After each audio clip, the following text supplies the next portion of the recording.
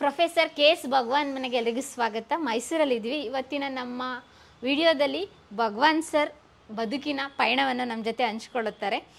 ಅವ್ರ ಮನೇಲಿದ್ದೀನಿ. ಸರ್ ನಮಸ್ತೆ, ಹೇಗಿದ್ದೀರಾ? ಓಕೆ, ನೀವು ಚೆನ್ನಾಗಿರಬೇಕು. ಚೆನ್ನಾಗಿದ್ದೀನಿ. ಇವ್ರ ಬಗ್ಗೆ ಹೇಳಬೇಕು ಅಂತ ಹೇಳಿದರೆ ಆಲ್ರೆಡಿ ನೀವು ಮಾಧ್ಯಮಗಳಲ್ಲಿ ಇವ್ರನ್ನ ನೋಡಿದ್ದೀರಾ. ಕೆಲವೊಬ್ಬರಿಗೆ ಇವರ ಮಾತು ಇಷ್ಟ ಆಗಿದೆ, ಇನ್ನು ಕೆಲವೊಬ್ಬರಿಗೆ ಅಷ್ಟೇ ಖಾರವಾಗಿ ಟೀಕ್ಸಿದ್ದಾರೆ. ಯಾವುದಕ್ಕೂ ಡೋಂಟ್ ಕೇರ್ ಪರ್ಸನ್. ಅದೇ ರೀತಿ ಅವರ ಮಾತು ತತ್ವ ಆದರ್ಶಗಳನ್ನ ಇಟ್ಕೊಂಡು ಪುಸ್ತಕಗಳನ್ನ ಬರೆದಿದ್ದಾರೆ. ಆ ಪುಸ್ತಕಗಳು ಚರ್ಚೆ ಆಗಿದ್ದಾವೆ, ಅವರ ಲೇಖನಗಳು ಚರ್ಚೆಯಾಗಿ ಅವ್ರ ಮೇಲೆ ಸಾಕಷ್ಟು ಕೇಸ್ಗಳಾಗಿ. ಯಾವುದಕ್ಕೂ ಡೋಂಟ್ ಕೇರ್ ಪರ್ಸ್ನಾಲಿಟಿ ಅಂತ ಹೇಳಿದರೆ ಭಗವಾನ್ ಸರ್. ಅವ್ರ ಅವರ ಜೀವನದ ಬದುಕು ಮತ್ತು ಅವರ ವೈಯಕ್ತಿಕ ಬದುಕು ಮತ್ತು ಅವರ ಹೋರಾಟದ ಬದುಕನ್ನು ನಿಮ್ಮ ಮುಂದೆ ತೆರೆದಿಡೋ ಪ್ರಯತ್ನ ಮಾಡ್ತಾ ಇದ್ದೀವಿ ನಮ್ಮ ಡಿಜಿಟಲ್ ಮಾಧ್ಯಮದಲ್ಲಿ. ಬನ್ನಿ ಇವಾಗ ಹಾಗಾದರೆ ಅವ್ರು ಲೈಬ್ರರಿ ಮಾಡ್ಕೊಂಡಿದ್ದಾರೆ ಮನೆಯಲ್ಲಿ. ಒಂದು ಸಣ್ಣ ಲೈಬ್ರರಿನ ನಮ್ಮ ಮುಂದೆ ಡಿಜಿಟಲ್ ಮಾಧ್ಯಮದಲ್ಲಿ ನಿಮಗೆ ತೋರಿಸ್ತಾ ಇದ್ದೀನಿ. ಅವ್ರು ಯಾವ ರೀತಿ ಬರೀತಾ ಇದ್ರು, ಯಾವ ರೀತಿ ಬುಕ್ ಕಲೆಕ್ಷನ್ ಇದೆ ಅಂತ. ಬನ್ನಿ ಹಾಗಾದರೆ ಭಗವಾನ್ ಸರ್ ಮನೆ ಒಳಗಡೆ ನೋಡೋಣ. ಹಾಂ, ಓ ಇದು ಊಟದ ಟೇಬಲ್ಲು, ಅವರು ರೈಟಿಂಗ್ ಟೇಬಲ್ ಆಗಿದೆ, ಇವಾಗ ರೀಡಿಂಗ್ ಟೇಬಲ್ ಆಗಿದೆ. ಒಬ್ಬ ಓ ಮೈ ಗಾಡ್, ಇನ್ನೂ ಇದ್ದ ಲೈಬ್ರರಿ ಕೊಟ್ಬಿಟ್ಟೆ. ಹೌದಾ ಸರ್? ಮನೇಲಿ ಜಾಗ ಇಲ್ಲ ಅಂತ. ಇಷ್ಟೆಲ್ಲ ಓದಿದ್ದೀರಾ ಅಥವಾ ನೀವು ಕಲೆಕ್ಷನ್ ಮಾಡಿದ್ದೀರಾ ಸರ್? ಓದಿರೋದು ನಾವು ಓದಿರೋದಲ್ಲ. ಇಷ್ಟು ಬುಕ್ಕಲ್ಲಿ ನಿಮ್ಗೆ ಇಷ್ಟ ಆಗಿದ್ದ ಬುಕ್ ಯಾವುದು ಇಷ್ಟ ಆಗಿದೆ ನಿಮಗೆ? ನಾನು ವಿವೇಕಾನಂದ ಬುಕ್ಸ್ ಅಲ್ಲಿದೆ. ಎಲ್ಲಿ ಸರ್ ತೋರಿಸಿ. ಎಲ್ಲಿ ಸರ್? ಇಲ್ಲಿ ಇಟ್ಕೊಂಡಿದ್ದೀರಾ? ಅಲ್ಲಿದೆ ನೋಡಿ. ಓ, ಇಲ್ಲೂ ಗಂಟು ಕಟ್ಟಿಟ್ಟಿದ್ದೀರಾ ಸರ್? ಹೌದು ಹೌದು. ಇಲ್ಲಿ ನೋಡಿ, ಇಲ್ಲೂ ಗಂಟು ಕಟ್ಟಿ ಇಡೋದಕ್ಕೆ ಜಾಗ ಇಲ್ದಲೆ ಕೆಲವೊಂದು ಪುಸ್ತಕಗಳನ್ನ ಲೈಬ್ರರಿ ಕೊಟ್ಟಿದ್ದಾರೆ, ಮತ್ತೆ ಇಲ್ಲಿ ಇಟ್ಟಿದ್ದಾರೆ. ನೀವು ಬರೆದಿದ್ದ ಪುಸ್ತಕ ಎಲ್ಲಿ ಇಟ್ಟಿದ್ದೀರಾ? ಇಲ್ಲಿ ನೀವು ಬರೆದಿದ್ದು ಸರ್? ನಂದು ಎಲ್ಲ ಇದು ಕೊಡ್ತೀನಿ ನಿಮಗೆ. ಇಲ್ಲಿ ಯಾವುದೂ ಇಲ್ಲ? ಇದೆ, ಒಂದು ಎರಡು ಇವೆ.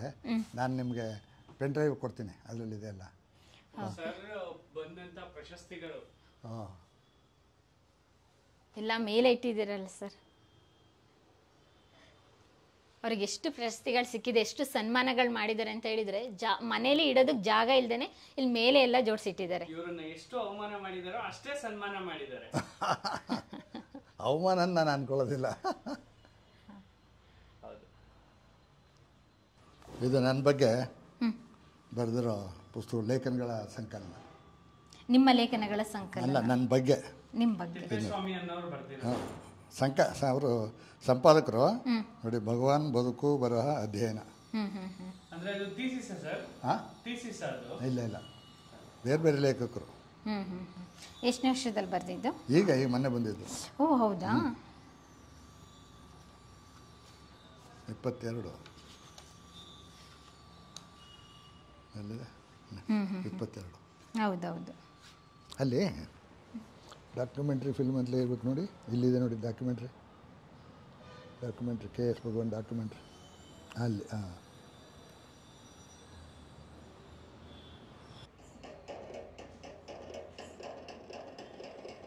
ಎಷ್ಟನೇ ವರ್ಷದಲ್ಲಿ ಮಾಡಿದ್ದು ಅಂದರೆ ಸರ್ ಇದು? 2000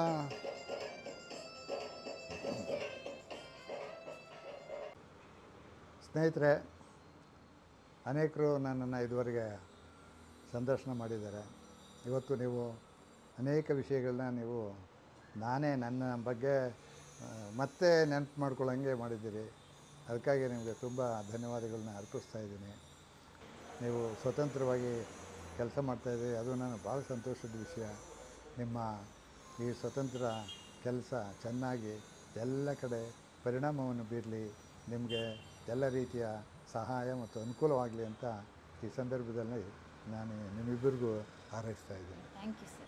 ಈ ಡಿಜಿಟಲ್ ಸಂದರ್ಶನ ನೋಡುವ ತಾವೆಲ್ಲರೂ ಇವರನ್ನು ದಯವಿಟ್ಟು ಬೆಂಬಲಿಸಿ, ಇವರಿಗೆ ಎಲ್ಲ ಬಗೆಯ ಪ್ರೋತ್ಸಾಹವನ್ನು ನೀಡಿ ಅಂತ ತಮ್ಮಲ್ಲಿ ನಾನು ಮೈಸೂರು ಜಿಲ್ಲೆ ಹುಣಸೂರು ತಾಲೂಕು ಗಾವಡಗೆರೆ ಹೋಬಳಿ ರಾಮೇನಹಳ್ಳಿ ದಾಖಲೆ ಕಲ್ಲಳ್ಳಿ ಗ್ರಾಮದವನು.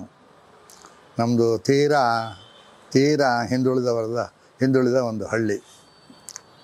ಹೊಲ ಉಳೋದು, ದನ ಕಾಯೋದು, ಕುರಿ ಕಾಯೋದು, ಸಗಣಿ ಹೊರೋದು, ಯಾವ್ಯಾವ ಕೆಲಸ ಇದೆ ಅವೆಲ್ಲ ನಾನು ಮಾಡಿದ್ದೀನಿ. ನಾನು ಮಹಾರಾಜ ಕಾಲೇಜಿನಲ್ಲಿ ಓದಬೇಕು ಅಂತ ತೀರ್ಮಾನ ಮಾಡಿದೆ. ನಮ್ಮ ಮನೆಯವರಿಗೆಲ್ಲ ಹೇಳಿ ಮಹಾರಾಜ ಕಾಲೇಜಿಗೆ ಸೇರಿಕೊಳ್ಳಿಕ್ಕೆ ಬಂದೆ. ಕುವೆಂಪು, ಬೇಂದ್ರೆ, ಮಾಸ್ತಿ, ಕಾರಂತರು, ಅನಕರು, ತರಾಸು ಇವರೆಲ್ಲನೂ ಹೈಸ್ಕೂಲು PUC ಇದ್ದಾಗಲೇ ಓದಿ ಮುಗಿಸ್ಬಿಟ್ಟಿದ್ದೆ ನಾನು. ಹಾಗಾಗಿ ನಾನು ಒಬ್ಬ ಕವಿ ಆಗಬೇಕು, ಲೇಖಕ ಆಗಬೇಕು ಅನ್ನೋ ಆಸೆ ನನ್ನಲ್ಲಿ ಜಾಸ್ತಿ ಆಯಿತು. ಕಾಲೇಜಿನಲ್ಲಿ ನನಗೆ ಕನ್ನಡ ಮೇಜರ್ ಕೊಡಲಿಲ್ಲ. ಯಾಕೆ ಅಂದರೆ ನಂದು ಸೆಕೆಂಡ್ ಲ್ಯಾಂಗ್ವೇಜು ಸಂಸ್ಕೃತ. ಆಮೇಲೆ ಮಾನಸ ಗಂಗೋತ್ರಿಲಿ ಸೀಟ್ ಸಿಕ್ತು ನನಗೆ, MA. ಮಾನಸ ಗಂಗೋತ್ರಿ ವಿದ್ಯಾರ್ಥಿ ನಿಲಯದ ಸೆಕ್ರೆಟ್ರಿ ಆಗಿದೆ ಫಸ್ಟ್ ಇಯರು. 2ನೇ ವರ್ಷ ಜನರಲ್ ಸೆಕ್ರೆಟ್ರಿ ಆದೆ. ಆಗ ಗಂಗೋತ್ರಿ ಅಂತ ಒಂದು ಮ್ಯಾಗಝಿನ್ನ ಪ್ರಾರಂಭಿಸಿದೆ ಅಲ್ಲಿ ಹಾಸ್ಟೆಲಲ್ಲಿ. ಯೂನಿವರ್ಸಿಟಿ ಸೇರಿದ ಮೇಲೆ ಲೆಕ್ಚರ್ ಆಗಿ ಸ್ವಲ್ಪ ದಿವಸ ಗಂಗೋತ್ರಿಯಲ್ಲಿದ್ದೆ. ಆಮೇಲೆ ಮಹಾರಾಜಸ್ಗೆ ಬಂದೆ. ಮಹಾರಾಜಸ್ಸಿಂದ ಯುವರಾಜಸ್ಸಲ್ಲಿ ಭಾಳ ದಿವಸ ಇದ್ದೆ. ಆಮೇಲೆ ಕೊನೆಯ ತನಕ ನಾನು ಮಹಾರಾಜ ಕಾಲೇಜಲ್ಲೇ ಇದ್ದೆ. ಮಹಾರಾಜ ಕಾಲೇಜಲ್ಲಿ ಪ್ರೊಫೆಸರ್ ಆ್ಯಂಡ್ HOD ಆಗಿದ್ದೆ. ಪ್ರತಿ ವರ್ಷ ಶೇಕ್ಸ್ಪಿಯರ್ ಕಂಪಲ್ಸರಿಯಲ್ಲೇ ಇದ್ದಿದ್ದು BA BSc ಹುಡುಗರಿಗೆ. ಅದರಿಂದ ಶೇಕ್ಸ್ಪಿಯರ್ ಕ್ಲಾಸಸ್ ಪಾಠ ಮಾಡ್ತಾನೆ ಅಂದರೆ ಬೇರೆ ಬೇರೆ ಕ್ಲಾಸ್ನ ಹುಡುಗರು ಮತ್ತು ಬೇರೆ ಬೇರೆ ಕಾಲೇಜಿನ ವಿದ್ಯಾರ್ಥಿಗಳೆಲ್ಲ ಬಂದುಬಿಡೋರು. ಹಾಗಾಗಿ ನನಗೆ ಇದುವರೆಗೆ ಶೇಕ್ಸ್ಪಿಯರ್ನ 12 ನಾಟಕಗಳನ್ನ ಅನುವಾದ ಮಾಡಿದ್ದೀನಿ ನಾನು. ಟ್ರ್ಯಾಜಿಡಿಗಳಲ್ಲಿ Julius Caesar, Romeo Juliet, Hamlet, Othello, king ಲಿಯರ್, ಮೆಕ್ಬೆತ್, Antony and ಕ್ಲಿಯೋಪೇಟ್ರಾ ಇಷ್ಟೆಲ್ಲ ಮಾಡಿದ್ದೀನಿ. ಶೇಕ್ಸ್ಪಿಯರ್ ಅಂದರೆ ಭಗವಾನ್ ಅನ್ನೋ ರೀತಿ ಒಂದು ಮಾತು ಬೆಳೆದ್ಬಿಟ್ಟಿದೆ. ನನಗೆ ಶೇಕ್ಸ್ಪಿಯರ್ನ ಪಾಠ ಹೇಳಲಿಕ್ಕೆ, ಓದಲಿಕ್ಕೆ, ಆಮೇಲೆ ಅನುವಾದ ಮಾಡಲಿಕ್ಕೆ ತುಂಬ ಪ್ರೋತ್ಸಾಹ ಕೊಟ್ಟವರು ನನ್ನ ವಿದ್ಯಾರ್ಥಿಗಳು. ಕಲಾತ್ಮಕತೆ ಮತ್ತು ಮೌಲಿಕತೆ ಇಲ್ಲದ ಸಂಸ್ಕಾರ ಅಂತ ಅದು ಬರೆದ ಮೇಲೆ ಸಂಸ್ಕಾರ ಎಲ್ಲ ವೇದಿಕೆಯಲ್ಲೂ ಎಲ್ಲರೂ ಮಾತಾಡೋರು. ನಿಮ್ಮ ಜೀವನನ ಪ್ರಾರಂಭ ಮಾಡೋಣ ನಮ್ಮ ಡಿಜಿಟಲ್ ಮಾಧ್ಯಮದ ಮುಖಾಂತರ. ಬಹಳ ಜನಕ್ಕೆ ನಿಮ್ಮ ನಿಲುವುಗಳು ಕಹಿ ಅನ್ಸಿರತ್ತೆ. ಒಂದು ವರ್ಗದ ಜನ ಅದನ್ನ ಎಕ್ಸೆಪ್ಟ್ ಮಾಡಿ ನೀವು ಮಾತಾಡೋದೇ ಸರಿ ಅಂದಿರ್ತಾರೆ.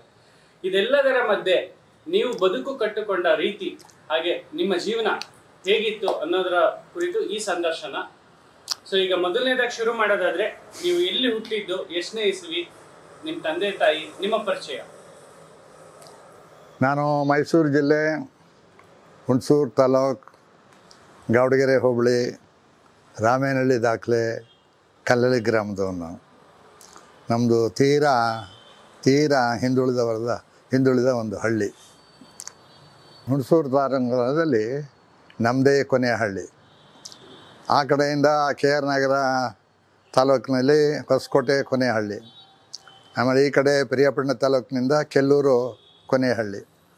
ಹಾಗಾಗಿ ಕೊನೆ ಹಳ್ಳಿಗಳಾಗಿರೋದ್ರಿಂದ ಯಾವುದೇ ಬಗೆಯ ಅಭಿವೃದ್ಧಿ ಆಗಿರಲಿಲ್ಲ. ಇತ್ತೀಚೆಗೆ ಸ್ವಲ್ಪ ಬಸ್ಗಳು ಓಡಾಡ್ತಿವೆ, ರಸ್ತೆಗಳಾಗಿವೆ ಅವು. ಕಲ್ಲಳ್ಳಿ ಗ್ರಾಮದವನು. ನಮ್ಮದು ರೈತಾಪಿ ಕುಟುಂಬ ಅಂದರೆ ರೈತರು ಬೆಳಗ್ಗೆಯಿಂದ ಸಂಜೆವರೆಗೆ ಅಪಾರವಾಗಿ ದುಡಿಮೆ ಮಾಡಿದ್ರೂ ವರ್ಷದ ಕೊನೆಗೆ ಏನೂ ಸಿಗೋದಿಲ್ಲ. ಭಾಳ ಕಷ್ಟ. ಹೊಟ್ಟೆ ತುಂಬ ಹಿಟ್ಟು, ಮೈ ತುಂಬ ಬಟ್ಟೆ ಸಿಗೋದೆ ಅಂಥ ಒಂದು ಕುಟುಂಬದಲ್ಲಿ ಇದ್ದವನು ನಾನು ಓದುವಾಗ ನಮ್ಮ ಹಳ್ಳಿಯಲ್ಲಿ ಶಾಲೆ ಇರಲಿಲ್ಲ. ನಮ್ಮ ಅಕ್ಕನ ಪಿರಿಯಾಪಟ್ಟಣ ತಾಲೂಕಿಗೆ ಒಂದು ಹಳ್ಳಿ ತೆಲುಗನಕುಪ್ಪೆ ಕೊಟ್ಟಿದ್ದರು. ಅಲ್ಲಿ ಶಾಲೆ ಇತ್ತು, ಅಲ್ಲಿ ಓದ್ತಾ ಇದ್ದೆ ನಾನು. ಪ್ರೈಮರಿ ಸ್ಕೂಲು ಅಲ್ಲಿ ಸ್ವಲ್ಪ ಮುಗಿಸ್ದೆ. ಊರಿನ ಪಕ್ಕ ಹರವೆ ಅಂತಿದೆ, ಸುಮಾರು 1.5-2 ಕಿಲೋಮೀಟ್ರ್ ದೂರ. ಅಲ್ಲಿ ಮಿಡ್ಲ್ ಸ್ಕೂಲ್ ಬಂತು. ಅಲ್ಲಿಗೆ ಮಿಡ್ಲ್ ಸ್ಕೂಲ್ಗೆ ನನ್ನನ್ನು ಸೇರಿಸಿದ್ರು. ಅಷ್ಟೊತ್ತಿಗಾಗಲೇ ನಮ್ಮ ಅಣ್ಣಂದಿರಿಬ್ಬರು ವಿದ್ಯಾಭ್ಯಾಸ ಮುಗಿಸಿದ್ರು. ನಮ್ಮ ದೊಡ್ಡಣ್ಣ ಅವರು BE ಪರೀಕ್ಷೆ ಮುಗಿಸಿದ್ರು. ನಮ್ಮಣ್ಣ ಇನ್ನೊಬ್ಬರು ಆನರ್ಸ್ ಮುಗಿಸಿ MA ಮುಗಿಸ್ಕೊಂಡು ಇಂಗ್ಲೀಷ್ ಲೆಕ್ಚರರ್ ಆಗಿದ್ದರು. ಅವರು ಇಬ್ಬರು ನನ್ನನ್ನು ಚೆನ್ನಾಗಿ ಓದಿಸ್ಬೇಕು ಅಂದ್ಬಿಟ್ಟು ಹರ್ವೆ ಸ್ಕೂಲಿಗೆ ತೊಗೊಂಡೋಗಿ ಸೇರಿಸಿದ್ರು. ನಾನಲ್ಲಿ 4 ವರ್ಷ ಮಿಡ್ಲ್ ಸ್ಕೂಲ್ ಮುಗಿಸ್ದೆ. ಆ ಸಂದರ್ಭದಲ್ಲಿ ಹಳ್ಳಿಯಲ್ಲಿ ಹುಡುಗರು ಮಕ್ಕಳು ಏನೇನು ಕೆಲಸ ಮಾಡ್ತಾರೆ ಅವೆಲ್ಲ ಕೆಲಸನೂ ಮಾಡ್ತಾಯಿದ್ದೆ ನಾನು. ಹೊಲ ಉಳೋದು, ದನ ಕಾಯೋದು, ಕುರಿ ಕಾಯೋದು, ಸಗಣಿ ಉರೋದು, ಯಾವ್ಯಾವ ಕೆಲಸ ಇದೆ ಅವೆಲ್ಲ ನಾನು ಮಾಡಿದ್ದೀನಿ. ಹಾಗಾಗಿ ನನಗೆ ಬೇಸಾಯದ ಎಲ್ಲ ಕೆಲಸನೂ ಗೊತ್ತು ಮತ್ತು ಹಳ್ಳಿಗಾಡಿನ ಜೀವನ ಎಷ್ಟು ಕಷ್ಟ ಇದೆ ಅನ್ನೋದು ಚೆನ್ನಾಗಿ ಗೊತ್ತಿದೆ. ಆಮೇಲೆ ನಾನು LS ಮುಗಿದ ಮೇಲೆ ಹೈಸ್ಕೂಲ್ಗೆ ನಮ್ಮಣ್ಣ ಅರ್ಕಲ್ಗೂಡಲ್ಲಾಗ ಇಂಜಿನಿಯರ್ ಆಗಿದ್ದರು, ದೊಡ್ಡವರು. ಅವ್ರ ಮನೆಗೆ ಕರ್ಕೊಂಡೋದ್ರು ಓದಲಿಕ್ಕೆ ನಾನು ಅರ್ಕಲ್ಗೂಡು ಹೈಸ್ಕೂಲು, ನಮ್ಮದು MM ಮುನ್ಸಿಪಲ್ ಹೈಸ್ಕೂಲ್ ಅಂತ, ಮಾದೇಹಳ್ಳಿ ಮಲ್ಲಿಕಾರ್ಜುನ ಮುನ್ಸಿಪಲ್ ಹೈಸ್ಕೂಲ್ ಅರ್ಕಲ್ಗೂಡು. ಅಲ್ಲಿ 3 ವರ್ಷ ಪ್ರೌಢಶಾಲೆಯನ್ನು ಮುಗಿಸ್ದೆ. ಅದಾದಮೇಲೆ ಹಾಸನದಲ್ಲಿ ನಮ್ಮ ಎರಡನೇ ಅಣ್ಣ ಅವರು ಇಂಗ್ಲೀಷ್ ಪ್ರಾಧ್ಯಾಪಕರಾಗಿದ್ದರು ಕಾಲೇಜಲ್ಲಿ. PUC ಓದಲಿಕ್ಕೆ ನಾನು ಅವ್ರ ಮನೆಗೆ ಹೋದೆ. ಹೀಗೆ ವಿದ್ಯಾಭ್ಯಾಸ ಮುಗೀತು. ಅಲ್ಲಿ PUC ಆದಮೇಲೆ ನಾನು ಮಹಾರಾಜ ಕಾಲೇಜಿನಲ್ಲಿ ಓದಬೇಕು ಅಂತ ತೀರ್ಮಾನ ಮಾಡಿದೆ. ನಮ್ಮ ಮನೆಯವರಿಗೆಲ್ಲ ಹೇಳಿ ಮಹಾರಾಜ ಕಾಲೇಜಿಗೆ ಸೇರಿಕೊಳ್ಳಿಕ್ಕೆ ಬಂದೆ. ನನ್ನ ಮುಖ್ಯ ಉದ್ದೇಶ ಏನಂದ್ರೆ ನಾನು ಹೈಸ್ಕೂಲ್ ಮುಗಿಸೋ ಹೊತ್ತಿಗೆ ಸಾಹಿತ್ಯದಲ್ಲಿ ನನಗೆ ಅಪಾರವಾದ ಆಸಕ್ತಿ ಬೆಳೆದಿತ್ತು. ಕುವೆಂಪು, ಬೇಂದ್ರೆ, ಮಾಸ್ತಿ, ಕಾರಂತರು, ಅನಕರು, ತರಾಸು ಇವರೆಲ್ಲನೂ ಹೈಸ್ಕೂಲು PUCಲಿದ್ದಾಗಲೇ ಓದಿ ಮುಗಿಸ್ಬಿಟ್ಟಿದ್ದೆ ನಾನು. ಹಾಗಾಗಿ ನಾನು ಒಬ್ಬ ಕವಿ ಆಗಬೇಕು, ಲೇಖಕ ಆಗಬೇಕು ಅನ್ನೋ ಆಸೆ ನನ್ನಲ್ಲಿ ಜಾಸ್ತಿ ಆಯಿತು. ಹಾಗಾಗಿ ಕನ್ನಡ ಮಾಧ್ಯಮ ಓದುವ ಅಂದ್ಬಿಟ್ಟು ಕನ್ನಡ ಆಪ್ಷನಲ್ ಓದಬೇಕು, ಕನ್ನಡ ಮೇಜರ್ ಓದಬೇಕು ಅಂದ್ಬಿಟ್ಟು ಮಹಾರಾಜ ಕಾಲೇಜಿಗೆ ಬಂದೆ. ಕಾಲೇಜಿನಲ್ಲಿ ನನಗೆ ಕನ್ನಡ ಮೇಜರ್ ಕೊಡಲಿಲ್ಲ. ಯಾಕೆ ಅಂದರೆ ನಂದು ಸೆಕೆಂಡ್ ಲ್ಯಾಂಗ್ವೇಜು ಸಂಸ್ಕೃತ. ನಮ್ಮ ಪ್ರಿನ್ಸಿಪಾಲ್ರು ಖಿಸರ್ ಅಲಿ ಖಾನ್ ಅಂತಿದ್ದರು. ನಿಂದು ಕನ್ನಡ ಬರೋದಿಲ್ಲ, ನೀನು ಇಂಗ್ಲೀಷ್ಗೆ ತಗೋ ಅಂದರು. ಇಲ್ಲ ಸರ್, ನಮ್ಮ ಪದ್ಯಗಳು ಬರೆದಿದ್ದೀನಿ, ಎಲ್ಲ ಅಚ್ಚಾಗಿವೆ ಅಂದೆ. ಇರ್ಬೋದು, ಆದರೆ ರೆಕಾರ್ಡಲ್ಲಿ ಇಲ್ವಲ್ಲ, ನಿಂದು ಕನ್ನಡ ಇಲ್ಲ, ಅದರಿಂದ ಕೊಡೋಕ್ಕಾಗೋದಿಲ್ಲ, ನೀನು ಇಂಗ್ಲೀಷ್ ತಗೋ, ಇಂಗ್ಲೀಷ್ ಚೆನ್ನಾಗಿದೆ, ಮಾರ್ಕ್ಸ್ ನಿನಗೆ. ಅಷ್ಟೊತ್ತಿಗೆ ಏನಾಯಿತು ಅಂದರೆ ನಮ್ಮಣ್ಣ ಎಂಜಿನಿಯರ್ ಆಗಿದ್ದರು. ಅವರು ಆಗ ತುಮಕೂರಲ್ಲಿದ್ದರು ಅಂತ ಕಾಣ್ತದೆ. ಮೈಸೂರಿಗೆ ಬಂದಿದ್ರು ಯಾವುದೋ ಕೆಲಸಕ್ಕೆ. ಏನು ತಗೊಂಡಿದ್ದೀವಿ ಅಂದರು. ನಾನು ಹಿಂಗೆ ಕನ್ನಡ ಮೇಜರ್ಗೆ ಅಪ್ಲೈ ಮಾಡಿದ್ದೀನಿ ಅಂದೆ. ಅದೇನೋ ಹೇಳ್ತಾರೆ ನೋಡು, ಕನ್ನಡ ಮರೀಲಿಲ್ಲ, ಇಂಗ್ಲೀಷ್ ಬರಲಿಲ್ಲ ನಂಗೆ ಆಗೋಗ್ತೀನಿ ನೀನು ಅಂತ ಗೇಲಿ ಮಾಡಿದ್ರು. ಸರಿ, ಇವರು ಕನ್ನಡನೂ ಕೊಡೋದಿಲ್ಲ ಅಂತ ಅಂದಿದ್ರು. ಆಮೇಲೆ 1-2 ದಿವಸ ಸಂಸ್ಕೃತ ಮೇಜರ್ ಕ್ಲಾಸಲ್ಲಿ ಕೂತೆ. ಅದೇಕೋ ತೀರಾ ಹೊರೆ ಆದಂಗೆ ಕಾಣ್ತು. ಆಮೇಲೆ ಇಂಗ್ಲೀಷಿಗೆ ಸೇರ್ಕೊಂಡು ನಮ್ಮಣ್ಣನೂ ಹೀಗೆ ಸೇರಿಸಿದ್ರಲ್ಲ, ಅದಕ್ಕೆ ಇಂಗ್ಲೀಷ್ ಮೇಜರ್ ತೊಗೊಂಡೆ. BA ಮುಗಿಸಿದೆ. ಕಾಲೇಜಲ್ಲಿದ್ದ ಸಂದರ್ಭದಲ್ಲಿ ಲೇಖನಗಳು, ಪದ್ಯಗಳೆಲ್ಲ ಬರೀತಾಯಿದ್ದೆ. ಅವೆಲ್ಲ ನಮ್ಮ ಕಾಲೇಜ್ ಮ್ಯಾಗಝಿನಲ್ಲಿ ಹೆಚ್ಚಾಗಿವೆ. ಆಮೇಲೆ ಮಾನಸ ಗಂಗೋತ್ರಿಲಿ ಸೀಟ್ ಸಿಕ್ತು ನನಗೆ. MA 66ರಿಂದ 68 2 ವರ್ಷ ಇಂಗ್ಲೀಷ್ MA ಮುಗಿಸ್ದೆ. ಸಂದರ್ಭದಲ್ಲಿ ನಾನು ನಮ್ಮ ಕಾಲೇಜಿನ ವಿದ್ಯಾರ್ಥಿ ನಿಲಯ, ಮಾನಸ ಗಂಗೋತ್ರಿ ವಿದ್ಯಾರ್ಥಿ ನಿಲಯದ ಸೆಕ್ರೆಟ್ರಿ ಆಗಿದೆ ಫಸ್ಟ್ ಇಯರು. 2ನೇ ವರ್ಷ ಜನರಲ್ ಸೆಕ್ರೆಟ್ರಿ ಆದೆ. ಸೆಕ್ರೆಟ್ರಿ ಆದಮೇಲೆ ವಿದ್ಯಾರ್ಥಿಗಳು ನನ್ನ ಚಟುವಟಿಕೆಗಳೆಲ್ಲ ನೋಡಿ ಥಂಪಿಂಗ್ ಮೆಜಾರಿಟಿಲಿ ನನ್ನ ಗೆಲ್ಲಿಸ್ಬಿಟ್ರು. ಒಂದು ರೀತಿ ಅನ್ಅಪೋಸ್ಡಾಗಿ ಗೆಲ್ಲಿಸಿದ್ರು. ಆಗ ಗಂಗೋತ್ರಿ ಅಂತ ಒಂದು ಮ್ಯಾಗಝಿನ್ನ ಪ್ರಾರಂಭಿಸಿದೆ ಅಲ್ಲಿ ಹಾಸ್ಟೆಲಲ್ಲಿ. ಅದು ಹೌದು ಹೌದು ಈಗ ನಡೀತಾ ಇದೆಯೇನೋ ಗೊತ್ತಿಲ್ಲ ನನಗೆ. ಹೌದಾ? ಅದು ನಾನೇ ತಂದಿದ್ದು ಫಸ್ಟು. ನಾನೇ ಸ್ಥಾಪಕ ಸಂಪಾದಕ. ಅದಕ್ಕೆಲ್ಲ ಭಾಳ ಬೆಂಬಲ ಕೊಟ್ಟವರು ಅಂದರೆ ನಮ್ಮ ಹಾಸ್ಟೆಲ್ ವಾರ್ಡನ್ ಆಗಿದ್ದರು ಪ್ರೊಫೆಸರ್ K.S ಅಂತ. ನೀವು ಕೇಳಿದ್ರೇನೋ ಗೊತ್ತಿಲ್ಲ. ಅವರು ಸಂತ ಸದೃಶವಾದ ವ್ಯಕ್ತಿ, ಭಾಳ ದೊಡ್ಡ ಮನುಷ್ಯರು. ಅವರು ಶ್ರೀರಾಮಕೃಷ್ಣ ಪರಮಹಂಸರು, ಸ್ವಾಮಿ ವಿವೇಕಾನಂದರ ಭಕ್ತ. ನಾವು ಅವ್ರ ಮೇಲೆ ಅಷ್ಟೇ ಪ್ರೀತಿ ಇಟ್ಕೊಂಡಿದ್ದೆವು. ಅದೇ ರೀತಿ ನಮ್ಮನ್ನು ಕಾಣೋರು ಅವರು. ಭಾಳ ದೊಡ್ಡ ಮನುಷ್ಯರು K.S. ಆಮೇಲೆ ಅದಾಯಿತು, MA ಮುಗೀತು. 1 ವರ್ಷ ಗೋಣಿಕೊಪ್ಪಲ್ ಕಾವೇರಿ ಕಾಲೇಜಲ್ಲಿ ಇಂಗ್ಲೀಷ್ ಲೆಕ್ಚರರ್ ಆಗಿದೆ. ನಾನೇ ಅಲ್ಲಿ ಫಸ್ಟ್ ಇಂಗ್ಲೀಷ್ ಲೆಕ್ಚರರು 68 to 69.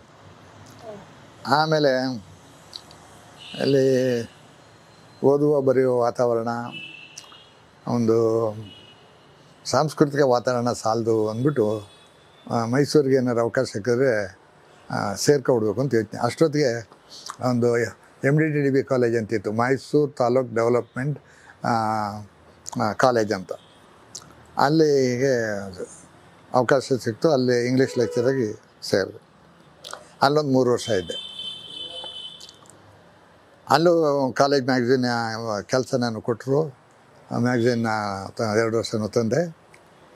ಅಷ್ಟೊತ್ತಿಗೆ ಮೈಸೂರು ಯೂನಿವರ್ಸಿಟಿಯಲ್ಲಿ ಒಂದು ಲೆಕ್ಚರರ್ಶಿಪ್ಗೆ ಅಪ್ಲೈ ಮಾಡಿದ್ದೆ. ಅಲ್ಲಿ ಕೆಲಸ ಸಿಕ್ತು ನನಗೆ. ಅಲ್ಲೋಗಿ ಯೂನಿವರ್ಸಿಟಿ ಸೇರಿಕೊಂಡೆ. ಯೂನಿವರ್ಸಿಟಿ ಸೇರಿದ ಮೇಲೆ ಲೆಕ್ಚರಾಗಿ ಸ್ವಲ್ಪ ದಿವಸ ಗಂಗೋತ್ರಿಯಲ್ಲಿದ್ದೆ. ಆಮೇಲೆ ಮಹಾರಾಜಸ್ ಬಂದೆ. ಮಹಾರಾಜಸ್ಸಿಂದ ಯುವರಾಜಸ್ಸಲ್ಲಿ ಭಾಳ ದಿವಸ ಇದ್ದೆ. ಆಮೇಲೆ ಕೊನೆಯ ತನಕ ನಾನು ಮಹಾರಾಜ ಕಾಲೇಜಲ್ಲೇ ಇದ್ದೆ. ಮಹಾರಾಜ ಕಾಲೇಜಲ್ಲಿ ಪ್ರೊಫೆಸರ್ ಆ್ಯಂಡ್ HOD ಆಗಿದ್ದೆ. ಅಲ್ಲಿದ್ದಾಗಲೇ ನನಗೆ ತುಂಬ ಅನುಕೂಲ ಆಯಿತು. ಯಾಕೆ ಅಂತಂದರೆ ಒಮ್ಮೆ ನಮ್ಮ ಪ್ರೊಫೆಸರ್ CDಯನ್ನು ನಾನು ಗಂಗೋತ್ರಿ ತಗೊಳ್ತೀನಿ, ನೀನು ಇಂಗ್ಲೀಷ್ ಚೆನ್ನಾಗಿ ಬರೀತಾ ಇದ್ದೆ ಲೇಖನಗಳನ್ನ ಅಂತ ಅವರ ದ ಲಿಟರರಿ ಕ್ರೈಟೀರಿಯನ್ ಅಂತ ಒಂದು ಪತ್ರಿಕೆ ಇತ್ತು ಅವ್ರಿಗೂ. ಈಗ ಅವರ ಮಗ ಪ್ರೊಫೆಸರ್ ಶ್ರೀನಾಥ್ ಅದನ್ನು ಮುಂದುವರಿಸ್ತಾ ಇದ್ದಾರೆ. ಅದರಲ್ಲಿ ನನ್ನ ಲೇಖನಗಳನ್ನ ಹಚ್ಚಾಕಿದ್ರು. ಆಮೇಲೆ ಅವ್ರು ಇಂಡಿಯನ್ನ ತೊಗೊಂಡ್ರು. ನನಗೆ ಅದು ಒಂದು ರೀತಿ ಒಳ್ಳೆಯದೇ ಆಯಿತು. ಯಾಕೆ ಅಂದರೆ ಇಲ್ಲಿ ನನಗೆ ಶೇಕ್ಸ್ಪಿಯರ್ ಪಾಠ ಹೇಳೋಕ್ಕೆ ಭಾಳ ಅವಕಾಶ ಸಿಕ್ಬಿಡ್ತು. ಅಲ್ಲೋಗಿದ್ರೆ ಏನೋ ಕೊಡೋರು, ಏನೋ ಹೇಳ್ಬೇಕಾಗೋದು, ಆಸ್ಟ್ರೇಲಿಯನ್ ಲಿಟ್ರೇಚರ್, ಆಫ್ರಿಕನ್ ಲಿಟ್ರೇಚರ್, ಹೀಗೇನೇನೋ ಆಗೋದು. ಇಲ್ಲಿ ನನಗೆ ಪ್ರತಿ ವರ್ಷ ಶೇಕ್ಸ್ಪಿಯರ್ ಕಂಪಲ್ಸರಿ ಎಲ್ಲ ಇದ್ದಿದ್ದು BA-BSc ಹುಡುಗರಿಗೆ. ಅದರಿಂದ ನನಗೆ ಶೇಕ್ಸ್ಪಿಯರ್ ಅಧ್ಯಯನ ಮಾಡೋಕ್ಕೆ ಭಾಳ ಅನುಕೂಲ ಆಗ್ಬಿಡ್ತು. ಹಾಗಾಗಿ ನನಗೆ ಇದುವರೆಗೆ ಶೇಕ್ಸ್ಪಿಯರ್ನ 12 ನಾಟಕಗಳನ್ನ ಅನುವಾದ ಮಾಡಿದ್ದೀನಿ ನಾನು. ಮೊಟ್ಟ ಮೊದಲು ಜೂಲಿಯಸ್ ಸೀಸರ್ ಮಾಡಿದೆ. ಅದು ಬೆಂಗಳೂರು ವಿಶ್ವವಿದ್ಯಾನಿಲಯ, ಮೈಸೂರು, ಗುಲ್ಬರ್ಗ, ಮಂಗಳೂರು, ಇನ್ನು ಬೇರೆ ಬೇರೆ ವಿಶ್ವವಿದ್ಯಾಲಯದಲ್ಲಿ ಅದು ಟೆಕ್ಸ್ಟ್ ಬುಕ್ ಆಗ್ಬಿಡ್ತದ್ದು. ಡಿಲಿಟ್ ಆಮೇಲೆ ಬಂದಿದ್ದು. ಡಿಗ್ರಿ ಹೌದು ಎಲ್ಲ ಡಿಗ್ರಿಗೆ. ಯೂನಿವರ್ಸಿಟಿ ಅಂದರೆ ಡಿಗ್ರಿನೇ, PUC ಬರೋದೇ ಇಲ್ಲ. ಅಲ್ಲ ಟ್ರಾನ್ಸ್ಲೇಟ್ ಮಾಡ್ತೀರಿ William ಶೇಕ್ಸ್ಪಿಯರ್ದು Julius Caesar and Hamlet ಅಂತ ಹೇಳ್ಬಿಟ್ಟು. ಹೌದು, ಎರಡು ನಂದೆ. ಈಗ ಟ್ರ್ಯಾಜಿಡಿಗಳಲ್ಲಿ Julius Caesar, Romeo Juliet, Hamlet, Othello, king ಲಿಯರ್, ಮೆಕ್ಬೆತ್, Antony and ಕ್ಲಿಯೋಪಾಟ್ರಾ ಇಷ್ಟೆಲ್ಲ ಮಾಡಿದ್ದೀನಿ. ಅದರಲ್ಲಿ ಹೆಚ್ಚು ನಾನು ಮೊಟ್ಟ ಮೊದಲು ಮಾಡಿದ್ದು ಜೂಲಿಯಸ್ ಸೀಸರು. ಅದು 14-15 ಮುದ್ರಣಗಳು ಬಂದಿವೆ. ಎಲ್ಲ ಕಡೆಯಲ್ಲೂ ಪಟ್ಟಿಯಾಗಿತ್ತು. ಅದು ಭಾರಿ ಮೆಚ್ಚುಗೆಯನ್ನು ಪಡೀತದು. ಶೇಕ್ಸ್ಪಿಯರ್ ಕ್ಲಾಸಸ್ ಪಾಠ ಮಾಡ್ತಾನೆ ಅಂದರೆ ಬೇರೆ ಬೇರೆ ಕ್ಲಾಸ್ ಹುಡುಗರು ಮತ್ತು ಬೇರೆ ಬೇರೆ ಕಾಲೇಜಿನ ವಿದ್ಯಾರ್ಥಿಗಳೆಲ್ಲ ಬಂದ್ಬಿಡೋರು. ಇಲ್ಲ, ನನ್ನ ಪರ್ಮಿಷನ್ನೇ ತಗೊಳ್ಳೋರು. ಆಮೇಲೆ ನೀವು ನಮ್ಮ ಸ್ಟೂಡೆಂಟ್ ತಾನೇ, ನೀವು ಹೇಳಿದ್ರೆ ಸರ್ ಈಗ ಈ ಕಾಲೇಜಿನವ್ರು ಬಂದವರೆ, ನಮ್ಮ ಫ್ರೆಂಡ್ಸು ಅವ್ರು ಅಟೆಂಡ್ ಆಗಬೇಕಂದ್ರೆ ಬಂದಿ ಅಂತಾನೆ. ನಾನು ಸಾಮಾನ್ಯವಾಗಿ ಭಾನುವಾರ ದಿವಸ ಮತ್ತು ಜನರಲ್ ಹಾಲಿಡೇ ದಿವಸ ಕ್ಲಾಸ್ ತೆಗ್ತಿದ್ದೆ. ಅದು ಯಾವಾಗ ನಾನು ಸ್ಪೆಷಲ್ ಕ್ಲಾಸ್ ತಗೊಳ್ತಿದ್ದು ಅಂದರೆ ಜನವರಿ ಆದಮೇಲೆ. ಡಿಸೆಂಬರ್ ಆದಮೇಲೆ ಜನವರಿ, ಫೆಬ್ರವರಿ, ಮಾರ್ಚ್ವರೆಗೆ ಪರೀಕ್ಷೆ ಅಲ್ಲ. ಸೊ 2 ತಿಂಗಳಲ್ಲಿ ಮಾರ್ಚಿಗೆ ಓದೋಕ್ಕೆ ಅವಕಾಶ ಕೊಟ್ಬಿಟ್ಟು ಜನವರಿ, ಫೆಬ್ರವರಿ 2 ತಿಂಗಳಲ್ಲಿ ಉಳಿದ ಪಾಠನ ಮುಗಿಸ್ತಿದ್ದೆ. ಆಗ ಇವರೆಲ್ಲ ಬಂದ್ಬಿಡೋರು ವಿದ್ಯಾರ್ಥಿಗಳು. ಹಾಗಾಗಿ ನನಗೆ ಶೇಕ್ಸ್ಪಿಯರ್ನ ಪಾಠ ಹೇಳಲಿಕ್ಕೆ, ಓದಲಿಕ್ಕೆ, ಆಮೇಲೆ ಅನುವಾದ ಮಾಡಲಿಕ್ಕೆ ತುಂಬ ಪ್ರೋತ್ಸಾಹ ಕೊಟ್ಟವರು ನನ್ನ ವಿದ್ಯಾರ್ಥಿಗಳು. ಇನ್ನು ಭಾನುವಾರ ದಿವಸ ಕ್ಲಾಸ್ ತೊಗೊಂಡ್ರೆ ಸ್ಪೆಷಲ್ ಕ್ಲಾಸು 9ರಿಂದ 10 ಅಂತ ಅಂದರೆ ಇನ್ನೂ ಮಾಡಿ ಸರ್ ಅನ್ನೋರು. ಸೊ ಒಂದೊಂದು ದಿವಸ 11 ಗಂಟೆ 12 ಗಂಟೆ ಹೊರಟೋಗೋದು. ಹೀಗೆ ಭಾಳ ಖುಷಿ ಪಡೋರು. ಹಾಗಾಗಿ ನನಗೆ ಗಂಗೋತ್ರಿಗೆ ಅವಕಾಶ ಸಿಕ್ಕಿಸಿ ಓದೇ ಒಳ್ಳೆಯದಾಯಿತು ಅಂತ ನನಗೆ ಅನ್ನಿಸ್ತದೆ. ಇಷ್ಟು ಕೆಲಸ ನಾನು ಮಾಡ್ತಾ ಇರಲಿಲ್ಲ ಅಲ್ಲೋಗಿದ್ರೆ. ನನ್ನ ಎಲ್ಲ ಅನುವಾದಗಳು ಭಾರಿ ಮೆಚ್ಚುಗೆಯನ್ನು ಪಡೆದಿವೆ. ಒಂದು ರೀತಿ ಹೇಳೋದಾದರೆ ನನ್ನ ಅನುವಾದಗಳ ಬಂದ ಮೇಲೆ ಹಿಂದಿನ ಅನುವಾದಗಳೆಲ್ಲ ಹಿಂದ್ಕೊಟ್ಟೋಗ್ಬಿಟ್ಟು ಪಂಪ ಒಂದು ಮಾತು ಹೇಳ್ತಾನೆ. ಅವನ ಕೃತಿಗಳು ಬಂದಮೇಲೆ, ಅವನ ಪಂಪ ಭಾರತ, ವಿಕ್ರಮಾರ್ಜುನ ವಿಜಯ ಇತ್ಯಾದಿಗಳೆಲ್ಲ ಬಂದಮೇಲೆ ಅವನು ಹೇಳ್ತಾನೆ, ಮುನ್ನಿನ ಕಬ್ಬಮ್ಮನೆಲ್ಲಂ ಇಕ್ಕಿ ಮೆಟ್ಟಿದುದು ಅಂತ. ನನ್ನ ಹಿಂದಿನ ಕಾವ್ಯಗಳನ್ನೆಲ್ಲ ಹಿಂದಕ್ಕಾಕ್ಬಿಡ್ತು ಅಂತ. ಅದೇ ಮತ್ತು ನಾನು ಭಾಳ ವಿನಯದಿಂದ ಹೇಳ್ತಾ ಇದ್ದೀನಿ.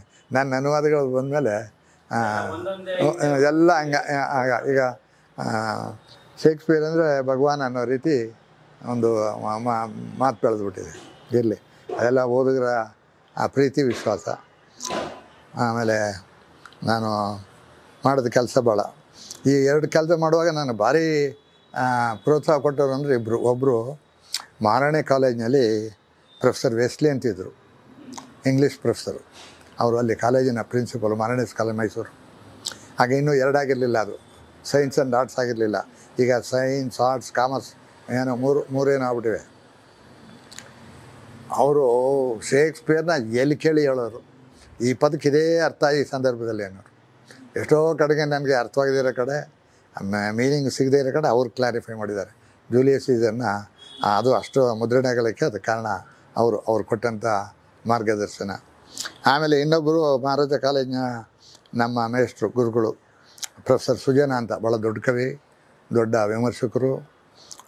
ಅವರು ಯಾವ ರೀತಿ ಶೇಕ್ಸ್ಪಿಯರ್ನ ಭಾಷೆ ಬಳಸಬೇಕು ಅಂತ ಹೇಳ್ಕೊಟ್ಟವರು. ಅವ್ರು ಕನ್ನಡ ಆಗಿದ್ರು, ಇಂಗ್ಲೀಷ್ನ ಅಷ್ಟು ಚೆನ್ನಾಗಿ ಓದಿದ್ರು ನೋಡಿ. ಸೊ ಇವರಿಬ್ಬರು ನನಗೆ ತುಂಬ ಒಳ್ಳೆಯ ಮಾರ್ಗದರ್ಶನ ಕೊಟ್ಟರು. ಹಾಗಾಗಿ ನನ್ನ ಅನುವಾದಗಳು ಎಲ್ಲರ ಮೆಚ್ಚುಗೆಯನ್ನು ಪಡೆದುಬಿಟ್ಟಿವೆ. ಇಲ್ಲಿ ಸಾಮಾಜಿಕವಾಗಿ ಯಾರ್ಯಾರು ವಿರೋಧಿಸ್ತಾರೋ ಅವರೆಲ್ಲ ನನ್ನ ಅನುವಾದಗಳಲ್ಲಿ ಭಾರಿ ಮೆಚ್ಚುತ್ತಾ ಇದ್ದಾರೆ. ಈಗಲೂ ಇದು ಒಂದು ರೀತಿ ನಾನು ಸಾಹಿತ್ಯದ ಕ್ಷೇತ್ರಕ್ಕೆ ಬರಲಿಕ್ಕೆ ಒಂದು ಕಾರಣ. ಆಮೇಲೆ ವಿಮರ್ಶೆ ಬರೆದೆ. ಸಂಸ್ಕಾರ ಬಗ್ಗೆ ಭಾರಿ ಮಾತಾಡ್ತಿದ್ರು.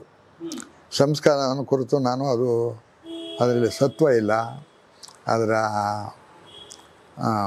ವಸ್ತು ಕಟ್ಟಿತನ ಇಲ್ಲ ಅದರಲ್ಲಿ. ಅದು ಹೇಳ್ತಕ್ಕಂಥದ್ದು 2 ವಿಚಾರಗಳಿದೆ. ಒಂದು ಫ್ರೀ ಸೆಕ್ಸ್ ಅವರು ಹೇಳೋದು ಅಥವಾ ವ್ಯಭಿಚಾರ.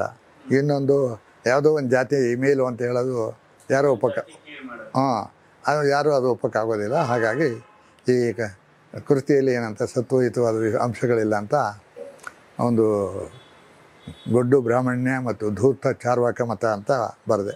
ಅಥವಾ ಕಲಾತ್ಮಕತೆ ಮತ್ತು ಮೌಲಿಕತೆ ಇಲ್ಲದ ಸಂಸ್ಕಾರ ಅಂತ. ಅದು ಬರೆದ ಮೇಲೆ ಸಂಸ್ಕಾರ ಎಲ್ಲ ವೇದಿಕೆಯಲ್ಲೂ ಎಲ್ಲರೂ ಮಾತಾಡೋರು ನಿಂತೇ ಹೋಯ್ತು, ಅದು ಮಾತಾಡೋರೇ ಇಲ್ಲ ಈಗ. ಸೊ 40 ವರ್ಷದಿಂದ ಯಾಕೆಂದರೆ ಸತ್ವನೇ ಇಲ್ಲ ಅದರಲ್ಲಿ ಅಂತ. ಆಮೇಲೆ ಅವರೆಲ್ಲ ಕುವೆಂಪು ಸಾಹಿತ್ಯನ ಕುರಿತು ಅವರು ಕುರ್ತುಕೋಟಿ ಇವರೆಲ್ಲ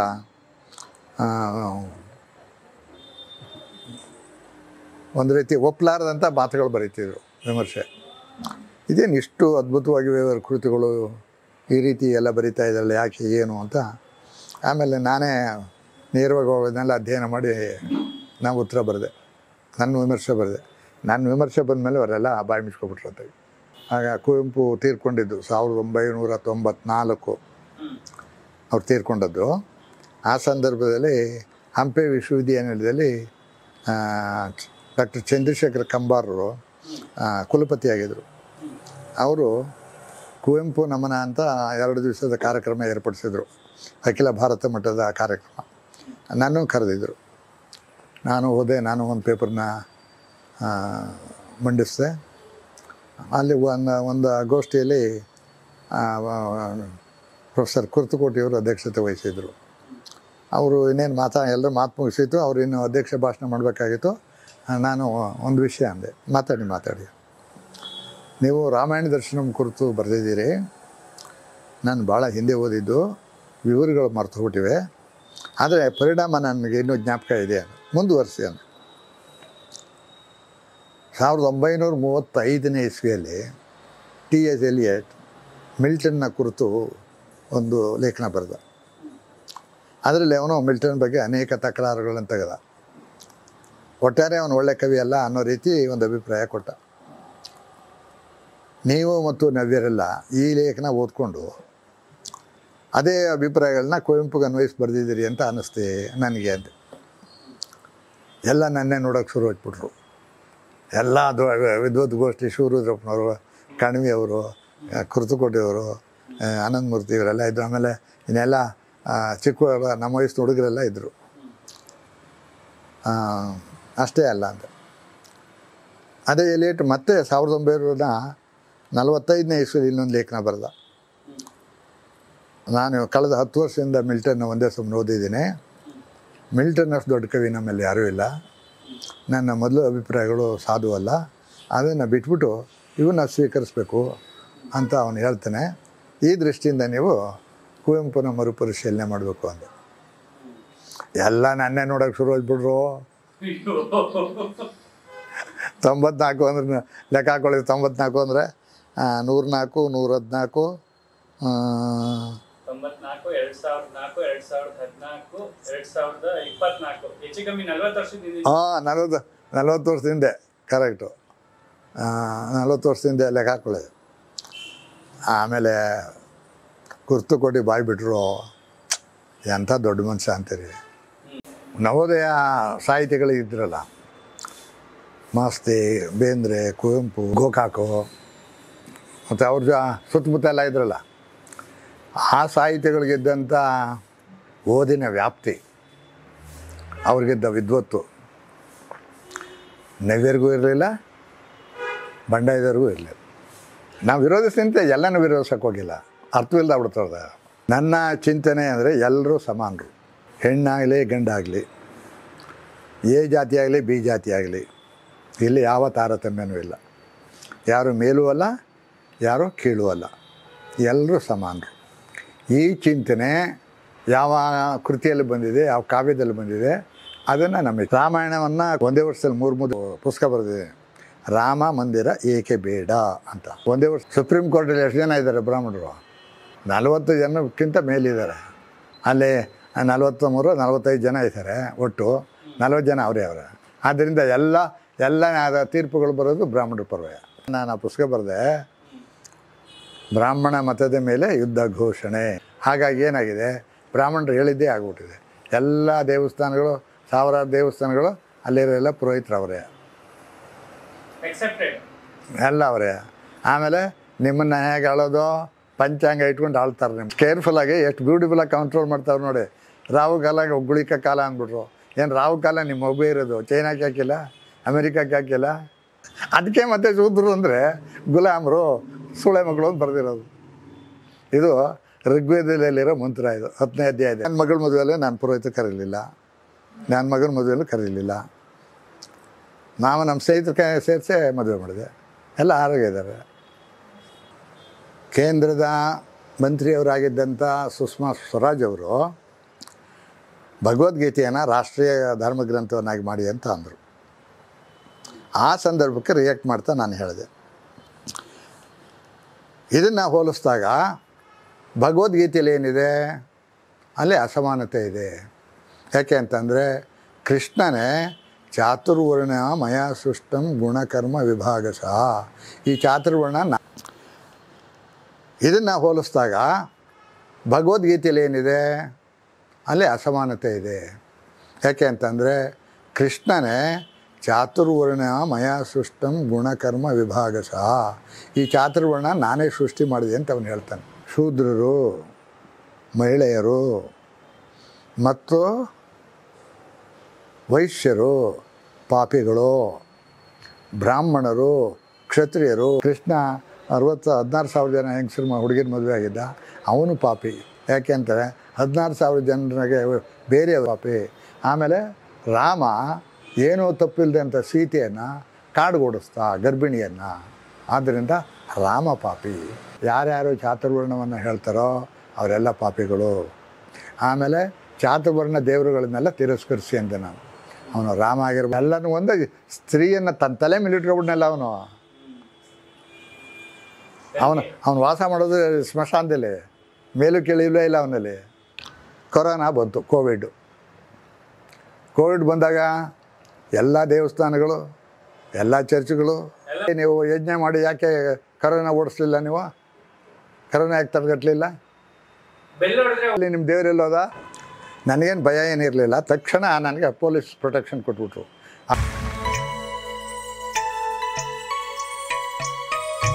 ನವೋದಯ ಸಾಹಿತಿಗಳು ಇದ್ರಲ್ಲ, ಮಾಸ್ತಿ, ಬೇಂದ್ರೆ, ಕುವೆಂಪು, ಕಾರಂತರು, ಗೋಕಾಕು ಮತ್ತು ಅವ್ರ ಸುತ್ತಮುತ್ತ ಎಲ್ಲ ಇದ್ರಲ್ಲ, ಆ ಸಾಹಿತ್ಯಗಳಿಗಿದ್ದಂಥ ಓದಿನ ವ್ಯಾಪ್ತಿ, ಅವ್ರಿಗಿದ್ದ ವಿದ್ವತ್ತು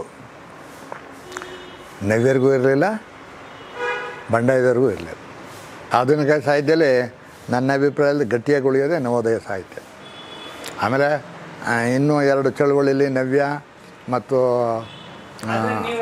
ವಿರೋಧ ಮಾಡಿದವರಲ್ವಾ ನವೋದಯ ಸಾಹಿತ್ಯ? ಅಲ್ಲ, ಎಲ್ಲನೂ ಅಲ್ಲ. ಎಲ್ಲೆಲ್ಲಿ ದಲಿತ ಪರವಾದ ಚಿಂತನೆಗಳಿವೆ ಅದನ್ನೆಲ್ಲ ನಾವು ಒಪ್ಕೊಂಡಿದ್ದೀವಿ. ನಾವು ವಿರೋಧಿಸ್ತಿಂತ ಎಲ್ಲನೂ ವಿರೋಧಿಸೋಕೆ ಹೋಗಿಲ್ಲ, ಅರ್ಥವಿಲ್ಲದ ಆಗ್ಬಿಡ್ತದೆ ತರ್ಕ. ವಿರೋಧ ನಿಮ್ಮ ನಿಲುವು ಹಾಗಿದ್ರೆ ಯಾಕೆ, ಯಾರ ಪರ, ಹೇಗೆ ನಿಮ್ಮ ಚಿಂತನೆ? ನನ್ನ ಚಿಂತನೆ ಅಂದರೆ ಎಲ್ಲರೂ ಸಮಾನರು. ನಮ್ಮ ಸಂವಿಧಾನವನ್ನು ನಾವು ಒಪ್ಕೊಂಡಿದ್ದೀವಿ. ಅದರ ಪ್ರಕಾರ ಹೆಣ್ಣಾಗಲಿ ಗಂಡಾಗಲಿ, ಎ ಜಾತಿ ಆಗಲಿ ಬಿ ಜಾತಿ ಆಗಲಿ, ಇಲ್ಲಿ ಯಾವ ತಾರತಮ್ಯನೂ ಇಲ್ಲ. ಯಾರು ಮೇಲೂ ಅಲ್ಲ, ಯಾರು ಕೀಳೂ ಅಲ್ಲ, ಎಲ್ಲರೂ ಸಮಾನರು. ಈ ಚಿಂತನೆ ಯಾವ ಕೃತಿಯಲ್ಲಿ ಬಂದಿದೆ, ಯಾವ ಕಾವ್ಯದಲ್ಲಿ ಬಂದಿದೆ, ಅದನ್ನು ನಾವು ಮೆಚ್ಕೊಳ್ತೀವಿ. ಈಗ ರಾಮಾಯಣ ದರ್ಶನಂ ಬರೆದ್ರು ಕುವೆಂಪು. ಅವರಲ್ಲೇನು ಹೇಳಿದ್ರು? ಬುಧರೊಲಿದ ಸಮದರ್ಶನವನೊಪ್ಪಿ. ಯಾಕೆ ಈ ಕಾವ್ಯ ನಾನು ಬರಿತಾ ಇದ್ದೀನಿ ಅಂದರೆ, ಬುಧರು ಅಂದರೆ ಜ್ಞಾನಿಗಳು. ಜ್ಞಾನಿಗಳೇನು ಹೇಳಿದ್ದಾರೆ? ಎಲ್ಲರೂ ಸಮಾನರು ಅಂತ ಹೇಳಿದ್ದಾರೆ. ಬುಧರೊಲಿದ ಸಮದರ್ಶನವನೊಪ್ಪಿ ಈ ಕಾವ್ಯನ ಬರಿತಾ ಇದ್ದೀನಿ ಅಂತ ಇದ್ದಾರೆ. ಹಾಗಾಗಿ ಹಳೆಯ ಕಾವ್ಯದಲ್ಲಿದ್ದ ಎಲ್ಲ ತಾರತಮ್ಯಗಳು, ಭೇದ ಭಾವನೆಗಳು, ಮೇಲು ಕೀಲುಗಳೆಲ್ಲ ಅವ್ರದ್ದು ಬಿಟ್ಬಿಟ್ಟು ತೆಗೆದಾಕ್ಬಿಟ್ಟಿದ್ದಾರೆ. ಹಾಗಾಗಿ ರಾಮಾಯಣವನ್ನು ಕುರಿತು ನಾನೊಂದು ಪುಸ್ತಕ ಬರೆದಿದ್ದೀನಿ, ರಾಮ ಮಂದಿರ ಏಕೆ ಬೇಡ ಅಂತ. ಒಂದೇ ವರ್ಷದಲ್ಲಿ 3 ಮುದ್ರಣಗಳಾದವು. ವಾಲ್ಮೀಕಿ ರಾಮಾಯಣ ಇವರೆಲ್ಲ ಇಷ್ಟೆಲ್ಲ ಹೇಳಿದ್ರು, ಅದು ಒಂದು ಚಾತುರ್ವರ್ಣ ಕಾವ್ಯ. ವಾಲ್ಮೀಕಿ ಏನು ಹೇಳ್ತಾನೆ ರಾಮನ ಬಗ್ಗೆ? ರಾಮ ಏನು ಮಾಡ್ತಿದ್ದ? ಚಾತುರ್ವರ್ಣಸ್ಯ ರಕ್ಷಿತ, ಚಾತುರ್ವರ್ಣವನ್ನು ರಕ್ಷಣೆ ಮಾಡ್ತಿದ್ದ ಅವನು. ಚಾತುರ್ವರ್ಣ ಅಂದರೆ ಬ್ರಾಹ್ಮಣ, ಕ್ಷತ್ರಿಯ, ವೈಶ್ಯ, ಶೂದ್ರ. ಬ್ರಾಹ್ಮಣರು ಎಷ್ಟಿದ್ದಾರೆ ನಮ್ಮ ದೇಶದ ಜನಸಂಖ್ಯೆಯಲ್ಲಿ? 3% ಇದ್ದಾರೆ. ನಿಮ್ಮನ್ನೆಲ್ಲ ಆಳ್ತಾ ಇದ್ದಾರೆ ನೋಡಿ ಅವರು. ಜಸ್ಟ್ ಹೌದು, ಜಸ್ಟ್ 3%. ಈಗ ಸುಪ್ರೀಂ ಕೋರ್ಟಲ್ಲಿ ಎಷ್ಟು ಜನ ಇದ್ದಾರೆ ಬ್ರಾಹ್ಮಣರು? 40 ಜನಕ್ಕಿಂತ ಮೇಲಿದ್ದಾರೆ. ಅಲ್ಲಿ 43-45 ಜನ ಇದ್ದಾರೆ. ಒಟ್ಟು 40 ಜನ ಅವರೇ. ಆದ್ದರಿಂದ ಎಲ್ಲ ತೀರ್ಪುಗಳು ಬರೋದು ಬ್ರಾಹ್ಮಣರ ಪರವೇ. ಅದಕ್ಕೆ ಆ ಸ್ಮೃತಿ ಹಿಂಗೆ ಹೇಳ್ತದೆ, ಈ ಸ್ಮೃತಿ ಹಿಂಗೆ ಹೇಳ್ತದೆ ಅಂತ ಲೆಕ್ಕ ಮಾಡಿಬಿಡು, ಮುಗೀತಲ್ಲ ನಮ್ಮದು. ಎಲ್ಲಿದೆ? ಇಲ್ಲ, ಅದಾಗಿದೆ. ಅದಕ್ಕೇ ಅದು ಹೌದು. ಈಗ ಅದಕ್ಕೇ ನಾನು ಆ ಪುಸ್ತಕ ಬರೆದೆ, ಬ್ರಾಹ್ಮಣ ಮತದ ಮೇಲೆ ಯುದ್ಧ ಘೋಷಣೆ, ಭಾಗ 1. 2ನೇ ಭಾಗದಲ್ಲಿ ವೀರಮಣಿ ಮತ್ತು PR ಕುಪ್ಪಸ್ವಾಮಿ ಹಿಂದೂ ಲಾ ಕುರಿತು ಒಂದು ಬರೆದಿದ್ದಾರೆ. ಅದನ್ನು ಅನುವಾದ ಮಾಡಿದ್ದೀನಿ 2ನೇ ಭಾಗದಲ್ಲಿ. ಕಾನೂನಿನ ಪ್ರಕಾರ ಈಗಲೂ ನಾವು ಶೂದ್ರರು ಹೇಗೆ ಅಂತ ಅವರು ಪ್ರಬಂಧ. ಅದು ಇದೆ, ಹೆಚ್ಚಾಗ್ತಾ ಇದೆ, ಒಟ್ಟು ಬರ್ತಾ ಇದೆ. ಅದರಿಂದ ಈ ದೇಶದ 97% ಜನ ಇದ್ದಾರಲ್ಲ ಶೂದ್ರರು, ಇವ್ರನ್ನೆಲ್ಲ ಜಾತಿ ಮಾಡಿ ಹೊಡೆದಾಕ್ಬಿಟ್ಟವ್ರೆ. ಇವ್ರು ಒಗ್ಗಟ್ಟಾಗ್ತಾ ಇಲ್ಲ. ಎ ಕಂಡ್ರೆ ಬಿಗೆ ಆಗೋದಿಲ್ಲ, ಬಿ ಕಂಡ್ರೆ ಸಿಗೆ ಆಗೋದಿಲ್ಲ, ಸಿ ಕಂಡ್ರೆ ಡಿಗೆ ಆಗೋದಿಲ್ಲ. ಹಂಗಾಗಿದೆ ಜಾತಿ ವ್ಯವಸ್ಥೆ. ಹಾಗಾಗಿ ಏನಾಗಿದೆ, ಬ್ರಾಹ್ಮಣರು ಹೇಳಿದ್ದೇ ಆಗ್ಬಿಟ್ಟಿದೆ. ಎಲ್ಲ ದೇವಸ್ಥಾನಗಳು, ಸಾವಿರಾರು ದೇವಸ್ಥಾನಗಳು ಅಲ್ಲಿರೋಲ್ಲ ಪುರೋಹಿತರವರೇ, ಎಲ್ಲ ಅವರೇ. ಆಮೇಲೆ ನಿಮ್ಮನ್ನು ಹೇಗೆ ಆಳೋದು? ಪಂಚಾಂಗ ಇಟ್ಕೊಂಡು ಆಳ್ತಾರೆ ನಿಮ್ಮನ್ನು. ಇಷ್ಟೊತ್ತಿಗೆ ಮನೆಗೆ ಹೋಗಿ, ಇಷ್ಟೊತ್ತಿಗೆ ಮನೆ ಕಟ್ಟಿ, ಹೆಂಗಿದೆ ನೋಡಿ, ಹೆಂಗೆ U C how they are controlling you. ಎಷ್ಟು ಕೇರ್ಫುಲ್ಲಾಗಿ, ಎಷ್ಟು ಬ್ಯೂಟಿಫುಲ್ಲಾಗಿ ಕಂಟ್ರೋಲ್ ಮಾಡ್ತಾವ್ರು ನೋಡಿ. ರಾಹು ಕಾಲ ಗುಳಿಕ ಕಾಲ ಅಂದ್ಬಿಟ್ರು. ಏನು ರಾಹು ಕಾಲ ನಿಮ್ಮ ಒಬ್ಬೇ ಇರೋದು? ಚೈನಾಕ್ಕೆ ಹಾಕಿಲ್ಲ, ಅಮೇರಿಕಕ್ಕೆ ಹಾಕಿಲ್ಲ, ರಷ್ಯಾಕ್ಕೆ ಹಾಕಿಲ್ಲ. ಹಾಂ, ನಮ್ಮ ಜನ ಇದು ಯಾರು ಪ್ರಶ್ನೆ ಮಾಡೋದಿಲ್ಲ ನೋಡಿ. ನಾನು ಮನೆ ಕಟ್ಟಿದೆ, ನಾನು ಯಾರನ್ನೂ ಕರೀಲಿಲ್ಲ. ನಾನು ನಮ್ಮ ಅಪ್ಪನಿಗೆ ಹೇಳಿದೆ, ನನಗೇನು ಪೂಜೆ ಗೀಜೆಯಲ್ಲಿ ನಂಬಿಕೆ ಇಲ್ಲ, ನಿಮ್ಮ ಸಮಾಜಕ್ಕೆ ನೀವು ಮಾಡ್ಕೊಳ್ಳಿ ಅಂದೆ. ಆಯಿತು. ಆಮೇಲೆ ನನ್ನ ಮದುವೆಯಲ್ಲಿ ನಮ್ಮ ಪುರೋಹಿತನ ನಾನು ಕರೆಸ್ಲಿಲ್ಲ. ಯಾಕೆ ಅಂದರೆ ಮದುವೆಯಲ್ಲಿ ಎಂತೆಂಥ ಮಂತ್ರ ಹೇಳ್ತಾರೆ ಗೊತ್ತಾ? ಮದುವೆಯಲ್ಲಿ ಹೇಳುವ ಅನಿಷ್ಟ ಮಂತ್ರಗಳು ಅಂತ ಒಂದು ಪ್ರಬಂಧನೆ ಇದೆ, ಅದರಲ್ಲಿ ಒಂದು ಅಧ್ಯಾಯ ಇದೆ. ಅದರಲ್ಲಿ ಸೋಮ ಪ್ರಥಮ ವಿವಿಧೆ ಗಂಧರ್ವೋ ವಿವಿಧ ಉತ್ತರ ತೃತೀಯಗ್ನಿಷ್ಠೇ ಪದಿ ತುರಿಯಸ್ತೆ ಮನುಷ್ಯಜ ಸೋಮದ್ದದ ಗಂಧರ್ವಾಯ ಗಂಧರ್ವೋ ದದದಗ್ನಿ ರೈಂ ಚ ಪುತ್ರಾನ್ ಸದಾದಗ್ನಿ ಮಹ್ಯ ಮಥೋ ಇಮಾಂ. ಏನು ಹೇಳ್ತಾನೆ ಅಂದರೆ, ಮದುವೆ ಆಗೋ ಹುಡುಗಿಯನ್ನು ಕುರಿತು ಹುಡುಗನಿಗೆ ಪುರೋಹಿತ ಹೇಳ್ತಾನೆ, ನೋಡಪ್ಪ ನೀನು ಮದುವೆ ಆಗ್ತಿದ್ಯಲ್ಲ ಹುಡುಗಿ, ಇವಳನ್ನ ಮೊದಲು ಸೋಮ ಇಟ್ಕೊಂಡಿದ್ದ, ಆಮೇಲೆ ಗಂಧರ್ವ ಇಟ್ಕೊಂಡಿದ್ದ, ಆಮೇಲೆ ಅಗ್ನಿ ಇಟ್ಕೊಂಡಿದ್ದ, ಆಮೇಲೆ ನಾನು ಇಟ್ಕೊಂಡು ಮಕ್ಕಳು ಮರಿ ಮಾಡಿ ನಿನಗೆ ಕೊಡ್ತಾ ಇದ್ದೀನಿ ಅಂತ. ಅದಕ್ಕೆ ಮತ್ತೆ ಶೂದ್ರರು ಅಂದರೆ ಗುಲಾಮರು, ಸುಳೆ ಮಗಳು ಅಂತ ಬರೆದಿರೋದು. ಇದು ಋಗ್ವೇದದಲ್ಲಿರೋ ಮಂತ್ರ, ಇದು 10ನೇ ಅಧ್ಯಾಯದಲ್ಲಿದೆ. ನಮ್ಮ ಜನ ಇವನ್ನೆಲ್ಲ ಬಿಟ್ಟು ಬದುಕೋದು ಕಲಿಬೇಕು. ಭಾಳ ಸೆಕ್ಯುಲರ್ ಅಂದರೆ, ನೀವು ಮದುವೆ ಆಗೋದು ಬೇಕಂದರೆ ಸಬ್ ರಿಜಿಸ್ಟ್ರಾರ್ ಆಫೀಸ್ಗೆ ಹೋಗಿ ರೂಲ್ಸ್ ಪ್ರಕಾರ ಮದುವೆ ಆಗೋದು ಬೆಸ್ಟ್. ಅಂದ್ಕೊಳ್ಳಿ ಬಿಡಿ, ಆಯಿತು ನಾವು ಇಂಥ ಸಂಪ್ರದಾಯ ಬೇಕಾದ ಕೇಳಿ. ಈ ಸಂಪ್ರದಾಯದ ಗೌರವ ಕೊಡುತ್ತಾ, ಮಾನ ಇದೆಯಾ, ಮರ್ಯಾದೆ ಇದಕ್ಕೆ? ನನ್ನ ಮಗಳ ಮದುವೆಯಲ್ಲೂ ನಾನು ಪುರೋಹಿತ ಕರೀಲಿಲ್ಲ, ನನ್ನ ಮಗನ ಮದುವೆಯಲ್ಲೂ ಕರೀಲಿಲ್ಲ. ನಾವು ನಮ್ಮ ಸ್ನೇಹಿತರ ಸೇರಿಸೇ ಮದುವೆ ಮಾಡಿದೆ, ಎಲ್ಲ ಆರೋಗ್ಯ ಇದ್ದಾರೆ. ಬದಲಾವಣೆ ಅಂತ ಹೇಳಿ 1982ರಲ್ಲಿ ಹೌದು. ಅದು ಏನು ಕುರಿತು, ಹೇಗೆ, ಏನು ಸರ್ ಅದು? ಅದರಲ್ಲಿ ಕುವೆಂಪು ಅವರನ್ನು ಕುರಿತ 3 ಪ್ರಬಂಧಗಳಿವೆ. ಕುವೆಂಪು ಅವರ ವಿಶಿಷ್ಟ ಗದ್ಯ, ಕುವೆಂಪು ಕಂಡ ದಲಿತ ಜೀವನ, ಇನ್ನೊಂದು ಯಾವುದೋ ಇದೆ. ಇಷ್ಟು ಲೇಖನಗಳು ಅದರಲ್ಲಿದ್ದು. 78ರಲ್ಲಿ ಬಂತಲ್ಲ ನನ್ನ ಮೊದಲನೇ ಸಂಕಲನ ಆಂತರ್ಯದಲ್ಲಿ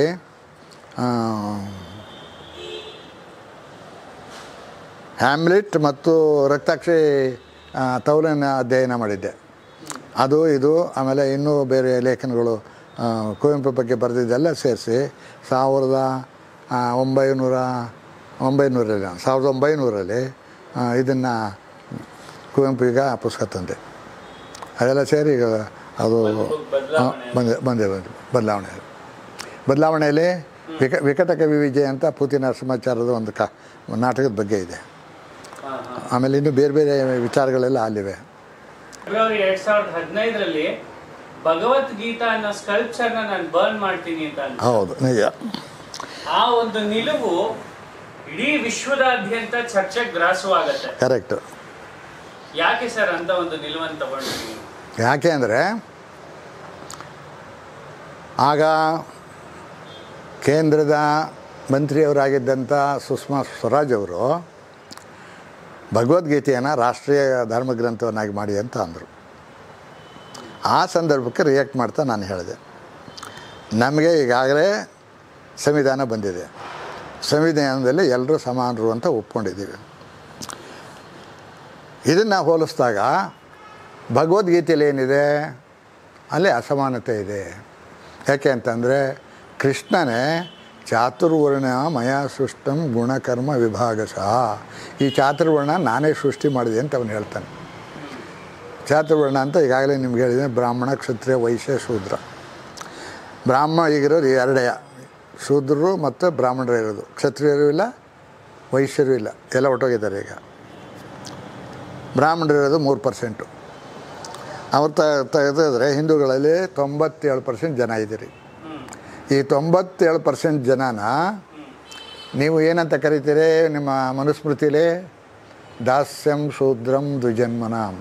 ಎಲ್ಲ ಶೂದ್ರರು ಬ್ರಾಹ್ಮಣರ ಗುಲಾಮರು. ಇದು ಒಪ್ಕೋತೀರಾ?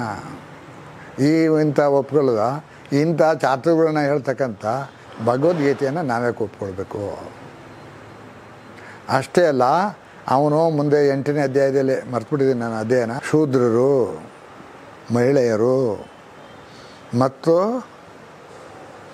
ವೈಶ್ಯರು ಪಾಪಿಗಳು, ಬ್ರಾಹ್ಮಣರು ಕ್ಷತ್ರಿಯರು ಪುಣ್ಯವಂತರು ಅಂತಾನೆ.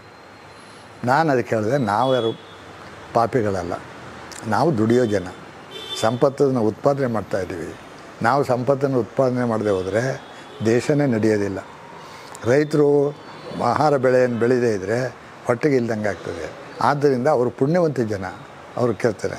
ಕೃಷ್ಣ 16,000 ಜನ ಹೆಂಗಸರು ಹುಡುಗಿನ ಮದುವೆ ಆಗಿದ್ದ, ಅವನು ಪಾಪಿ. ಯಾಕೆ ಅಂತಾರೆ, 16,000 ಜನರಿಗೆ ಬೇರೆಯವ್ರಿಗೆ ಹುಡುಗಿರು ಇಲ್ದಂಗೆ ಮಾಡ್ದ ಅವನು, ಹೆಂಡತಿ. ಹಾಂ ಹೌದು ಮಾಡ್ದ, ಆದ್ದರಿಂದ ಅವನು ಪಾಪಿ. ಆಮೇಲೆ ರಾಮ ಏನೋ ತಪ್ಪಿಲ್ಲದೆ ಅಂತ ಸೀತೆಯನ್ನು ಕಾಡುಗೊಡಿಸ್ತಾ ಗರ್ಭಿಣಿಯನ್ನು, ಆದ್ದರಿಂದ ರಾಮ ಪಾಪಿ. ರಾಮ ಅವನು ರಾಜ್ಯಭಾರ ಮಾಡ್ತಾಯಿದ್ದಾಗ ಬ್ರಾಹ್ಮಣರು ಹೋಗಿ ಚಾಡಿ ಹೇಳ್ತಾರೆ, ಯಾರೋ ಶೂದ್ರ ಶಂಭೂಕ ಅನ್ನೋನು ತಪಸ್ಸು ಮಾಡ್ತಾವನೆ, ಅದರಿಂದ ನಮ್ಮ ಮಗು ತೀರೋಗ್ಬಿಡ್ತು ಅಂತ. ಅವನು ತಪಸ್ಸು ಮಾಡೋದಕ್ಕೂ ಇವನು ಮಗು ತೀರೋಗೋದಕ್ಕೂ ಸಂಬಂಧ ಏನಿದೆ? ಅದು ಯೋಚನೆ ಮಾಡಲಿಲ್ಲ ರಾಮ. ಹೋಗಿ ಯಾರೇ ನೀನು ಅಂದ, ನಾನು ಶಂಭೂಕ, ನಾನು ಶೂದ್ರ ಯೋನ್ಯಾಂ ಪ್ರಸೂತೋಸ್ಮಿ ಶಂಭೂಕೋ ನಾಮತಃ, ನಾನು ಶೂದ್ರನ ಹೊಟ್ಟೆಯಲ್ಲಿ ಹುಟ್ಟಿದ್ದೀನಿ, ನನ್ನ ಹೆಸರು ಶಂಭೂಕ ಅಂದ. ರಾಮ ತನ್ನ ಕಟ್ಗೆ ತಗೊಂಡು ಅವನ ತಲೆ ಕತ್ತರಿಸಾಕ್ತ. ಆದ್ದರಿಂದ ರಾಮ ಪಾಪಿನೇ ಹೊರತು ನಾವಲ್ಲ. ಆದ್ದರಿಂದ ಯಾರ್ಯಾರು ಚಾತುರ್ವರ್ಣವನ್ನು ಹೇಳ್ತಾರೋ ಅವರೆಲ್ಲ ಪಾಪಿಗಳು. ಆಮೇಲೆ ಚಾತುರ್ವರ್ಣ ದೇವರುಗಳನ್ನೆಲ್ಲ ತಿರಸ್ಕರಿಸಿ ಅಂದೆ ನಾನು. ಅವನು ರಾಮ ಆಗಿರ್ಬೋದು, ಕೃಷ್ಣ ಆಗಿರ್ಬೋದು, ಅವನೇ ಆಗಿರ್ಬೋದು, ತಿರಸ್ಕರಿಸಿ. ಎಲ್ಲರನ್ನೂ ಸಮಾನವಾಗಿ ನೋಡಿರೋ ಒಬ್ಬನೇ ಒಬ್ಬ ದೇವರು ಶಿವ. ಎಲ್ಲನೂ ಒಂದು ಸ್ತ್ರೀಯನ್ನು ತನ್ನ ತಲೆ ಮೇಲೆ ಇಟ್ಕೊಬಿಡ್ನಲ್ಲ ಅವನು ವಾಸ ಮಾಡೋದು ಸ್ಮಶಾನದಲ್ಲಿ, ಮೇಲೂ ಕೇಳಿಲ್ಲ ಇಲ್ಲ ಅವನಲ್ಲಿ. ಆಮೇಲೆ ದಕ್ಷ ಬ್ರಹ್ಮ ಯಜ್ಞ ಮಾಡ್ತಾಯಿದ್ದ, ಆ ಮೇಲೂ ಕೇಳಿನ ಅದು ಯಜ್ಞವನ್ನೇ ಅವನು ಧ್ವಂಸ ಮಾಡಿಬಿಟ್ಟ, ಭಂಗ ಮಾಡ್ದ. ಮತ್ತು ಆದ್ದರಿಂದ ಬ್ರಾಹ್ಮಣರಿಗೆ ಅವನು ಕಂಡ್ರಾಗೋದಿಲ್ಲ, ಯಜ್ಞವನ್ನು ಧ್ವಂಸ ಮಾಡಿಬಿಟ್ಟ ಅಂತವ. ಶಿವ ನಮ್ಮ ಮೂಲ ದೇವರು, ಈ ದೇಶದ ಮೂಲ ದೇವರು ಅವನು. ಹಾಗಾದ್ರೆ ನೀವು ಶಿವನ ಆರಾಧನೆ ಒಪ್ಕೊಳ್ತೀರಾ? ಅಲ್ಲ, ಈಗ ಶಿವ ಅಂದರೆ ಒಳ್ಳೇದು ಅಂತ ಅಂದರೆ ಶಿವಾರಾಧನೆ ಒಪ್ಕೊಳ್ತೀರಾ? ಮಾಡ್ಕೊಳ್ಳಿದೆ, ಮಾಡೋರು ಮಾಡಲಿ, ನಾನು ವಿರೋಧ ಇಲ್ಲ. ಯಾಕೆಂದರೆ ಭೇದ ಭಾವ ಇಲ್ಲ ಇಲ್ಲಿ, ಅದರಿಂದ ಒಪ್ಕೊಳ್ಳಿ. ಅದೇ ರಾಮನ ಪೂಜೆ ಆಗಲಿ, ಕೃಷ್ಣ ಪೂಜೆ ಆಗಲಿ, ಇನ್ಯಾವುದೇ ಪೂಜೆ ಆಗಲಿ ನಾನು ವಿರೋಧಿಸ್ತೀನಿ. ಯಾಕೆ ಅಂತಂದರೆ ಅವರು ಸಮಾನವಾಗಿ ಯಾರನ್ನೂ ಕಂಡವರಲ್ಲ, ಭೇದ ಭಾವ ಮಾಡಿದ್ರು. ಭೇದ ಭಾವ ಮಾಡಿದವ್ರನ್ನ ನೀವು ಪೂಜೆ ಮಾಡಿದ್ರೆ ನಿಮಗೂ ಭೇದ ಭಾವನೆ ಬುದ್ಧಿನೇ ಬರ್ತದೆ. ಹಾಗಾದ್ರೆ ನಿಮ್ಮ ಜೀವನದಲ್ಲಿ ಹೋರಾಟ ಅನ್ನೋದು ಕೇವಲ ಭೇದ ಭಾವ, ಜಾತಿ ಧರ್ಮಗಳ ಭೇದ ಭಾವ ಬೇರ್ಪಡಿಸಿದವರ ವಿರುದ್ಧ ಮತ್ತು ಇವನ್ನ ದೇವರು ಅಂತಾರಲ್ಲ ಅಂಥ ತಪ್ಪು ಕಲ್ಪನೆಯ ವಿರುದ್ಧ. ದೇವರು ಅಂದ್ರೇನು? ದೇವರು ಅನ್ನೋ ಶಬ್ದ ದಿವ್ ಅನ್ನೋ ಧಾತು ನಮ್ಗೆ ಬಂದಿದೆ. ದಿವ್ ಅಂದರೆ ಬೆಳಕು ಅಂತ. ಆದ್ದರಿಂದ ಆ ಬೆಳಕಿರೋ ಸಮಯವನ್ನು ನಾವು ದಿವಸ ಅಂತ ಕರಿತೀವಿ. ಬೆಳಕಿಲ್ಲದೆ ಇರೋದು ಕತ್ಲೆ ಇತ್ಯಾದಿ. ನೀವು ದೇವಸ್ಥಾನಕ್ಕೆ ಹೋಗ್ತೀರಿ, ಅಲ್ಲಿ ವಿದ್ಯುತ್ ದೀಪಗಳಿವೆ. ಆ ದೀಪಗಳನ್ನ ಆರಿಸ್ಬಿಟ್ರೆ ಅಲ್ಲಿರೋದೇನೋ ಕತ್ಲು. ಆ ಕತ್ಲೆನೇ ನೀವು ಪೂಜೆ ಮಾಡ್ತೀರಿ. ಆ ಕತ್ಲೆನೇ ಪೂಜೆ ಮಾಡಿ ಕತ್ಲೆನೇ ಮನಸ್ಸೊಳಗೆ ತುಂಬಿಕೊಂಡಿದ್ದೀರಿ. ಆ ಕತ್ಲೆ ಏನಪ್ಪ ಅಂದರೆ ಒಳಗೆ ಬರಬೇಕು, ಒಳಗೆ ಬರಬಾರ್ದು, ಮುಟ್ಟಿಸ್ಕೋಬೇಕು, ಮುಟ್ಟಿಸ್ಕೋಬಾರ್ದು, ಇಲ್ಲಿ ಊಟ ಮಾಡಬೇಕು, ಊಟ ಮಾಡಬಾರ್ದು, ಇಲ್ಲಿ ಮದುವೆ ಆಗಬೇಕು, ಇಲ್ಲಿ ಮದುವೆ ಆಗಬಾರ್ದು. ಈ ರೀತಿಯ ಕತ್ತಲೆ ನಮ್ಮ ತಲೆ ಹೃದಯದೊಳಗೆ ತುಂಬಿಟ್ಟಿದ್ದಾರೆ. ಆದ್ದರಿಂದ ಈ ದೇವಸ್ಥಾನಗಳೆಲ್ಲ ಒಡೆದಾಕಿ ಅಂತ. ದೇವಸ್ಥಾನಗಳಿಂದ ಏನು ಪ್ರಯೋಜನ ಇಲ್ಲ. ಆಯಿತು, ನೀವು ದೇವಸ್ಥಾನಗಳು ಅಂದ್ರೆ ಹೇಳಿದ್ರಿ. ಕೊರೋನಾ ಬಂತು, ಕೋವಿಡ್ ಬಂದಾಗ ಎಲ್ಲ ದೇವಸ್ಥಾನಗಳು, ಎಲ್ಲ ಚರ್ಚ್ಗಳು, ಎಲ್ಲ ಮಸೀದಿಗಳು, ಎಲ್ಲ ಗುರುದ್ವಾರಗಳನ್ನೆಲ್ಲ ಮುಚ್ಚಿಬಿಟ್ರಲ್ವಾ? ಮತ್ತು ಎಲ್ಲಿ ನಿಮ್ಮ ದೇವರೆಲ್ಲೋದ? ದೇವ್ರು ಯಾಕೆ ನಿಮ್ಮ ಈ ಕೊರೋನಾ ವೈರಸ್ಸನ್ನು ತೆಗೆದಾಕ್ಲಿಲ್ಲ? ಅವನು ಯಾಕೆ ತೆಗೆದಾಕ್ಲಿಲ್ಲ? ಅವನು ಅಲ್ಲಿಗೆ ದೇವರು ಬರೀ ಭ್ರಮೆ, ಅದು ಕಲ್ಪನೆ ಅಷ್ಟೇ, ಏನೂ ಇಲ್ಲ. ಅದೊಂದು ಸುಳ್ಳು ಅಂತ ಇದು ಗೊತ್ತಾಗಿದೆ. ಆದರೂ ನಮ್ಮ ಜನರಿಗೆ ಬುದ್ಧಿ ಬಂದಿರೇನು. ಆಮೇಲೆ ನಾವು ಯಜ್ಞ ಮಾಡಿಬಿಡ್ತೀವಿ, ಯಜ್ಞದಿಂದ ಎಲ್ಲನೂ ಪರಿಹರಿಸ್ತೀವಿ ಅಂತ ನಮ್ಮ ಪುರೋಹಿತರುಗಳು ಹೇಳ್ತಾರೆ. ಸಂತೋಷ. ಎಲ್ಲಿ ನೀವು ಯಜ್ಞ ಮಾಡಿ ಯಾಕೆ ಕರೋನಾ ಓಡಿಸ್ಲಿಲ್ಲ? ನೀವು ಕರೋನಾ ಯಾಕೆ ತಡೆಗಟ್ಟಲಿಲ್ಲ?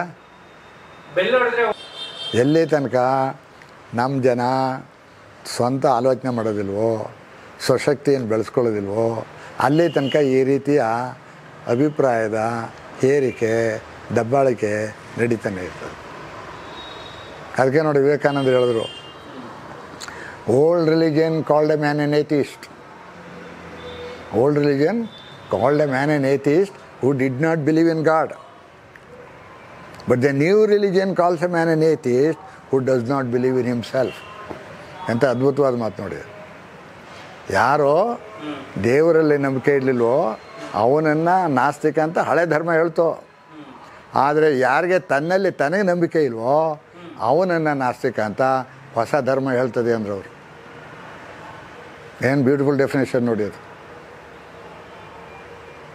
ನಾಸ್ತಿಕ ಅಂತ ಅಂದರೆ ನಿಮ್ಮಲ್ಲಿ ನಿಮಗೆ ಶಕ್ತಿ ಇರಬೇಕು. ಅದನ್ನೇ ಬುದ್ಧ ಹೇಳಿದ್ದು. ಬುದ್ಧ ಅವರ ಅಷ್ಟಾಂಗ ಮಾರ್ಗ ಇದೆಯಲ್ಲ, ಆ ಅಷ್ಟಾಂಗ ಮಾರ್ಗವನ್ನು ನೀವು ಅನುಸರಿಸ್ಬಿಟ್ರೆ ನೀವು ಇನ್ನೊಬ್ಬ ಬುದ್ಧ ಆಗೋಗ್ಬಿಡ್ತೀರಿ. ಆದ್ದರಿಂದ ಬುದ್ಧ ಹೇಳಿದ್ದಲ್ಲ ಅವರ ಸ್ವಂತ ಜೀವನದಲ್ಲಿ ಅವರು ಅನುಭವಿಸಿ ಸತ್ಯ ಅಂತ ಕಂಡದ್ದು ಮಾತ್ರನಾ, ಇನ್ಯಾವನ್ನೂ ಹೇಳಿಲ್ಲ ಅವರು. ಆದ್ದರಿಂದ ಅವರು ತಮ್ಮ ಶಿಷ್ಯರಿಗೆ ಹೇಳಿದ್ರು,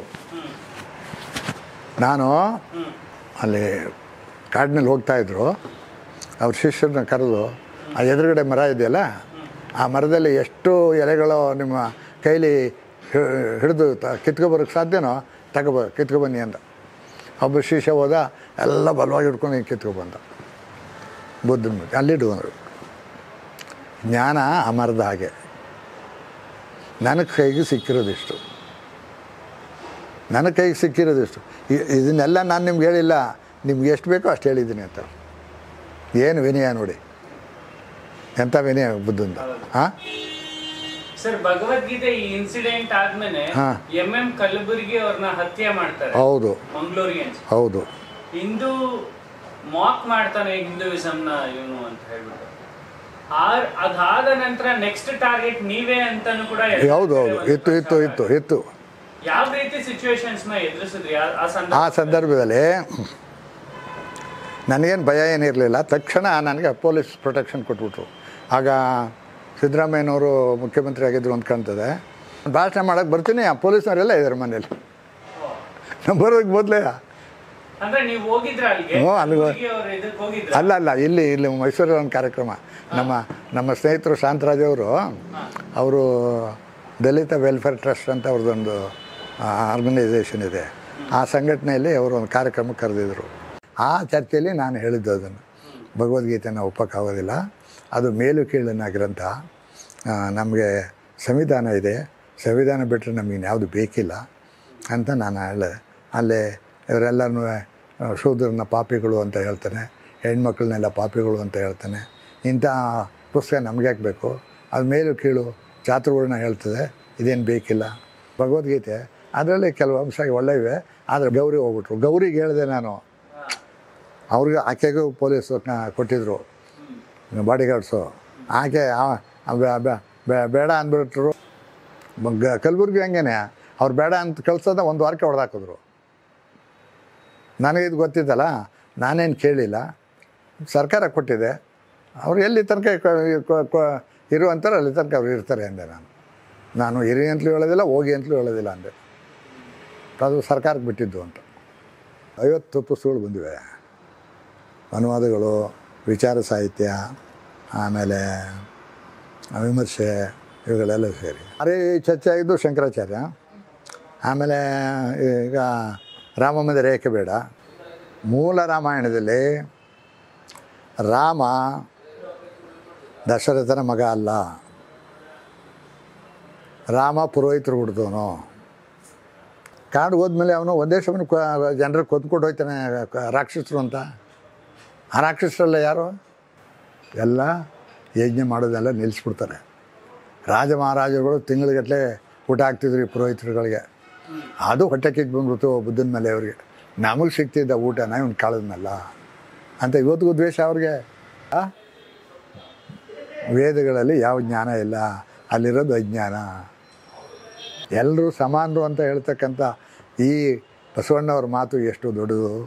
ಅದು ಬಿಟ್ಬಿಟ್ಟು ಚಾತುರ್ವರ್ಣವನ್ನು ನಾವು ತರ್ತೀವಿ ಅಂತ ಭಗವದ್ಗೀತೆ ಮಾಡೋಕ್ಕೆ ಟೆಕ್ಸ್ಟ್ ಬುಕ್ ಹೊರಟಿದ್ರಲ್ಲ, ಇವರು ಬುದ್ಧಿವಂತರ. ಗಾಂಧೀಜಿ ಭಾಳ ದೊಡ್ಡ ಮನುಷ್ಯರು, ಭಾಳ ಪರಿಶುದ್ಧ ಜೀವನವನ್ನು ನಡೆಸ್ತವರು. ಅವ್ರ ಬಗ್ಗೆ ನನಗೆ ಅಪಾರವಾದ ಗೌರವ, ಪ್ರೀತಿ ಇದೆ. ಆದರೆ ಗಾಂಧಿನ ನಾವೆಲ್ಲಿ ಒಪ್ಕೋಬೋದು, ಎಲ್ಲಿ ಒಪ್ಪಬಾರ್ದು, ಒಪ್ಪೋಕ್ಕಾಗೋದಿಲ್ಲ ಅನ್ನೋ ಸ್ಪಷ್ಟತೆ ನಮಗಿರಬೇಕು. ಚಾತುರ್ಯ ಧರ್ಮವನ್ನು ಒಪ್ಕೊಳ್ತಾರೆ.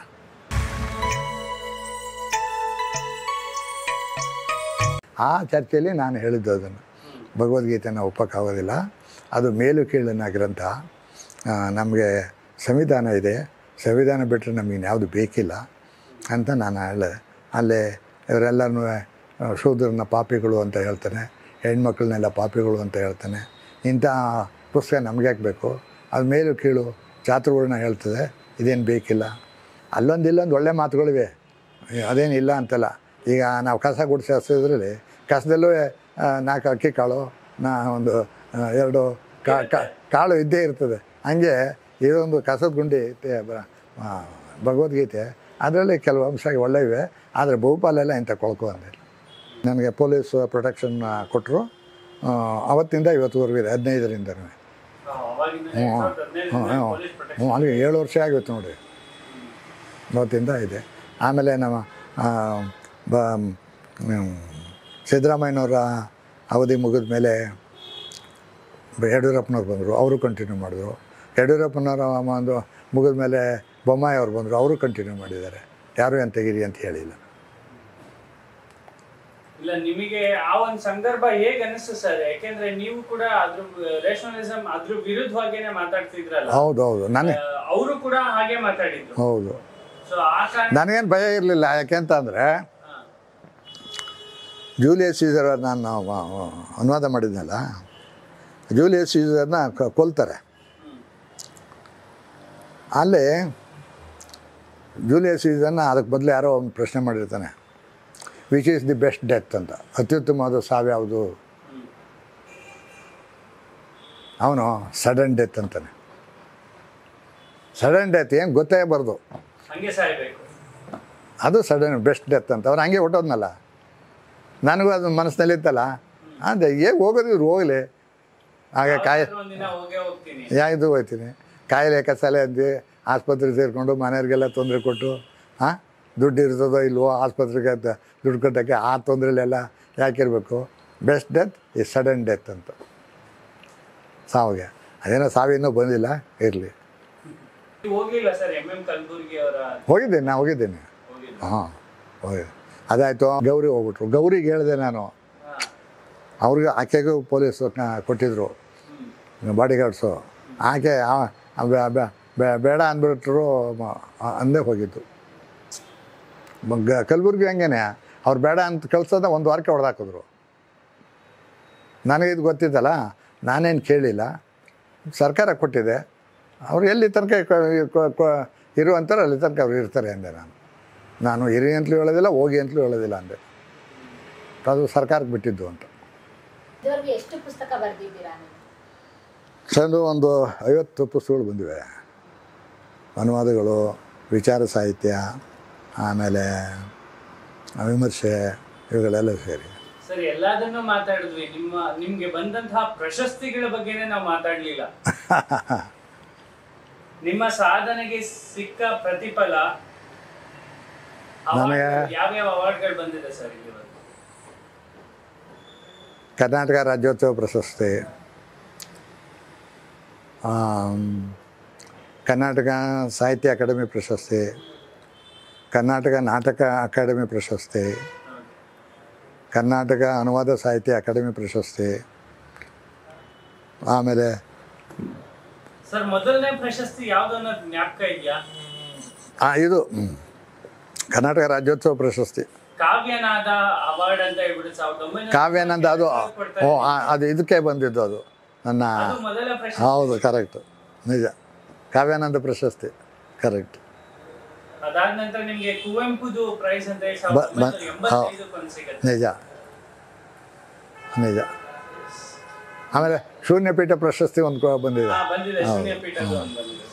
ನಿಮ್ಮ ಎಷ್ಟು ಪುಸ್ತಕಗಳು ಚರ್ಚೆ ಆಗಿದೆ ಸರ್? ವಿರೋಧ ಮಾಡಿದ್ದೆ ಅವೆಲ್ಲ ಪುಸ್ತಕ? ಭಾರಿ ಚರ್ಚೆ ಆಗಿದ್ದು ಶಂಕರಾಚಾರ್ಯ. ಆಮೇಲೆ ಈಗ ರಾಮ ಮಂದಿರ ಏಕೆ ಬೇಡ, ಆ ಪುಸ್ತಕದ ಬಗ್ಗೆ ಹೇಳಿ ಸರ್. ಆ ಪುಸ್ತಕದಲ್ಲಿ ಏನಿದೆ? ಏನಿದೆ ಸರ್ ವಿಷಯ? ರಾಮ ಮಂದಿರ ಏಕೆ ಬೇಡ? ರಾಮ ಮಂದಿರ ಏಕೆ ಬೇಡ ಅಂತ ನಾನು ಯಾಕೆ ಬರೆದೆ ಅಂದರೆ, ಇದುವರೆಗೆ ನಮ್ಮ ಜನರಿಗೆ ಪರಿಚಯ ಮಾಡಿರ್ತಕ್ಕಂಥ ರಾಮಾಯಣ ಎಲ್ಲ, ರಾಮಾಯಣದ ಕಥೆ ಎಲ್ಲ ಒಂದು ರೀತಿ ಪರಿಶುದ್ಧಗೊಳಿಸಿದ ಕಥೆಯಲ್ಲಿ ಕೊಟ್ಟಿರೋದು. ಮೂಲ ರಾಮಾಯಣದಲ್ಲಿ ರಾಮ ದಶರಥನ ಮಗ ಅಲ್ಲ, ರಾಮ ಪುರೋಹಿತರು ಹುಡ್ದವನು ಅಂತ ನಾನು ದಾಖಲೆ ಕೊಟ್ಟಿದ್ದೀನಿ. ಅಲ್ಲಿ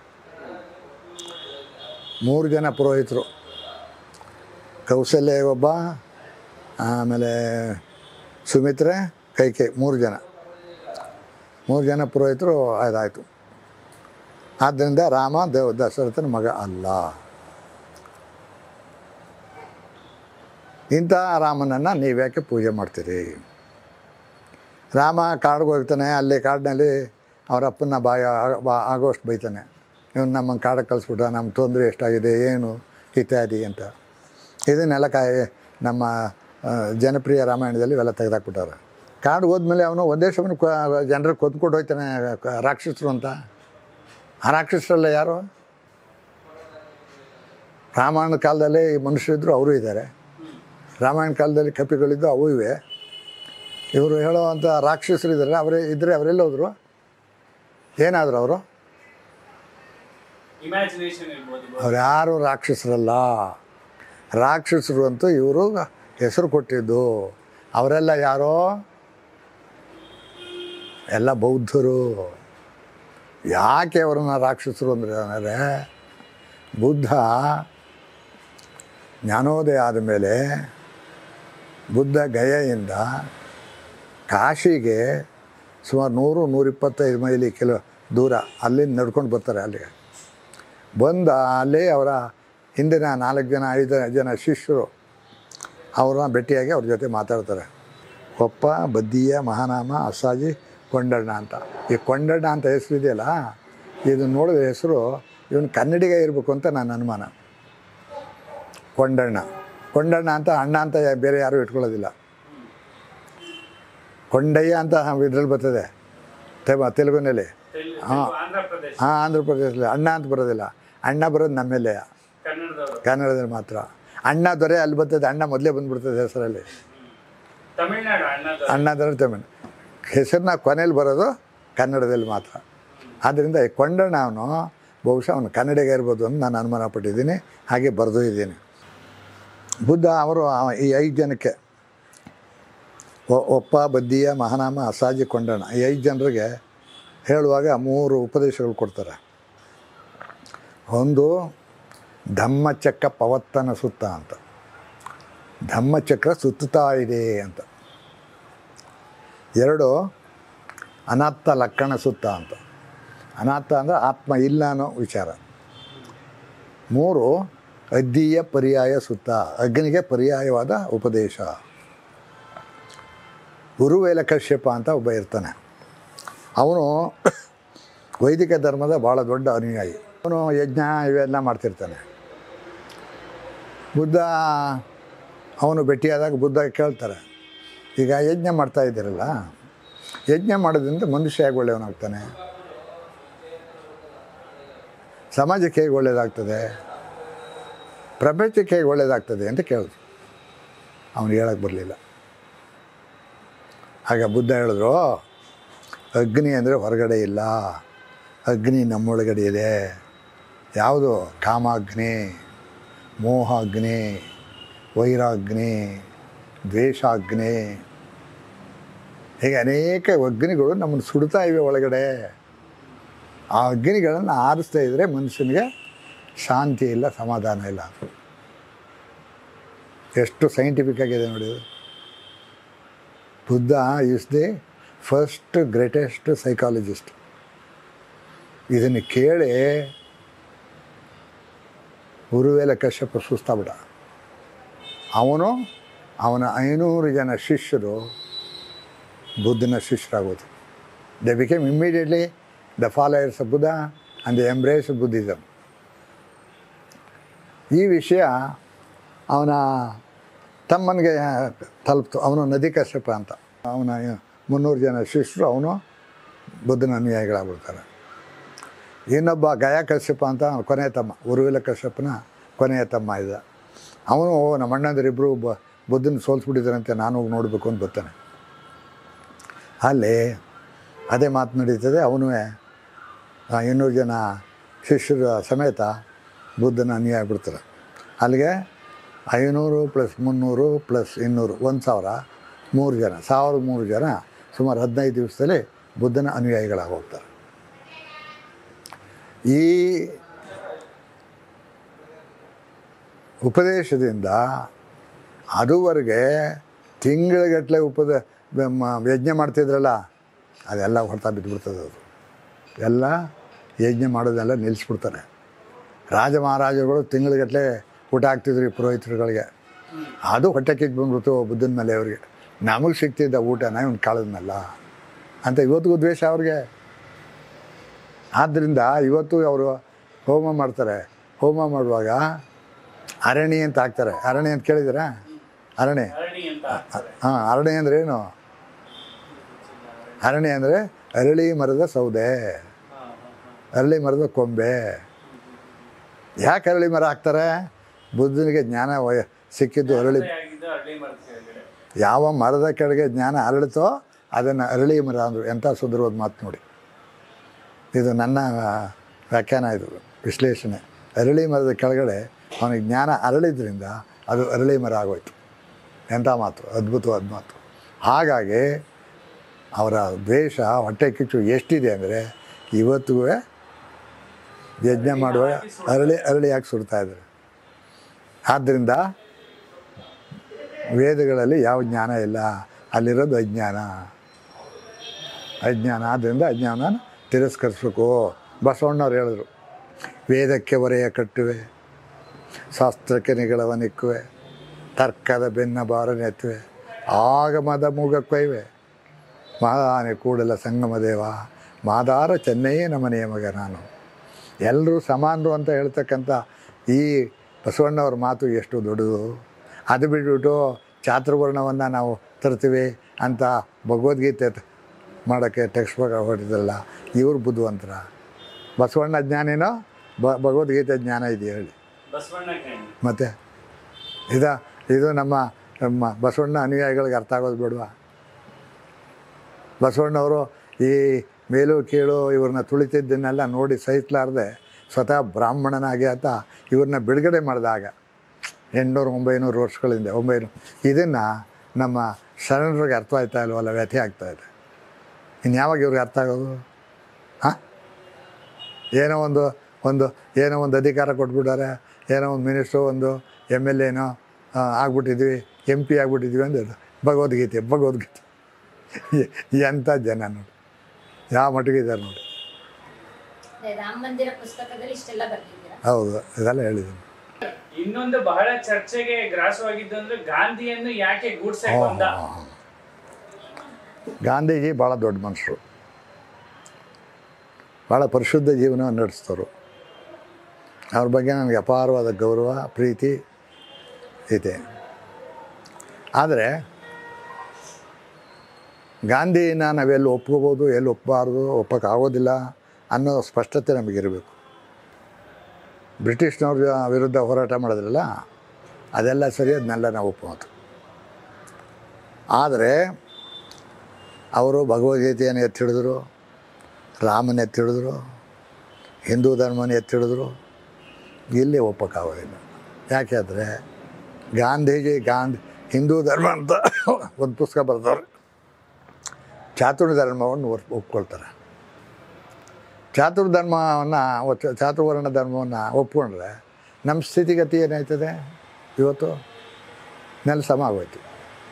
ಆದ್ದರಿಂದ ಇಲ್ಲಿ ಗಾಂಧಿ ನಾವು ಒಪ್ಪೋಕ್ಕಾಗೋದಿಲ್ಲ. ಗಾಂಧಿ ಹೇಳಿದ ಹಿಂದೂ ಧರ್ಮವನ್ನು ನಾವು ಒಪ್ಪೋಕ್ಕಾಗೋದಿಲ್ಲ. ಗಾಂಧಿ ಹೇಳಿದ ಭಗವದ್ಗೀತೆನೂ ನಾವು ಒಪ್ಪೋಕ್ಕಾಗೋದಿಲ್ಲ. ಗಾಂಧಿ ಹೇಳಿದ ರಾಮನೂ ನಾವು ಒಪ್ಪೋಕ್ಕಾಗೋದಿಲ್ಲ. ಯಾಕೆಂದರೆ ಏನೂ ತಪ್ಪು ಮಾಡದೇ ಇದ್ದಂಥ ಶುದ್ಧ ಶಂಭೂಕನನ್ನು ಶೂದ್ರ ಅಂತ ಅವನು ತಲೆ ಕತ್ತರಿಸಾಕ್ತಾನೆ. ಅವನು ಪಾಪಿನೋ? ಏನೂ ಪಾಪ ಮಾಡಿದ್ರೆ ನಾವು ಪಾಪಿನೋ? ನಾವ್ಯಾಕೆ ಪಾಪಿ ಅಂತ ಒಪ್ಕೋಬೇಕು? ನಾವು ಪಾಪಿಗಳು. ಈ ರೀತಿ ಬರೆದವ್ರು ಪಾಪಿಗಳು ಅಂತೀನಿ ನಾನು. ಅದಕ್ಕೆ ಗಾಂಧಿನ ನೀವು ಒಪ್ಪೋದಿಲ್ಲ. ನಮ್ಮ ಶಿಕ್ಷಣ ವ್ಯವಸ್ಥೆ ಸಂಪೂರ್ಣವಾಗಿ ವೈಜ್ಞಾನಿಕವಾಗಬೇಕು, ಸಂಪೂರ್ಣವಾಗಿ ವೈಚಾರಿಕವಾಗಿರಬೇಕು. ಎಳೆಯ ಮಕ್ಕಳ ಮನಸ್ಸಿನಲ್ಲಿ ಏನೇನೋ ಭಾವನೆ ಜನರನ್ನ ಎಚ್ಚರಿಸಿ ಇಡೀ ಒಂದು ರಾಜ್ಯವನ್ನೇ ಬದಲಾಯಿಸ್ತಾರಲ್ಲ. ಪೆರಿಯಾರ್ ರಾಮಸ್ವಾಮಿ ತಮಿಳ್ನಾಡು ಅಂಥವ್ರ ಪಠ್ಯಪುಸ್ತಕದಲ್ಲಿ ಅವರ ಸಾಧನೆಗಳು ಬರಬೇಕು. ಕೇರಳದಲ್ಲಿ ನಾರಾಯಣ ಗುರು ಇದ್ದರು. ಯಾವ ಶಂಕರಾಚಾರ್ಯ ಅಲ್ಲಿ ಏನು ಬಂದೋ ಆ ಊರಿನಲ್ಲಿ ನಾರಾಯಣ ಗುರು ಇದ್ದು ಅಲ್ಲಿ ಎಲ್ಲ ಜನರನ್ನ ಅವ್ರು ಎಚ್ಚರಿಸೋದು. ಇಂಡಿಯಾದಲ್ಲಿ ಸಾಕ್ಷರತೆಯಲ್ಲಿ 1ನೇ ಸ್ಥಾನದಲ್ಲಿದೆ. ಅಲ್ಲಿರುವಷ್ಟು ಜನರಲ್ಲಿ ವೈಚಾರಿಕತೆ, ಪ್ರಜಾಪ್ರಭುತ್ವದ ಬಗ್ಗೆ ಪ್ರೀತಿ ಬೇರೆ ರಾಜ್ಯಗಳಲ್ಲಿ. ಟಿಪ್ಪುನ ವಿರೋಧಿಸೋದಲ್ಲಿ ಒಂದು ಪಕ್ಷ ಟಿಪ್ಪು 4ನೇ ಮೈಸೂರು ಯುದ್ಧದಲ್ಲಿ ಸಾಯದೇ ಇದ್ದರೆ ಅವನು ಕನ್ನಂಬಾಡಿ ಕಟ್ಟೆ ಕಟ್ಟಿ ಮುಗಿಸ್ಬಿಟ್ಟಿರೋನು. ಯಾಕೆಂತ ಅಂದರೆ ಅವನು ಎಲ್ಲನೂ ಯೋಜನೆಯನ್ನು ಸಿದ್ಧಪಡಿಸ್ಕೊಂಡಿದ್ದ. ಆಗ ಮಾಡ್ಕೊಂಡಿದ್ರೆ ಏನಾಗೋದು, ಇವತ್ತು ನಮಗೂ ತಮಿಳ್ನಾಡಿಗೂ ಕಾವೇರಿ ನೀರಿನ ಗಲಾಟೆ ನಡೀತಾ ಇದೆಯಲ್ಲ, ಇದು ನಡೀತಾ ಇರಲಿಲ್ಲ.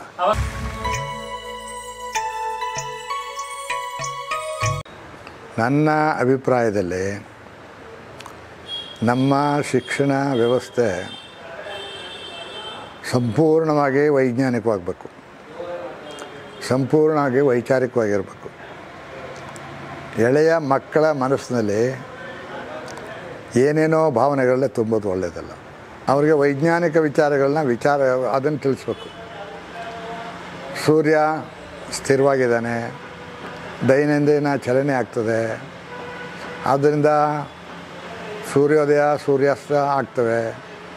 ಹೀಗೆ ಅರ್ಥವಾಗುವಂಥ ವಿಚಾರಗಳನ್ನ ಮಕ್ಕಳಿಗೆ ಹೇಳ್ಕೊಡ್ತಾ ಹೋದರೆ ಅವರಲ್ಲಿ ವಿಚಾರ ಮಾಡೋ ಶಕ್ತಿ, ಆಲೋಚನಾ ಶಕ್ತಿ ಬೆಳೀತದೆ. ಈ ಮನಸ್ಸು ಹೇಗೆ ಅಂದರೆ ಅದು ಚಾಕು ಇದ್ದಾಗ, ನೀವು ಚಾಕುನ ಬಳಸ್ತಾ ಇದ್ದರೆ ಅದು ತುಕ್ಕಿಡಿದೇ ಇರ್ತದೆ, ಹರಿತಾ ಕಳ್ಕೊಳ್ಳೋದೇ. ಅದು ಹರಿತಾ ಕಳೆದೋದಾಗ ಏನು ಮಾಡ್ತೀರಿ ನೀವು, ಸಾಣೆ ಹಿಡಿತೀರಿ. ಸಾಣೆ ಹಿಡಿದಾಗ ಚಾಕು ಹರಿತವಾಗ್ತದೆ. ಆ ರೀತಿಯಲ್ಲಿ ನಿಮ್ಮ ಬುದ್ಧಿಶಕ್ತಿಯನ್ನು ದೊಡ್ಡ ವಿಚಾರವಂತರು, ದೊಡ್ಡ ಬುದ್ಧಿವಂತರ ಜೊತೆ ಮಾತುಕತೆ ಆಡುವಾಗ ಓದೋದ್ರ ಮೂಲಕ ನಿಮ್ಮ ಬುದ್ಧಿಯನ್ನು ಸಾಣೆ ಹಿಡಿಬೇಕು ಅವ್ರ ಜೊತೆ. ಆಗ ನಿಮ್ಮ ಬುದ್ಧಿ ಬೆಳೀತದೆ. ಇಲ್ಲ ಅಂದರೆ ಬೆಳೆಯೋದೇ ಇಲ್ಲ. ಯಾರೋ ಹುಡ್ತಾಪ ಮೇಧಾವಿಗಳೆಲ್ಲ ಮೇಧಾವಿ ತನಕ ಅದಕ್ಕೆ ಹೇಳಿದ್ದಾರೆ,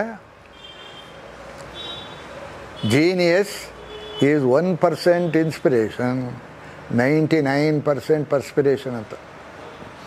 ಜೀನಿಯಸ್ ಪ್ರತಿಭೆ ಅನ್ನೋದು 1% ಇನ್ಸ್ಪಿರೇಷನು, ಸ್ಫೂರ್ತಿ. ಇನ್ನು 99%, 99% ಅದು ಶ್ರಮ. ಶ್ರಮ ಇಲ್ಲದೆ ಏನೂ ಆಗೋದಿಲ್ಲ.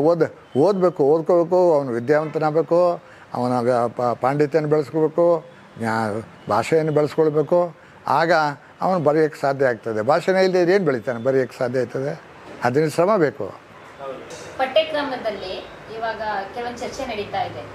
ಭಗವದ್ಗೀತೆ ಇರಬೇಕು, ಟಿಪ್ಪು ಬಗ್ಗೆ ಇರಬೇಕು, ಈ ಮಧ್ವಾಚಾರ್ಯರು, ಶಂಕರಾಚಾರ್ಯರು ತತ್ವಗಳನ್ನ ಚಿಕ್ಕ ವಯಸ್ಸಿಂದ ಬಂದಿದ್ದೀವಿ. ಅದನ್ನೆಲ್ಲ ಪಠ್ಯಕ್ರಮದಲ್ಲಿ ಇದೆ, ಪ್ರೈಮರಿ ಸ್ಕೂಲಲ್ಲಿದೆ, ಸ್ಕೂಲಲ್ಲಿದೆ. ಆ ಥರ ವಿಷಯಗಳಲ್ಲಿ ಯಾವ ಥರ ನಿಮ್ಮ ಈಗ ಯಾವ ರೀತಿ ಇರಬೇಕು ಅಂತ? ಈಗ ಶಂಕರಾಚಾರ್ಯ, ಮಧ್ವಾಚಾರ್ಯ, ರಾಮಾನುಜಾಚಾರ್ಯ ಇವ್ರು ತೆಗೆದುಕೊಂಡ್ರೆ ಇವರು ದೇವ್ರ ಬಗ್ಗೆ ಮಾತಾಡಿದ್ರು ಅನ್ನೋದು ಬಿಟ್ಟರೆ ಏನು ಪ್ರಯೋಜನ ಇಲ್ಲ. ಯಾಕೆಂತಂದರೆ ಅವರೆಲ್ಲರೂ 3 ಜನನೂ ಅವರ ಬ್ರಹ್ಮಸೂತ್ರ ಭಾಷೆಗಳಲ್ಲಿ ಚಾತುರ್ವರ್ಣವನ್ನೇ ಅವ್ರು ಹೇಳಿರೋದು. ಶೂದ್ರಿಗೆ ವಿದ್ಯೆ ಕೊಡಬೇಡಿ ಅಂತಲೇ ಅವ್ರು ಹೇಳಿರೋದು. ಹಾಗಾಗಿ ಇಂಥವ್ರನ್ನ ಪಠ್ಯಪುಸ್ತಕದಲ್ಲಿ ಇಡೋದಕ್ಕೆ ಬದಲಾಗಿ ಜನರನ್ನ ಎಚ್ಚರಿಸಿ ಇಡೀ ಒಂದು ರಾಜ್ಯವನ್ನೇ ಬದಲಾಯಿಸ್ತಾರಲ್ಲ. ಪೆರಿಯಾರ್ ರಾಮಸ್ವಾಮಿ ತಮಿಳ್ನಾಡು ಅಂಥವ್ರ ಪಠ್ಯಪುಸ್ತಕದಲ್ಲಿ ಅವರ ಸಾಧನೆಗಳು ಬರಬೇಕು. ಅವರನ್ನು ಯುನೆಸ್ಕೋ ಸೌತ್ ಈಸ್ಟ್ ಏಷ್ಯಾದ ಸಾಕ್ರೆಟೀಸ್ ಅಂತ ಕರೀತು. ಸಾಕ್ರೆಟೀಸ್ ಯಾವುದನ್ನೂ ಒಪ್ತಿರ್ಲಿಲ್ಲ, ಎಲ್ಲ ಪ್ರಶ್ನೆ ಮಾಡ್ತಿದ್ದ. ಆ ರೀತಿ ಪ್ರಶ್ನೆ ಮಾಡ್ತಾಯಿದ್ರು ಅವರು. Is an arch enemy of superstition ಅಂತ ಕರೀತಾನೆ. ಮೌಢ್ಯದ ಕಟು ವಿರೋಧಿ ಇವರು. ಯಾರೋ ಪೆರಿಯರ್ ಅವರು. ಅದೇ ರೀತಿ ಕೇರಳದಲ್ಲಿ ನಾರಾಯಣ ಗುರು ಇದ್ದರು. ಯಾವ ಶಂಕರಾಚಾರ್ಯ ಅಲ್ಲಿ ಏನು ಬಂದೋ ಆ ಊರಿನಲ್ಲಿ ನಾರಾಯಣ ಗುರು ಇದ್ದು ಅಲ್ಲಿ ಎಲ್ಲ ಜನರನ್ನ ಅವ್ರು ಎಚ್ಚರಿಸೋದು. ಇಂಡಿಯಾದಲ್ಲಿ ಸಾಕ್ಷರತೆಯಲ್ಲಿ 1ನೇ ಸ್ಥಾನದಲ್ಲಿದೆ. ಅಲ್ಲಿರುವಷ್ಟು ಜನರಲ್ಲಿ ವೈಚಾರಿಕತೆ ಪ್ರಜಾಪ್ರಭುತ್ವದ ಬಗ್ಗೆ ಪ್ರೀತಿ ಬೇರೆ ರಾಜ್ಯಗಳಲ್ಲಿ. ಅಲ್ಲಿ ಈ ಸಾರಿ ಬಿ ಜೆ ಪಿಯವರು ಭಾರಿ ಕಷ್ಟಪಟ್ಟರು ಅಲ್ಲಿ ಗೆಲ್ಲಬೇಕು ಅಂತ ಆಗಲೇ ಇಲ್ಲ. ಜನನ ಅವ್ರ ರೀತಿ ತಯಾರು ಮಾಡಿದ್ದಾರೆ ಅವರು. ನಮ್ಮೇಲೇನು ಈ ಜನ ತಯಾರೇ ಆಗಿಲ್ಲ. ಇಲ್ಲ ತಮಿಳ್ನಾಡಲ್ಲೂ ಆಗಲಿಲ್ಲ. ಹಾಂ, ಪಾಠ್ಯಕ್ರಮನ ಬೇಕು ಅಂತ ಒಂದಷ್ಟು ಜನ, ಬೇಡ ಅಂತ ಒಂದಷ್ಟು ಜನ, ಇವರಿಬ್ಬರ ಮಧ್ಯೆ ನೀವು ಯಾರ ಪರ ಮತ್ತೆ ಹೇಗೆ ನಿಮ್ಮ ನಿಲುವು? ನಾನು ಟಿಪ್ಪುನ ಓದಿರೋಷ್ಟರ ಮಟ್ಟಿಗೆ ಟಿಪ್ಪುನ ವಿರೋಧಿಸೋದ್ರಲ್ಲಿ ಅರ್ಥ ಇಲ್ಲ. ಟಿಪ್ಪು ಅವನು ಅವನು ಮತಾಂತರ ಮಾಡ್ತಿದ್ದ ಅಂತ ಹೇಳ್ತಾರೆ. ಅದಕ್ಕೆ ಯಾವುದೂ ದಾಖಲೆ ಇಲ್ಲ. ಒಂದು ಪಕ್ಷ ಅವನು ಮತಾಂತರ ಮಾಡಿದರೆ ಶ್ರೀರಂಗಪಟ್ಟಣದ ಸುತ್ತಮುತ್ತ ಮಾಡಬೇಕಾಗಿತ್ತು. ಶ್ರೀರಂಗಪಟ್ಟಣದ ಸುತ್ತಮುತ್ತ ಅಲ್ಲೇ ಅವನು ರಾಜ್ಯಭಾರ ಮಾಡ್ತಿದ್ದ.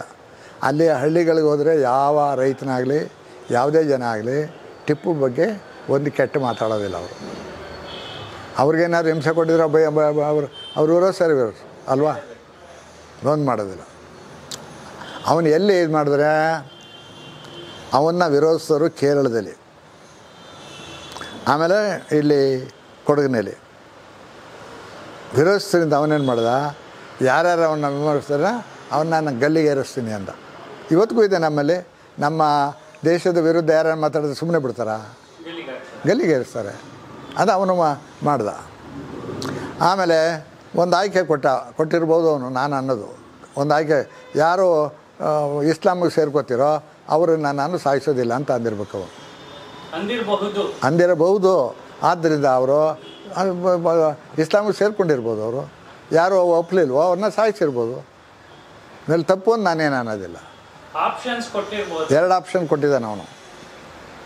ಹಾಗಾಗಿ ಟಿಪ್ಪು ಅವನು ಜನಪರವಾದ ಆಡಳಿತನೇನು ಮಾಡಿದ್ದಾನೆ ಅವನು. ಆಯಿತಾ? ಒಂದು ಪಕ್ಷ ಟಿಪ್ಪು 4ನೇ ಮೈಸೂರು ಯುದ್ಧದಲ್ಲಿ ಸಾಯದೇ ಇದ್ದರೆ ಅವನು ಕನ್ನಂಬಾಡಿ ಕಟ್ಟೆ ಮುಗಿಸ್ಬಿಟ್ಟಿರೋನು. ಯಾಕೆಂತ ಅಂದರೆ ಅವನು ಎಲ್ಲನೂ ಯೋಜನೆಯನ್ನು ಸಿದ್ಧಪಡಿಸ್ಕೊಂಡಿದ್ದ. ಆಗ ಮಾಡ್ಕೊಂಡಿದ್ರೆ ಏನಾಗೋದು, ಇವತ್ತು ನಮಗೂ ತಮಿಳ್ನಾಡಿಗೂ ಕಾವೇರಿ ನೀರಿನ ಗಲಾಟೆ ನಡೀತಾ ಇದೆಯಲ್ಲ, ಇದು ನಡೀತಾ ಇರಲಿಲ್ಲ. ಒಂದು. ಎರಡನೇದೇನು ಗೊತ್ತಾ, ಆಗ ತಮಿಳ್ನಾಡು ಟಿಪ್ಪು ಕೈ ವಶದಲ್ಲೇ ಇತ್ತು. ಅದು ಟಿಪ್ಪು ವಶದಲ್ಲೇ ಇತ್ತು ಫುಲ್ಲು ತಮಿಳ್ನಾಡು. ಆಗೇನಾಗೋದು, ಅದನ್ನು ವಿರೋಧಿಸರೇ ಇರ್ತಿರಲಿಲ್ಲ. ನಮ್ಮ ನೀರು ನಮಗೆ ಸಂಪೂರ್ಣ ಬರೋದು. ಈಗಿನ ಗಲಾಟೆನೇ ಇರ್ತಿರಲಿಲ್ಲ. ಈಗ 100 ವರ್ಷದಿಂದ ಒಂದೇ ಸಮನ ಗಲಾಟೆ ತಮಿಳ್ನಾಡಿಗೂ ಕೇರಳಕ್ಕೂ ಅರ್ಥವಿಲ್ಲದ್ದು. ಹಾಂ, ಟಿಪ್ಪು ಅದಾಗಲಿಲ್ಲ. ಅದನ್ನು ಜಾಗ ಯಾರು ಅಲ್ಲಿಗೆ ಈಗಿರೋ ಜಾಗಕ್ಕೆ ಅಡಿಪಾಯ ಆಗ್ತಾನೋ ಅಂದರೆ ಒಬ್ಬ ಬ್ರಿಟಿಷ್ ಇಂಜಿನಿಯರ್, ಅವನ ಹೆಸರೇನೋ ಇದು ಮರ್ತುಬಿಟ್ಟಿದ್ದೀನಿ ನಾನು. ಅವನು ಎಲ್ಲ ವಿಶ್ವೇಶ್ವರಯ್ಯ ಅಂತಾರಲ್ಲ, ವಿಶ್ವೇಶ್ವರಯ್ಯ ಆಮೇಲೆ ಬಂದಿದ್ದು. ಸುಮ್ಮನೆ ಕತೆ ಕಟ್ತಾರೆ ನಮ್ಮ ಜನ. ಖಂಡಿತ ಇದೆ. ಆ ನಕ್ಷೆ ಏನಾದರೂ ಇಟ್ಕೊಂಡು ಇವರು ಬದಲಾವಣೆ ಮಾಡಿದ್ರ ಅಂತ ಮಾಡಿರ್ಬೋದು, ಸಾಧ್ಯ ಅದು. ಅದಕ್ಕೆ ನಮ್ಮ ಪಿ ವಿ ನಂಜರಾಜ ಅವರು ಕನ್ನಂಬಾಡಿ ಕಟ್ಟೆ ಕುರಿತೇ ಒಂದು ಪುಸ್ತಕ ಬರೆದವ್ರೆ. ಅದರಲ್ಲೆಲ್ಲ ಡೀಟೇಲ್ಸ್ ಇದೆ. ಇದು ಲೆಸನ್ಸ್ ಆಫ್ ಹಿಸ್ಟ್ರಿ ಅಂತ ಒಂದು ಪುಸ್ತಕ ಬರೆದ. ಅದನ್ನು ಇತಿಹಾಸದ ಪಾಠಗಳು ಅಂತ ಅನುವಾದ ಮಾಡಿದೆ. ಅದ್ರಿಗೆ 8 ಮತ್ತು ಮುದ್ರಣಗಳು ಮುಗಿದೋಗಿವೆ.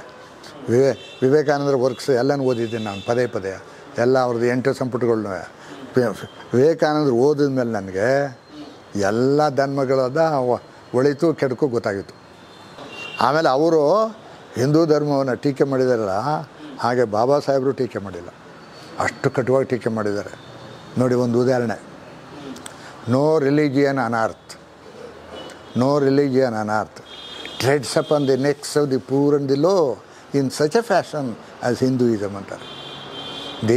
ದಲಿತರ ಕುತ್ತಿಗೆಯನ್ನು ಹಿಂದೂ ಧರ್ಮ ಮೆಟ್ಟಿ ತುಳಿಯುವಂತೆ ಪ್ರಪಂಚದ ಯಾವ ಧರ್ಮವೂ ತುಳಿಯೋದಿಲ್ಲ ಅಂತ ನೋಡಿ. ಇದನ್ನೆಲ್ಲ ಬಿಟ್ಬಿಟ್ಟು ವಿವೇಕಾನಂದ ನನ್ನ ಬೆಂಬಲಿಕ್ಕಿದ್ದಾರೆ, ಯಾರ್ಯಾರು ಕೇಳಿದ್ರೆ ಹೇಳುವ ಅಂದ್ಬಿಟ್ಟು ನಾನು ನನಗೆ ಭಯ ಏನಾಗಲಿಲ್ಲ. ನನಗೆ ಭಾಳ ಸಂತೋಷ ಆಯಿತು. ನಾನು ಬರೆದಿದ್ದು ಜನರ ಗಮನಕ್ಕೆ ಬರುತ್ತಾ ಇದೆ ಅಂತವ. ಇವರು ಪೊಲೀಸ್ನವ್ರು ಕೇಸ್ ಹಾಕಿ ಜನರ ಗಮನಕ್ಕೆ ತರ್ತಾ ಇದ್ದಾರೆ. ನಾನು ಮಾಡಿದ ಕೆಲಸ ಸಾರ್ಥಕ ಆಯ್ತಾ ಇದೆ ಅಂತ ನನಗೆ ಸಂತೋಷ ಆಯಿತು. ಪೊಲೀಸ್ ಕೇಸ್ ಆದ್ದರಿಂದ ರೈತ ಸಂಘದವರು ದಲಿತ ಸಂಘ ಸಮಿತಿಯವರು, ಆಮೇಲೆ ಎಲ್ಲ ಪ್ರಗತಿಪರ ಸಂಘಟನೆಗಳೆಲ್ಲ ನನ್ನ ಪರ ನಿಂತ್ಕೊಬಿಟ್ಟು ಇಡೀ ರಾಜ್ಯದಲ್ಲಿ. ಭಗವಾನ್ ಬರೆದಿರೋದು ಸರಿ ಇದೆ, ಅವನ್ನ ಅರೆಸ್ಟ್ ಮಾಡಿಕೊಡೋದು, ಅರೆಸ್ಟ್ ಮಾಡಿದ್ರೆ ನಾವು ಸುಮ್ಮನೆ ಬಿಡೋದಿಲ್ಲ ಅಂತೆಲ್ಲ ದೊಡ್ಡ ಹೋರಾಟ ಶುರು ಮಾಡಿಬಿಟ್ರು. ಹಾಗಾಗಿ ಕೊಟ್ಟರು. ಆಮೇಲೆ ಅಲ್ಲಿ ಎಲ್ಲ ಸಾಹಿತಿಗಳನ್ನ ಒಗ್ಗೂಡಿಸಿ ಅವ್ರ ಕೈಲೆಲ್ಲ ಒಂದು ಹೇಳಿಕೆಯನ್ನು ಪ್ರಕಟಿಸಿದ್ರು. ಕಲಾವಿದರು ಮತ್ತು ಬರಹಗಾರರ ಒಕ್ಕೂಟಕ್ಕೆ ಭಾಷಣ ಮಾಡಿದ ಸಂದರ್ಭದಲ್ಲಿ ಕುವೆಂಪುರವರು ನವ್ಯ ಪವ್ಯ ಅಂತ ಜನರಿಗೆ ಅರ್ಥವಾಗದಿರೋದು ಬರಿಬೇಡಿ, ಜನರಿಗೆ ಅರ್ಥವಾಗೋದನ್ನು ಬರೀರಿ ಅಂತ ಒಂದು ಹೇಳಿಕೆ ಕೊಟ್ಟರು. ಅದು ಒಂದು ಕಾರಣ ಈ ಬಂಡಾಯ ಶುರು ಆಗೋದಕ್ಕೆ. ಆಗ ಹಂಪ ನಾಗರಾಜಯ್ಯನವರು ಅಧ್ಯಕ್ಷರು ಅಂತ ಕಾಣ್ತದೆ, ಕಸಾಪ ಅಧ್ಯಕ್ಷರು. ಅವರು ಸ್ವಲ್ಪ ಗೇಲಿಲಿ ಬಂಡಾಯ ಗಿಂಡಾಯ ಅನ್ನೋದು ಯಾವುದೂ ಇಲ್ಲ, ಇರೋದು ಕನ್ನಡ ಸಾಹಿತ್ಯ ಒಂದೇ ಅಂತ ಈಗೇನು. ಆಗ ದೇ ನಾಗರಾಜ, ಆಮೇಲೆ ಕಳೆಗೋಡು ನಾಗವರ, ಆಮೇಲೆ ಶೂದ್ರ ಶ್ರೀನಿವಾಸ್, ಆಮೇಲೆ ಸಿದ್ಲಿಂಗಯ್ಯ ಇವರೆಲ್ಲ ಸೇರಿಕೊಂಡು ಬಂಡಾಯ ಸಾಹಿತ್ಯ ಒಂದು ಗೋಷ್ಠಿಯನ್ನು ಬೆಂಗಳೂರಲ್ಲಿ ಮಾಡಿದ್ರು.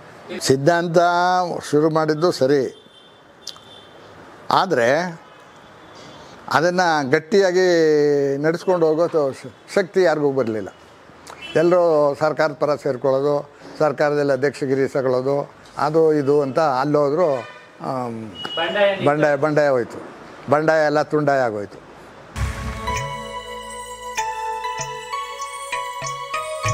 ವಿಲ್ಡುರಂಟು ಅಮೆರಿಕದ ಲೇಖಕ, ಅವನು ಸ್ಟೋರಿ ಆಫ್ ಸಿವಿಲೈಸೇಷನ್ ಅಂತ 11 ಸಂಪುಟಗಳಲ್ಲಿ ಪ್ರಪಂಚದ ಇತಿಹಾಸ ಬರೆದಾನೆ. ಒಂದೊಂದು ವಾಲ್ಯೂಮ್ ಇಷ್ಟು ಗಾತ್ರ ಒಂದು ಕೈಲಿ ಎತ್ತಕ್ಕಾಗೋದಿಲ್ಲ. 11 ಸಂಪುಟ, 10 ಸಂಪುಟ ಆದಮೇಲೆ ಅವನು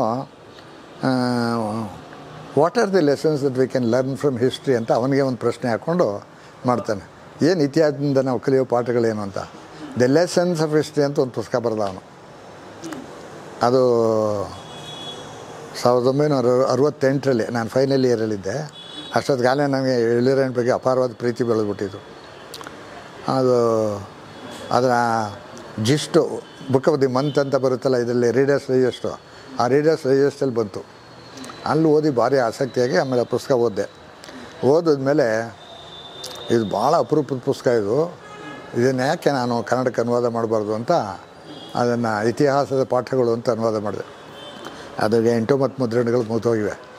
ಕೇರಳದ ನಾರಾಯಣ ಗುರು ಅವರ ಶಿಷ್ಯ ಸ್ವಾಮಿ ಧರ್ಮತೀರ್ಥ ಅಂತ ಅವರು ಬರೆದಿರ್ತಕ್ಕಂಥ ಒಂದು ಹಿಸ್ಟ್ರಿ ಆಫ್ ಹಿಂದೂ ಇಂಪೀರಿಯಲಿಸಮ್ ಅಂತ, ಅದೊಂದು 300 ಪುಟ ಹಿಸ್ಟ್ರಿ ಆಫ್ ಹಿಂದೂ ಇಂಪೀರಿಯಲಿಸಮ್ ಅಂತ ಪುಸ್ತಕ, ಅದನ್ನು ಅನುವಾದ ಮಾಡಿದೆ. ಅದು ಈಗ 9ನೇ ಮುದ್ರಣ ಬಂದಿದೆ. ಇದೆಲ್ಲ ಓದಿದ್ಮೇಲೆ ನಿಮಗೆ ಏನಾದರೂ ಒಂದು ಕನ್ಕ್ಲೂಷನ್ ಬಂತಾ, what do I can get from the history books ಅಂತ? ಅದು ಆಯಿತು. ಅದು ನನಗೆ ಮನಸ್ಸು ವಿಶಾಲ ಆಗ್ಬಿಡ್ತು ನೋಡಿ, ದೃಷ್ಟಿಕೋನ ವಿಶಾಲ ಆಯಿತು. ಫಿಲಾಸಫಿ ಅಂದರೆ ನನಗೆ ಭಾರಿ ಇಂಟ್ರೆಸ್ಟು. ಫಿಲಾಸಫಿ, ರಿಲಿಜಿಯನ್, ಪ್ರಪಂಚದ ಎಲ್ಲ ಮತಗಳನ್ನೂ ಓದಿದೆ. ಅದಕ್ಕಾಗಿ ವಿವೇಕಾನಂದರ ವರ್ಕ್ಸ್ ಎಲ್ಲನೂ ಓದಿದ್ದೀನಿ ನಾನು ಪದೇ ಎಲ್ಲ ಅವ್ರದ್ದು 8 ಸಂಪುಟಗಳನ್ನೂ. ವಿವೇಕಾನಂದರು ಓದಿದ ಮೇಲೆ ನನಗೆ ಎಲ್ಲ ಧರ್ಮಗಳದ ಒಳಿತು ಕೆಡಕು ಗೊತ್ತಾಗಿತ್ತು.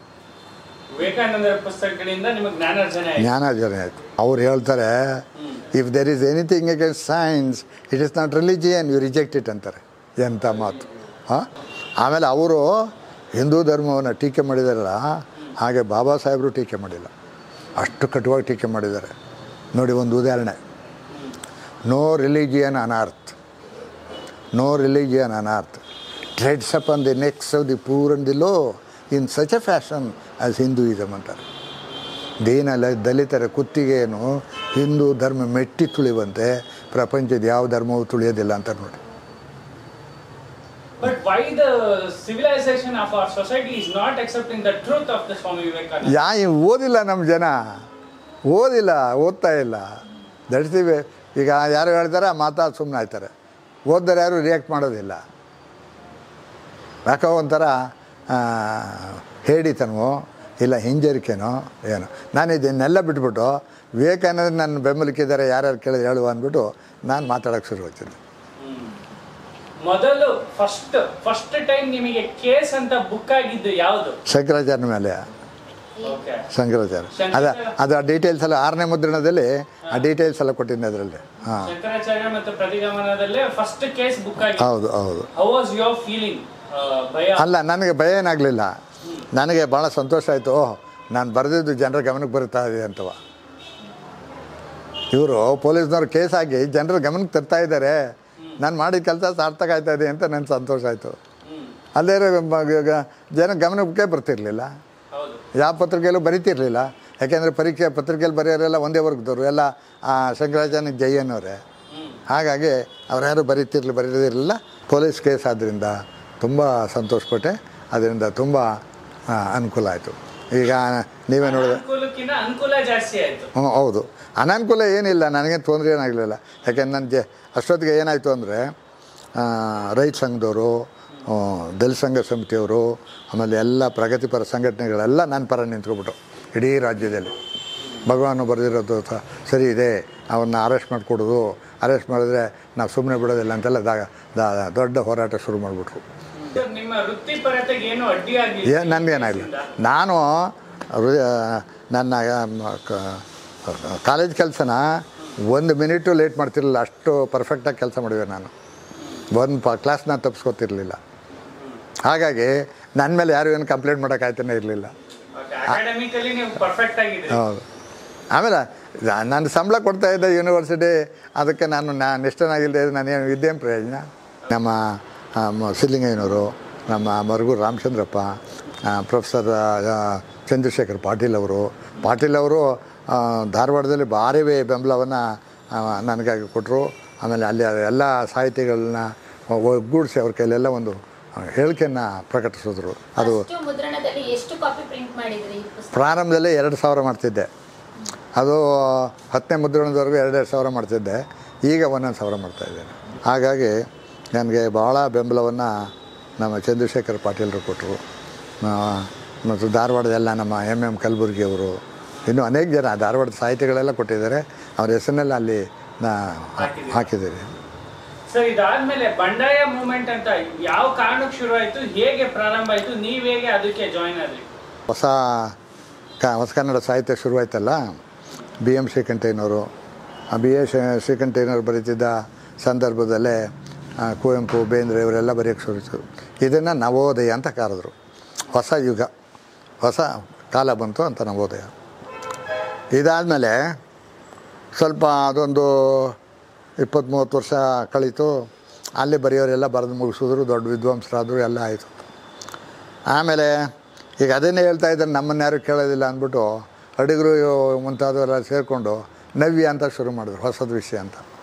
ನವ್ಯದಲ್ಲಿ ಏನಂತ ಹೊಸದೇನು ಏನು ವಿಷಯ ಇಲ್ಲ, ಅದು ಬ್ರಾಹ್ಮಣಿಸಮ್ನ ಕ್ಯಾಮಫ್ಲೈಜ್ ಮಾಡಿದ್ದಾರೆ ಅಂತ. ಅಲ್ಲಿ ಅವ್ರು ಹೇಳೋರೋ ವಿಚಾರಗಳೆಲ್ಲ ಬ್ರಾಹ್ಮಣ ಧರ್ಮಕ್ಕೆ ಸಂಬಂಧಪಟ್ಟ ವಿಷಯಗಳು ಹೊರತು ಇನ್ನೇನು ತಳದ ಸಮುದಾಯದವರು, ಈ ತುಳಿತಕ್ಕೊಳಗಾದವರು, ಈ ಜನರಿಗೆ ಮೇಲೆ ಕೆತ್ತಬೇಕು ಅಂತ ಯಾವ ಒಂದು ವಿಚಾರನೂ ಅವರಲ್ಲಿ ಕಂಡುಬರೋದಿಲ್ಲ. ಆದ್ದರಿಂದ ಅವರು ನವೋದಯದಲ್ಲಿ ಅಂತ ಶಕ್ತಿಯುತವಾದ ಬರವಣಿಗೆ ಇಲ್ಲ ಅಂತಲೂ ನಾನು ಬರೆದಿದ್ದೀನಿ. 1974 ಇಸ್ವಿಲಿ ಕಲಾವಿದರು ಮತ್ತು ಬರಹಗಾರರ ಒಕ್ಕೂಟಕ್ಕೆ ಭಾಷಣ ಮಾಡಿದ ಸಂದರ್ಭದಲ್ಲಿ ಕುವೆಂಪುರವರು ನವ್ಯ ಪವ್ಯ ಅಂತ ಜನರಿಗೆ ಅರ್ಥವಾಗದಿರೋದು ಬರಿಬೇಡಿ, ಜನರಿಗೆ ಅರ್ಥವಾಗೋದನ್ನು ಬರೀರಿ ಅಂತ ಒಂದು ಹೇಳಿಕೆ ಕೊಟ್ಟರು. ಅದು ಒಂದು ಕಾರಣ ಈ ಬಂಡಾಯ ಶುರುವಾಗೋದಕ್ಕೆ. ಬಂಡಾಯನೂ ಶುರುವಾಯಿತು. ಆದರೆ ನಿಜವಾದ ಬಂಡಾಯಗಾರರು ಅಲ್ಲಿ ಯಾರೂ ಇಲ್ಲ. ಜಾತಿ ವ್ಯವಸ್ಥೆ ವಿರುದ್ಧ ಹೋರಾಡಬೇಕಾಗಿತ್ತು, ಯಾರೂ ಹೋರಾಟಕ್ಕೆ ನಿಲ್ಲೇ ಇಲ್ಲ. ಅಲ್ಲಿ ಪ್ರಾರಂಭದಲ್ಲೇನೋ ಕಾಣ್ತು, ಅದು ಕಾಣಲಿಲ್ಲ. ಹಾಗೆ ಬಂಡಾಯದಲ್ಲಿ ಗಟ್ಟಿಯಾಗಿ ನಿಂತಿರೋನು ಅಂತ ಅಂದರೆ ನಾನು ಹಂಗಂತ ಅಂತಿದ್ದೀನಿ ಅಂತ ದಯವಿಟ್ಟು ತಪ್ಪು ತಿಳ್ಕೊಬೇಡಿ. ನಾನು ಶಂಕರಾಚಾರ್ಯನ ಎಕ್ಸ್ಪೋಸ್ ಮಾಡಿದೆ, ಹಿಂದೂ ಧರ್ಮವನ್ನು ಎಕ್ಸ್ಪೋಸ್ ಮಾಡಿದೆ. ಆಮೇಲೆ ಇನ್ನೂ ನಮ್ಮ ಬ್ರಾಹ್ಮಣಿಕಲ್ ಸಾಹಿತ್ಯಗಳು ಮೇಲು ಕೀಳು ಇದೆಯಲ್ಲ ಅಂಥದನ್ನೆಲ್ಲ ನಾನು ಎಕ್ಸ್ಪೋಸ್ ಮಾಡಿದೆ. ಹಿಂದೂ ಧರ್ಮವನ್ನು ನನ್ನದೇ ಆದ ದೃಷ್ಟಿಯಲ್ಲಿ ನಾನು ವಿಶ್ಲೇಷಣೆ ಮಾಡಿ ಇದನ್ನು ಒಪ್ಪಕ್ಕಾಗೋದಿಲ್ಲ, ಇದರಲ್ಲಿ ಅಸಮಾನತೆ ಇದೆ, ಭೇದ ಭಾವ ಇದೆ ಅಂತ ಈ ಅಂಶಗಳನ್ನೆಲ್ಲ ನಾನು ಇದು ಮಾಡಿದೆ. ಅಂದರೆ ಶುರು ಮಾಡಿದ್ದು ಯಾರು ಸರ್ ಅದನ್ನು ಬಂಡಾಯ ಮೂವ್ಮೆಂಟ್ ಅಂತ? 1978ನೇ ಇಸ್ವಿ ಅದು. ಆಗ ನನ್ನ ಪುಸ್ತಕ ಪ್ರಕಟವಾಗಿತ್ತು, ಆಂತರ್ಯ ಅಂತ. ನನ್ನ ಮೊದಲ ಕವನ ವಿಮರ್ಶಾ ಸಂಕಲನ ಅದು. ಅದರಲ್ಲಿ ಧರ್ಮಸ್ಥಳದಲ್ಲಿ ಕನ್ನಡ ಸಾಹಿತ್ಯ ಸಮ್ಮೇಳನ ನಡೀತು. ಆ ಸಮ್ಮೇಳನದಲ್ಲಿ ಅಡಿಗರು ಅಧ್ಯಕ್ಷರಾದರು ಅಂತ ಕಾಣ್ತದೆ. ಅಡಿಗರು ಅಧ್ಯಕ್ಷರು ಇರಬೇಕು. ಆ ಸಂದರ್ಭದಲ್ಲಿ ಇವ್ರು ಯಾರೋ ಬಂಡಾಯ ಸಾಹಿತ್ಯಕ್ಕೂ ಒಂದು ಗೋಷ್ಠಿ ಮಾಡಿ ಅಂತ ಅಂದರು. ಆಗ ಹಂಪ ನಾಗರಾಜಯ್ಯನವರು ಅಧ್ಯಕ್ಷರು ಅಂತ ಕಾಣ್ತದೆ, ಕಸಾಪ ಅಧ್ಯಕ್ಷರು. ಅವರು ಸ್ವಲ್ಪ ಗೇಲಿ ಬಂಡಾಯ ಗಿಂಡಾಯ ಅನ್ನೋದು ಯಾವುದೂ ಇಲ್ಲ, ಇರೋದು ಕನ್ನಡ ಸಾಹಿತ್ಯ ಒಂದೇ ಅಂತ ಈಗೇನು. ಆಗ ಡಿ ಎನ್ ನಾಗರಾಜ, ಆಮೇಲೆ ಕಳೆಗೋಡು ನಾಗವರ, ಆಮೇಲೆ ಶೂದ್ರ ಶ್ರೀನಿವಾಸ್, ಆಮೇಲೆ ಸಿದ್ಲಿಂಗಯ್ಯ ಇವರೆಲ್ಲ ಸೇರಿಕೊಂಡು ಬಂಡಾಯ ಸಾಹಿತ್ಯ ಒಂದು ಗೋಷ್ಠಿಯನ್ನು ಬೆಂಗಳೂರಲ್ಲಿ ಮಾಡಿದ್ರು. ಇದು ಕಂಟಿನ್ಯೂ ಮುಂದುವರ್ಸ್ಕೊಳ್ಳೋದು ಅಷ್ಟಕ್ಕೆ ಬಂಡಾಯ ಮೂವ್ಮೆಂಟ್ ಅನ್ನೋದು ಅಷ್ಟು ರೆವಲ್ಯೂಷನ್ ಆಗಲಿಲ್ಲ, ಏನಾಗಲಿಲ್ಲ. ಯಾಕೆ ಅಂದರೆ ಅಲ್ಲೇನಾಯಿತು ಅಂದರೆ ಸಿದ್ಧಾಂತ ಶುರು ಮಾಡಿದ್ದು ಸರಿ, ಆದರೆ ಅದನ್ನು ಗಟ್ಟಿಯಾಗಿ ನಡೆಸ್ಕೊಂಡು ಹೋಗೋ ಶಕ್ತಿ ಯಾರಿಗೂ ಬರಲಿಲ್ಲ. ಎಲ್ಲರೂ ಸರ್ಕಾರದ ಪರ ಸೇರ್ಕೊಳ್ಳೋದು, ಸರ್ಕಾರದಲ್ಲಿ ಅಧ್ಯಕ್ಷಗಿರಿ ತಗೊಳ್ಳೋದು, ಅದು ಇದು ಅಂತ ಅಲ್ಲೋದ್ರು ಬಂಡಾಯ ಹೋಯ್ತು. ಬಂಡಾಯ ಎಲ್ಲ ತುಂಡಾಯ ಆಗೋಯ್ತು. ನಿಮ್ಮ ಮೊದಲನೇ ಪುಸ್ತಕ ಯಾವಾಗ ಬಿಡುಗಡೆ ಆಯಿತು, ಯಾವಾಗ ಬರೆದ್ರಿ? ನಂದು 1972ನೇ ಇಸ್ವಿಯಲ್ಲಿ ಹ್ಯಾಮ್ಲೆಟ್ ಅಂತ ಬರೆದೆ. ಹ್ಯಾಮ್ಲೆಟ್ ಅದು BA-BSc ಟೆಕ್ಸ್ಟ್. ಭಗವಾನ್ ಅವರು ಹೇಳಿದರು ನಿಜ. ಈಗ ಭಗವಾನ್ ಅವರು ನಾನು ಕುವೆಂಪುನ ಕುರಿತು ಮತ್ತೆ ನನ್ನ ಅಭಿಪ್ರಾಯ ತಿಳಿಸ್ಬೇಕು ಅಂದಿದ್ದಾರೆ, ಆಗಲಿ ಮಾಡ್ತೀನಿ ಅಂತ ಅಂದರು. ಅಷ್ಟೊತ್ತಿಗೆ ಜನ ಎಲ್ಲ ತಂಡಾಗೋದ್ರು. ಅಂತ ಅವ್ರು ಹೇಳಿದ ಮೇಲೆ ಕುವೆಂಪು ಅಂದರೆ ಭಾವಗೀತೆನೂ ಬಂದಿದೆ, ಖಂಡಕಾವ್ಯ ಬಂದಿದೆ, ಮಹಾಕಾವ್ಯ ಬಂದಿದೆ, ಮಹಾಕಾದಂಬರಿಗಳು ಬಂದಿವೆ. ಇಷ್ಟು ವ್ಯಾಪ್ತಿಯ ಪ್ರತಿಭೆ ಬೇರೆಯವರಲ್ಲಿ ಕಾಣೋದಿಲ್ಲ. ಮತ್ತು ಈ ಎಲ್ಲ ಕೃತಿಗಳನ್ನ ಮೊಟ್ಟ ಮೊದಲು ಬರೆದವರೇ ಕುವೆಂಪು ಬರೆದ ಮೇಲೆ ಮಹಾಕಾವ್ಯನ ಉಳಿದವರು ಬರೆದರು. ಇವರು ಮಹಾಕಾದಂಬರಿ ಕಾನೂರೆ ಗಡಿತಿ ಬರೆದ ಮೇಲೆ ಉಳಿದವರು ಬರೆದರು. ಈಗ ಕಾರಂತರ ಮರಳಿ ಮಣ್ಣಿಗೆ ಇನ್ನು ಬೇರೆಯವ್ರು ಬರೆದು ಅವೆಲ್ಲ ಡೇಟ್ ಕೊಟ್ಟಿದ್ದೀನಿ ನಾನು ಯಾವ್ಯಾವ್ದು ಬಂತು. ಹಾಗಾಗಿ ಈ ಯುಗ ಕುವೆಂಪು ಯುಗ ಆಗ್ತದೆ ಅಂತ ನಾನು ಎಲ್ಲ ಈ ಲೇಖನ ಇದುವರೆಗೂ ಯಾರೂ ನನ್ನ ನಿಲುವುಗಳನ್ನ ಪ್ರಶ್ನೆ ಮಾಡಿಲ್ಲ. ಎಲ್ಲ ಕುವೆಂಪುಗೆ ಅಂತ ಒಪ್ಕೊಬಿಟ್ಟಿದ್ದಾರೆ. ಈಗ ಉಳಿದ ಎಲ್ಲ ಸಾಹಿತ್ಯಗಳು, ಅವರು ಬೇಂದ್ರೆ ಇರ್ಬೋದು, ಮಾಸ್ತಿಯವರು ಇರ್ಬೋದು, ಆಮೇಲೆ ಕಾರಂತರು ಇರ್ಬೋದು, ಇನ್ನೂ ಯಾರ್ಯಾರೋ ಇರ್ಬೋದು, ಅವರೆಲ್ಲರೂ ಈಗ ಅವರೊಂದು ಮತಕ್ಕೆ ಸೇರಿದ್ದಾರೆ. ಅದು ಬ್ರಾಹ್ಮಣ ಧರ್ಮ ಅಥವಾ ಇನ್ಯಾವುದೋ ಇರಲಿ, ಅದಕ್ಕೆ ಅವರು ಅಂಟುಕೊಂಡಿದ್ದಾರೆ. ಹಾಗಾಗಿ ಅವರಲ್ಲಿ ಈ ಜಾತಿ ಮತವನ್ನು ಮೀರಿರೋ ಅಂಶಗಳು ಕಂಡುಬರುತ್ತೆ. ಅವರು ಯಾವುದೇ ಒಂದು ಮತಕ್ಕೆ ಸೇರಲಿಲ್ಲ ಅವರು. ಹಾಗಾಗಿ ಅವರು ತಮ್ಮ ಜಾತಿಯ ಜನರು ಮಾಡುವ ಸುಲಿಗೆಯನ್ನು ಅವರು ಅವರ ಕಾದಂಬರಿಗಳಲ್ಲಿ ಬರೆದಿದ್ದಾರೆ. ಕಾನೂರೆ ಗಡಿತಿಯಲ್ಲಿ. ಇಲ್ಲಿ ಕುವೆಂಪು ಅವರ ಜಾತಿಯ ಸುಬ್ಬಮ್ಮನ ವ್ಯಭಿಚಾರ ಬರೀತಾರೆ. ಆ ಮಾನವ ಸ್ವಭಾವವನ್ನು ಚೆನ್ನಾಗಿ ಅರ್ಥ ಮಾಡ್ಕೊಳ್ಬೇಕು ಲೇಖಕ. ಅದನ್ನು ಇವರಲ್ಲಿ ಕಾಣ್ತೀವಿ ಕುವೆಂಪುನಲ್ಲಿ ಅಂತ ನಾನು ಬರೆದೆ. ಮೊಟ್ಟ ಮೊದಲು ಕಾವ್ಯ ಬಂದಿದ್ದು ರಾಮಾಯಣ ದರ್ಶನ. ಕುವೆಂಪು ಜಾತಿ ಮತ ಎಲ್ಲ ದಾಟಿರ್ತಕ್ಕಂಥ ಏಕೈಕ ಲೇಖಕ. ಅದು 1973ರಲ್ಲಿ ಮದುವೆ ಆದೆ. ಅಷ್ಟೊತ್ತಿಗಾಲೇ ನಾನು ಸ್ವಲ್ಪ ಕೆಲಸ ಮಾಡಿದ್ದೆ. ಸೊ ಅದು ಮುಂದುವರಿತು. ನಮ್ಮನೆಯವ್ರು ನಾನು ಕುವೆಂಪು ಅವ್ರ ಸಾಹಿತ್ಯ ಓದಿದ್ನಲ್ಲ, ದಲಿತರ ಪರವಾದ ಕಾಳಜಿಗಳು, ನನಗೂ ಇವೆಲ್ಲ ಚಳುವಳಿಗಳು ಎಲ್ಲ ಇವ್ರ ಜೊತೆ ಸೇರಿಕೊಳ್ಬೇಕು ಅನ್ನೋ ಮನಸ್ಸು ಬಂತು ನನಗೆ. ಸೊ ದಲಿತ ಚಳುವಳಿಗೆ ಸೇರಿಕೊಂಡೆ. ಈಗ ಭಾಳ ಜನರಿಗೆ ಹಿಂದೂ ಧರ್ಮ ಅಂದರೆ ಏನೂ ಗೊತ್ತಿಲ್ಲ. ಸುಮ್ಮನೆ ದೇವಸ್ಥಾನಕ್ಕೆ ಹೋಗೋದು, ಪೂಜೆ ಮಾಡೋದು ಅಂತ ತಿಳ್ಕೊಬಿಟ್ಟಿದ್ದಾರೆ. ಬ್ರಾಹ್ಮಣ ಮೇಲೂ ಉಳಿದವರೆಲ್ಲ ಕೀಳು. ಮನುಸ್ಮೃತಿಯಲ್ಲಿರ್ತಕ್ಕಂಥ ಅಂಶ ಏನು? ದಾಸ್ಯಂ ಶೂದ್ರಂ ದ್ವಿಜನ್ಮನಾಂ. ಎಲ್ಲ ಶೂದ್ರರು ಬ್ರಾಹ್ಮಣರ ಗುಲಾಮರು. ಮನುಸ್ಮೃತಿಯಲ್ಲಿ ಇನ್ನೊಂದು 2 ಶ್ಲೋಕ ಕಳೆದ ಮೇಲೆ ಶೂದ್ರರೆಲ್ಲ ಸೂಳೆ ಮಕ್ಕಳು ಅಂತ ಬರೀತಾನೆ. ಸೂಳೆ ಹುಡ್ದವರು ಅಂತ. ಇವ್ರು ಯಾರೂ ಅಪ್ಪನ ಹುಡ್ತಾರಲ್ಲ ಅಂತ. ಎಷ್ಟು ಅವಮಾನಕರವಾದ ನೋಡಿ. ಅವರೇನಾದರೂ ಇನ್ನೊಂದು 2-3 ವರ್ಷ ಇದ್ದರೆ ಸಂವಿಧಾನದಲ್ಲಿ ಜಾತಿಯನ್ನು ಹೆಸರು ತೆಗ್ಸಿರೋರು, ಆಮೇಲೆ ಹಿಂದೂ ಧರ್ಮದಲ್ಲಿ ಶೂದ್ರ ಅನ್ನೋ ಪದ ತೆಗೆಸಾಕಿರೋರು ಅಂಥ ಹೋರಾಟಗಾರ ಆತ. ಹಿಂದೂ ಧರ್ಮ ಯಾರು ಒಪ್ಕೊಳ್ತಾರೋ ಅವರು ಗುಲಾಮಗಿರಿ ಒಪ್ಕೊಳ್ತಾರೆ ಅಂತ ಅನೇಕ ಜನ ಹೈಕೋರ್ಟ್ ಜಡ್ಜ್ಗಳು, ಹೈಕೋರ್ಟ್ ಲಾಯರ್ಗಳೆಲ್ಲ ಕುವೆಂಪು ಪರ ನಿಂತರು. ಅವ್ರು ಹೇಳಿರೋ ಸರಿ ಏನೂ ಇಲ್ಲ ಅಂತ. ಆಮೇಲೆ ಕೂಗಾಡ್ತಿದ್ದ ನಮ್ಮ ಬ್ರಾಹ್ಮಣರೆಲ್ಲ ಸುಮ್ಮನಾದರು. ಆ ಸಂದರ್ಭದಲ್ಲಿ ನನಗೆ ಇದೇನು ಇವರೆಲ್ಲ ದೊಡ್ಡ ಮನುಷ್ಯರು ಅಂತ ನಾವು ಓದಿದ್ದು ಪ್ರೈಮರಿ ಸ್ಕೂಲು ಮಿಡ್ಲ್ ಸ್ಕೂಲಲ್ಲಿ. ಇವನೇ ಹಿಂಗೆ ಅಂದ್ರಲ್ಲ, ತಡೆ ಶಂಕರಾಚಾರ್ಯ ಹೇಗಿದ್ದಾನೆ ಅಂತ ಓದಬೇಕು ಅಂತ ಶುರು ಮಾಡಿದೆ. ನಾ ಶೂದ್ರಾಯ ಮತಿಂ ದದ್ಯಾತ್, ಶೂದ್ರನಿಗೆ ವಿದ್ಯಾ ಬುದ್ಧಿ ಕೊಡಬೇಡಿ ಅಂತ ನಾವು ಶಂಕರಾಚಾರ್ಯ ಬ್ರಹ್ಮಸೂತ್ರ ಭಾಷ್ಯದಲ್ಲಿ ಈ ಮಾತುಗಳಿವೆ. ಹೌದು, ಅದನ್ನು ನಾನು ಶಂಕರಾಚಾರ್ಯನ ಜನ ವಿರೋಧಿ ತತ್ವಜ್ಞಾನ ಅಂತ. ಆಮೇಲೆ ಶಂಕರಾಚಾರ್ಯನ ಗೂಂಡಾಗಿರಿ ಮತ್ತು ವೈದಿಕ ಸಂಸ್ಕೃತಿ ಅಂತ ಇನ್ನೊಂದು ಲೇಖನ ಬರೆದೆ. ಅವೆಲ್ಲ ಭಾರಿ ದೊಡ್ಡ ಗಲಾಟೆ ಆಗ್ಬಿಟ್ಟು, ಬೇಕಾದಷ್ಟು ಪೊಲೀಸ್ ಕೇಸ್ ಹಾಕಿದ್ರು, ಕೋರ್ಟ್ಗೆಲ್ಲ ಹೋದರು. ನನಗೇನು ಸುಪ್ರೀಂ ಕೋರ್ಟ್ಗೆ ಹೋದ್ರು ನಾನು ಗೆಲ್ತೀನಿ ಅಂತ ಹೇಳಿವೆ ನಾನು. ಯಾಕೆಂದ್ರೆ ನಾನು ಈ ಪುಸ್ತಕ ಓದಿದ ಕುವೆಂಪುರವರು ಶಂಕರಾಚಾರ್ಯನ ಬಗ್ಗೆ ಇದ್ದ ನನ್ನ ಅಭಿಪ್ರಾಯ ಎಲ್ಲ ಬದಲಾವಣೆ ಆದವು.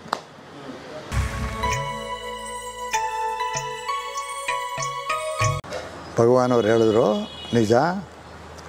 ನಾನು ಮಿಲ್ಟನ್ನ ಬಗ್ಗೆ ಎಲಿಯಟ್ ಬರೆದ ಮೊದಲನೇ ಲೇಖನ ಓದೆ, ನಾನು ಲೇಖನ ಬರೆದೆ. ಈಗ ಭಗವಾನ್ ಒಪ್ಕೊಬಿಟ್ರು ಅವರು. ಅದಕ್ಕೆ ದೊಡ್ಡ ಮನುಷ್ಯ ಅಂದಿದ್ದು ನಾನು ಅವ್ರನ್ನ. ಭಗವಾನ್ ಅವ್ರು ಹೇಳಿದರು ನಿಜ. ಈಗ ಭಗವಾನ್ ಅವರು ನಾನು ಕುವೆಂಪುನ ಕುರಿತು ಮತ್ತೆ ನನ್ನ ಅಭಿಪ್ರಾಯ ತಿಳಿಸ್ಬೇಕು ಅಂದಿದ್ದಾರೆ, ಆಗಲಿ ಮಾಡ್ತೀನಿ ಅಂತ ಅಂದರು.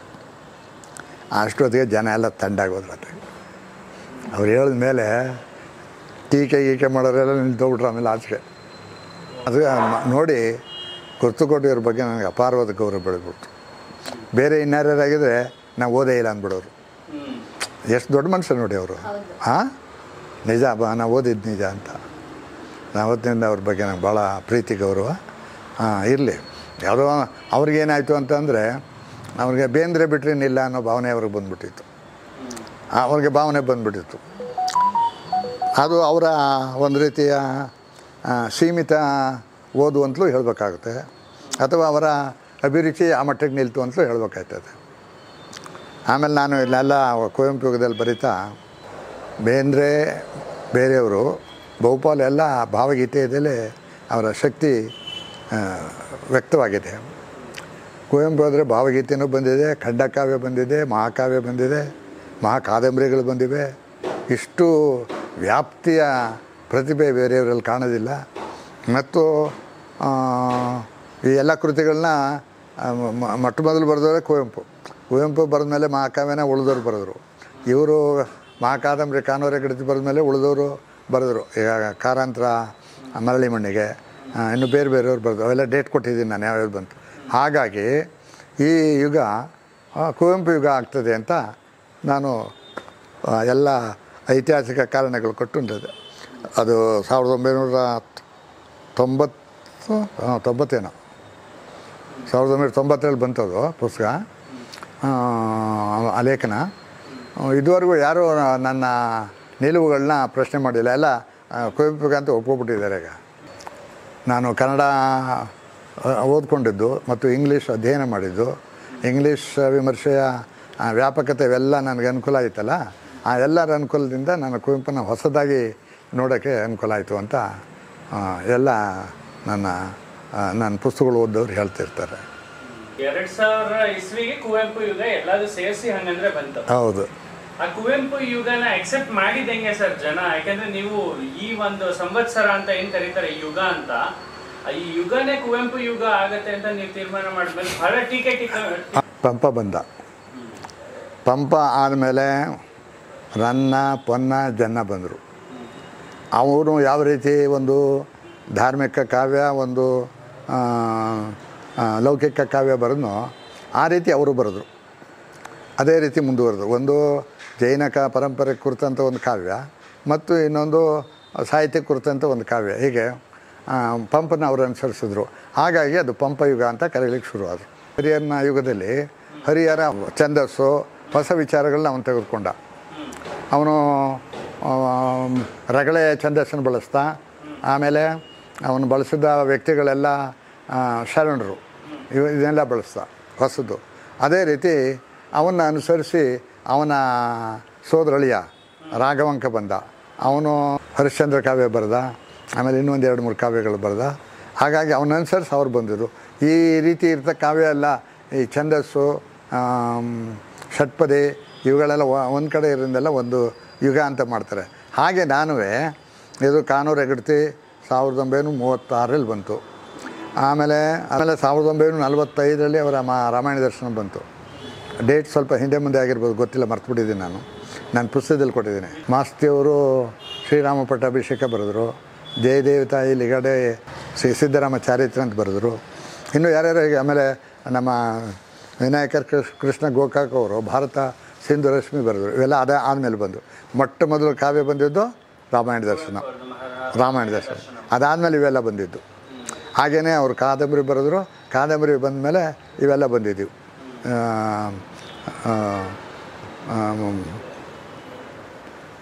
ಮರಳಿ ಮಣ್ಣಿಗೆ ಇನ್ನೂ ಯಾವ್ಯಾವ ಕಾದಂಬರಿಗಳ ಹೆಸರುಗಳು ಹಾಕಿದ್ದೀನಿ, ನಾನು ಮರ್ತೋಗ್ಬಿಟ್ಟಿವೆ. ಹಾಗಾಗಿ ಈ ನಿಲುವನ್ನು ನೋಡಿಕೊಂಡ್ರೆ ಇದು ಯುಗ ಅಂತ ಗೊತ್ತಾಗ್ತದೆ. 1 2 ಭಾಳ ಮುಖ್ಯವಾಗಿ ಉಳಿದ ಎಲ್ಲ ಸಾಹಿತ್ಯಗಳು, ಅವರು ಬೇಂದ್ರೆ ಇರ್ಬೋದು, ಮಾಸ್ತಿಯವರು ಇರ್ಬೋದು, ಆಮೇಲೆ ಕಾರಂತರು ಇರ್ಬೋದು, ಇನ್ನೂ ಯಾರ್ಯಾರೋ ಇರ್ಬೋದು, ಅವರೆಲ್ಲರೂ ಈಗ ಅವರೊಂದು ಮತಕ್ಕೆ ಸೇರಿದ್ದಾರೆ. ಅದು ಬ್ರಾಹ್ಮಣ ಧರ್ಮ ಅಥವಾ ಇನ್ಯಾವುದೋ ಇರಲಿ, ಅದಕ್ಕೆ ಅವರು ಅಂಟುಕೊಂಡಿದ್ದಾರೆ. ಹಾಗಾಗಿ ಅವರಲ್ಲಿ ಈ ಜಾತಿ ಮತವನ್ನು ಮೀರಿರೋ ಅಂಶಗಳು ಕಂಡುಬರೋದಿಲ್ಲ. ಕುವೆಂಪುನಲ್ಲಿ ಅದು ಕಾಣ್ತದೆ. ಅವರು ಯಾವುದೇ ಒಂದು ಮತಕ್ಕೆ ಸೇರಲಿಲ್ಲ ಅವರು.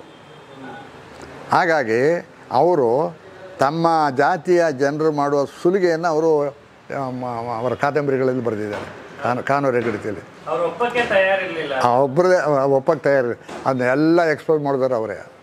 ಈಗ ಉದಾಹರಣೆಗೆ ನಮ್ಮ ಬ್ರಾಹ್ಮಣ ಲೇಖಕರು, ನಾನು ಯಾವುದೇ ಕೆಟ್ಟ ಭಾವನೆಯಿಂದ ಹೇಳ್ತಾ ಇಲ್ಲ, ವಿಷಯ ಇರೋದು ನಾನು ನಿಮಗೆ ತಿಳಿಸ್ತಾ ಇದ್ದೆ. ಅಲ್ಲೇ ಬ್ರಾಹ್ಮಣ ಹುಡುಗ, ಒಬ್ಬ ಶೂದ್ರ ಹೆಂಗಸು ಹುಡುಗಿ, ಅಥವಾ ಒಂದು ದಲಿತ ಹೆಣ್ಮಗಳು, ಈ ಸಂಪರ್ಕನೇ ತರ್ತಾರೆ. ಅನಂತಮೂರ್ತಿಲಿ ಬಂದಿರೋದು ಅದೇ ಎಲ್ಲ ಕಾದಂಬರಿ. ಅದರಿಂದ ಇವರು ಇದು ಕ್ರಾಂತಿ ಅಂತಾರೆ, ಇದರಲ್ಲೇನು ಕ್ರಾಂತಿ ಇಲ್ಲ. ಈ ಕ್ರಾಂತಿ ಆಗಿದ್ರೆ ಏನಾಗೋದು, ದಲಿತ ಹುಡುಗ ಒಬ್ಬ ಬ್ರಾಹ್ಮಣ ಯುವತಿ ಸಂಪರ್ಕ ತಿಂದಿದ್ರೆ ಆಗ ಕ್ರಾಂತಿ ಆಗೋದು. ಇದು ಕ್ರಾಂತಿ ಇಲ್ಲ, ಇವರು ಸಂಪ್ರದಾಯವನ್ನೇ ವಾಂತಿ ಮಾಡ್ಕೊಂಡವ್ರೆ ಅಂತ ನಾನು ಬರೆದೆ. ಇಲ್ಲಿ ಕುವೆಂಪು ಅವರ ಜಾತಿಯ ಸುಬ್ಬಮ್ಮನ ವ್ಯಭಿಚಾರ ಬರೀತಾರೆ. ಅವಳು ಪ್ರೆಗ್ನೆಂಟಾಗಿ ಅದು ಸಹಿಸಲಾರದೆ ಅವಳು ಸಾಯೋದು, ಅದನ್ನು ವಿವರವಾಗಿ ಬರೀತಾರೆ. ಮಲೆಗಳಿಂದ ಮದುಮಗಳಲ್ಲಿ ನಾಗತ್ತೆಯಲ್ಲಿ ಬರ್ತದೆ ಅದು. ಆ ವಿವರಗಳನ್ನ ಕೊಡ್ತಾರೆ ಹುಡುಗ, ಬೇರೆ ಜನರ ಇರೋದು. ಅದೇ ದಲಿತರು ಬಂದರೆ ಸುಮ್ಮನೆ ಹೆಸರು ಹೇಳಿ ಬಿಟ್ಬಿಡ್ತಾರೆ, ಏನು ವಿವರ ಮಾಡೋಕ್ಕೆ ಹೋಗೋದಿಲ್ಲ. ಈ ರೀತಿಯ ಜಾತಿಯನ್ನು ದಾಟುವ ಗುಣ ಒಂದು. ಮತ್ತು ಹೆಣ್ಣು ಗಂಡು ಅಂದರೆ ಅದೇನು ಜಾತಿ ಮೇಲೆ ಏನು ಡಿಪೆಂಡ್ ಆಗೋದಿಲ್ಲ. ಯಾವುದೋ ಆಕರ್ಷಣೆ ಸೇರ್ತದೆ, ಅವ್ರು ಭೇಟಿ ಆಗ್ತಾರೆ, ಪ್ರೀತಿಸ್ತಾರೆ, ಅದಾಯ್ತಾರೆ. ಅದು ಆ ಮಾನವ ಸ್ವಭಾವವನ್ನು ಚೆನ್ನಾಗಿ ಅರ್ಥ ಮಾಡ್ಕೊಳ್ಬೇಕು ಲೇಖಕ. ಅದನ್ನು ಇವರಲ್ಲಿ ಕಾಣ್ತೀವಿ ಕುವೆಂಪುನಲ್ಲಿ ಅಂತ ನಾನು ಬರೆದೆ. ಆ ವಿಮರ್ಶೆ ಭಾರಿ ಮೆಚ್ಚಿದ್ರು. ಆಮೇಲೆ ಕುವೆಂಪುನ ಹೊಸ ರೀತಿಯಲ್ಲಿ ಓದೋಕ್ಕೆ ಶುರು ಮಾಡಿದ್ರು. ಕುವೆಂಪು ಜಾತಿ ಮತ ಎಲ್ಲ ದಾಟಿರ್ತಕ್ಕಂಥ ಏಕೈಕ ಲೇಖಕ ಆಧುನಿಕ ಕಾಲದಲ್ಲಿ. ಅದರಿಂದ ಅವರು ಹೊಸ ಯುಗವನ್ನೇ ಪ್ರಾರಂಭಿಸಿದ್ರು ಬರವಣಿಗೆಯಲ್ಲಿ ಅಂತ ನಾನು ಇವೆಲ್ಲ ಕೊಟ್ಟೆ.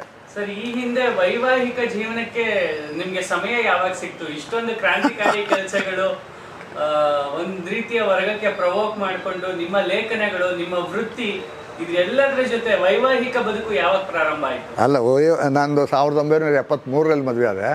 ಅಷ್ಟೊತ್ತಿಗಾಲೇ ನಾನು ಸ್ವಲ್ಪ ಕೆಲಸ ಮಾಡಿದ್ದೆ. ಸೊ ಅದು ಮುಂದುವರಿತು. ನಮ್ಮನೆಯವ್ರು ನನ್ನ ಓದು ಬರ ಯಾವುದಕ್ಕೂ ಅಡ್ಡಿ ಆಗಲಿಲ್ಲ. ಅವರು ನನ್ನಷ್ಟಕ್ಕೆ ನಾನು ಬಿಟ್ಬಿಟ್ರು. ಅವರ ನಿಲುವುಗಳು ನಿಮ್ಮ ಪರವಾಗಿಯೇ ಇತ್ತು. ಹೌದು. ಹಾಗಾಗಿ ಹೌದು, ಹಾಗಾಗಿ ಎಲ್ಲ ಅನುಕೂಲ ಆಯಿತು. ನಮ್ಮಲ್ಲಿ ರೈತ ಸಂಘ ಶುರುವಾಯಿತು.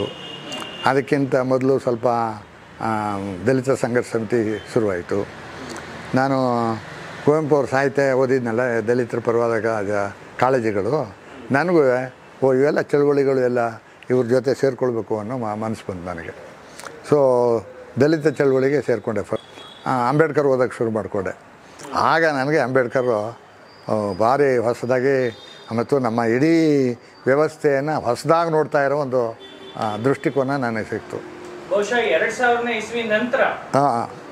ಹೌದು, 2000 ನಂತರ. ಇದ್ರ ಜೊತೆಗೆ ಇಷ್ಟೊತ್ತಿಗೆ ನನಗೇನಾಯಿತು ಅಂದರೆ,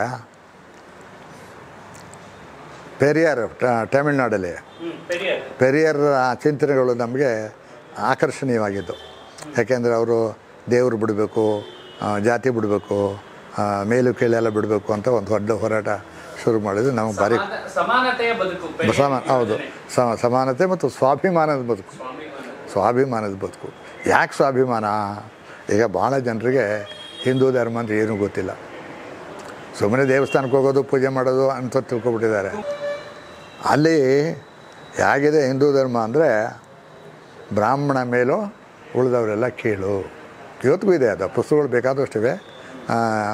ಮನುಸ್ಮೃತಿ ಇವ್ರು ಹೇಳ್ತಾರೆ. ಮನುಸ್ಮೃತಿಯಲ್ಲಿರ್ತಕ್ಕಂಥ ಅಂಶ ಏನು? ದಾಸ್ಯಂ ಶೂದ್ರಂ ದ್ವಿಜನ್ಮನಾಂ, ಎಲ್ಲ ಶೂದ್ರರು ಬ್ರಾಹ್ಮಣರ ಗುಲಾಮರು ಅಂತ ಇದೆ. ಆಮೇಲೆ ಅದೇ ಮನುಸ್ಮೃತಿಯಲ್ಲಿ ಇನ್ನೊಂದು 2 ಶ್ಲೋಕ ಕಳೆದ ಮೇಲೆ ಶೂದ್ರರೆಲ್ಲ ಸೂಳೆ ಮಕ್ಕಳು ಅಂತ ಬರೀತಾನೆ. ಸೂಳೆ ಹುಡ್ದವರು ಅಂತ. ಇವ್ರು ಯಾರೂ ಅಪ್ಪನ ಹುಡ್ತಾರಲ್ಲ ಅಂತ. ಎಷ್ಟು ಅವಮಾನಕರವಾದ ನೋಡಿ. ಅದನ್ನು ಪೆರಿಯರು ಸಾಯೋದಕ್ಕೆ ಮೊದಲು ಒಂದು 5 ದಿವಸದ ಮೊದಲು ಒಂದು ಭಾಷಣ ಮಾಡಿದ್ರು ಅವರು. ಡಿಕ್ಲರೇಷನ್ ಆಫ್ ವಾರ್ ಆ್ಯಂಡ್ ಬ್ರಾಹ್ಮಣಿಸಮ್ ಅಂತ. ಬ್ರಾಹ್ಮಣ ಮತದ ಮೇಲೆ ಯುದ್ಧ ಘೋಷಣೆ ಅಂತ. ಅದನ್ನು ಅನುವಾದ ಮಾಡಿದ್ದೆ ನಾನು. ಈಗ 2ನೇ ಮುದ್ರಣ ಬರ್ತಾಯಿದೆ. ಅದರಲ್ಲಿ ಇಂಥ ಅವಮಾನಕರವಾದ ಧರ್ಮದಲ್ಲಿ ನೀವು ಯಾಕಿರ್ತೀರಿ ಅಂತ ಅವ್ರು ಕೇಳ್ತಾರೆ. ಮನುಷ್ಯರೇ ಎಲ್ಲ ನೀವು ಅಂತ ಕಂಡ ಮೇಲೆ ನೀವು ಹೆಂಗೆ ಇದರಲ್ಲಿ ಇರ್ತೀರಿ ಅಂದ್ಬಿಟ್ಟು ಅವ್ರು ದೊಡ್ಡ ಹೋರಾಟ ಶುರು ಮಾಡ್ತಾರೆ. ಅವರೇನಾದರೂ ಇನ್ನೊಂದು 2-3 ವರ್ಷ ಇದ್ದರೆ ಸಂವಿಧಾನದಲ್ಲಿ ಜಾತಿಯನ್ನು ಹೆಸರು ತೆಗ್ಸಿರೋರು, ಆಮೇಲೆ ಹಿಂದೂ ಧರ್ಮದಲ್ಲಿ ಶೂದ್ರ ಅನ್ನೋ ಪದ ತೆಗೆಸಾಕಿರೋರು ಅಂಥ ಹೋರಾಟಗಾರ ಆತ. ಶೂದ್ರ ಅಂದರೆ ಬರೀ 4ನೇ ವರ್ಣ ಅಷ್ಟೇ ಅಲ್ಲ. ಶೂದ್ರ ಅಂದರೆ ಗುಲಾಮ, ಶೂದ್ರ ಅಂದರೆ ಸೂಳೆ ಮಗ, ಎಲ್ಲ ಬಂದಿವೆ. ಭಾಳ ಭಯಂಕರವಾದವು, ಭಾಳ ಅವಮಾನಕರವಾದ್ದು. ಆದ್ದರಿಂದ ಹಿಂದೂ ಧರ್ಮ ಯಾರು ಒಪ್ಕೊಳ್ತಾರೋ ಅವರು ಗುಲಾಮಗಿರಿ ಒಪ್ಕೊಳ್ತಾರೆ ಅಂತ. ಹಿಂದೂ ಧರ್ಮ ಅನ್ನೋದು ತಪ್ಪೋದು. ಅದು ನಿಜವಾದ ಹೆಸರು ಬ್ರಾಹ್ಮಣ ಧರ್ಮ. ಅದನ್ನ ನನ್ನ ಪುಸ್ತಕದಲ್ಲಿ ಬರೆದಿದ್ದೀನಿ. ಹಿಂದೂ ಧರ್ಮ ಹಾಗೆಂದರೆ ಏನು ಅಂತ ನನ್ನೊಂದು ಅಧ್ಯಾಯ ಇದೆ, ಶಂಕರಾಚಾರ್ಯ ಮತ್ತು ಪ್ರತಿಗಾಮಿತಂದರೆ. ಈ ಪುಸ್ತಕ ಶಂಕರಾಚಾರ್ಯ ಮತ್ತು ಪ್ರತಿಗಾಮಿತನ 1974ರಲ್ಲಿ ಕುವೆಂಪುರವರು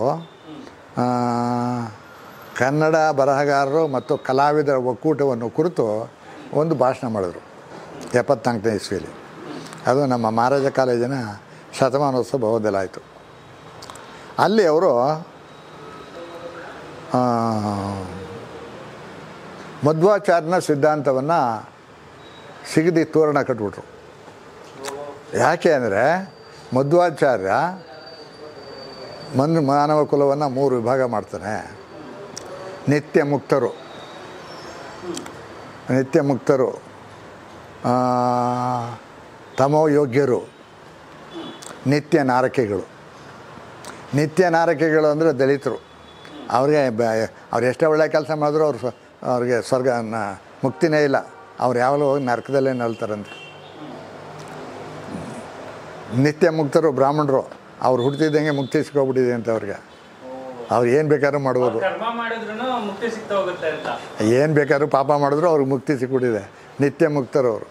ತಮೋ ಯೋಗ್ಯರು ಅಂದರೆ ಶೂದ್ರರು, ಯಾವಾಗಲೂ ಕತ್ಲಲ್ಲೇ ಇರಬೇಕಾದವರು. ಈ ರೀತಿ ಸಿದ್ಧಾಂತ ಮಾಡ್ತಾನೆ. ಇದು ಫಿಲಾಸಫಿ ಅಲ್ವೇ ಅಲ್ಲ, ಇದು ತತ್ವನೂ ಅಲ್ಲ, ಇದು ಧರ್ಮಕ್ಕಂತೂ ಅನ್ವಯಿಸೋದೇ ಇಲ್ಲ ಅಂದ್ಬಿಟ್ಟು ಕುವೆಂಪು ಅಟ್ಯಾಕ್ ಮಾಡಿದ್ರು. ಅದಾದ ಒಂದು 6 ತಿಂಗಳ ತನಕ, 1 ವರ್ಷದ ತನಕ ಇಡೀ ಕರ್ನಾಟಕದಲ್ಲಿ ದೊಡ್ಡ ಗಲಾಟೆ ನಡೀತು. ಅನೇಕ ಜನ ಹೈಕೋರ್ಟ್ ಜಡ್ಜ್ಗಳು, ಹೈಕೋರ್ಟ್ ಲಾಯರ್ಗಳೆಲ್ಲ ಕುವೆಂಪು ಪರ ನಿಂತರು. ಅವ್ರು ಹೇಳಿರೋ ಸರಿ ಏನೂ ಇಲ್ಲ ಅಂತ. ಆಮೇಲೆ ಕೂಗಾಡ್ತಿದ್ದ ನಮ್ಮ ಬ್ರಾಹ್ಮಣರೆಲ್ಲ ಸುಮ್ಮನಾದರು. ಆ ಸಂದರ್ಭದಲ್ಲಿ ನನಗೆ ಇದೇನು ಇವರೆಲ್ಲ ದೊಡ್ಡ ಮನುಷ್ಯರು ಅಂತ ನಾವು ಓದಿದ್ದು ಪ್ರೈಮರಿ ಸ್ಕೂಲು, ಮಿಡ್ಲ್ ಸ್ಕೂಲಲ್ಲಿ. ಇವನೇ ಹಿಂಗೆ ಅಂದ್ರಲ್ಲ, ತಡೆ ಶಂಕರಾಚಾರ್ಯ ಹೇಗಿದ್ದಾನೆ ಅಂತ ಓದಬೇಕು ಅಂತ ಶುರು ಮಾಡಿದೆ. ನಿಮಗೆ ಯಾವಾಗ ಇದು ವೈಬ್ರೇಷನ್ ಶುರು ಆಗುತ್ತಾ ಅವಾಗ ಅಧ್ಯಯನ ಶುರು ಮಾಡಿದೆ. ಆಮೇಲೆ ನಾನು ಸಂಸ್ಕೃತ ಸೆಕೆಂಡ್ ಲ್ಯಾಂಗ್ವೇಜ್ ಇತ್ತಲ್ಲ, ಅದನ್ನು ಇಟ್ಕೊಂಡು ಬೇರೆ ಬೇರೆ ಅನುವಾದಗಳನ್ನೆಲ್ಲ ಇಟ್ಕೊಂಡು ಓದಿದೆ. ಶಂಕರಾಚಾರ್ಯ ನಾ ಶೂದ್ರಾಯ ಮತಿಂ ದದ್ಯಾತ್ ಶೂದ್ರನಿಗೆ ವಿದ್ಯಾಬುದ್ಧಿ ಕೊಡಬೇಡಿ ಅಂತ ನಾವು ಶಂಕರಾಚಾರ್ಯ. ನಾ ಶೂದ್ರಸ್ಯ ಅಧಿಕಾರ, ಶೂದ್ರನಿಗೆ ಓದೋ ಅಧಿಕಾರವೇ ಇಲ್ಲ ಅಂತಾನೆ. ಸರಿ, ಏನು ಈ ರೀತಿಯೆಲ್ಲ ಹೇಳ್ತಾನಲ್ಲ, ಏನು ಭಯಂಕರವಾದಲ್ಲ ಇವನು. ಆಯಿತು. ಆಮೇಲೆ ಹೋದರೆ ವೇದೋಚ್ಚಾರಣೆ ಜಿಹ್ವಾಚೇದು, ಅವನೇನೋ ಓದಗಳು ಉಚ್ಚಾರಣೆ ಮಾಡಿದ್ರೆ ನಾಲ್ಗೆ ಕತ್ರ ಸಾಕೆ.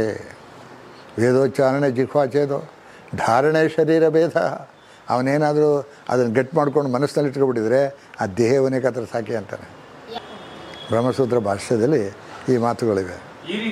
ಹೌದು, ಅದನ್ನು ನಾನು ಶಂಕರಾಚಾರ್ಯನ ಜನವಿರೋಧಿ ತತ್ವಜ್ಞಾನ ಅಂತ. ಆಮೇಲೆ ಶಂಕರಾಚಾರ್ಯನ ಗೂಂಡಾಗಿರಿ ಮತ್ತು ವೈದಿಕ ಸಂಸ್ಕೃತಿ ಅಂತ ಇನ್ನೊಂದು ಲೇಖನ ಬರೆದೆ.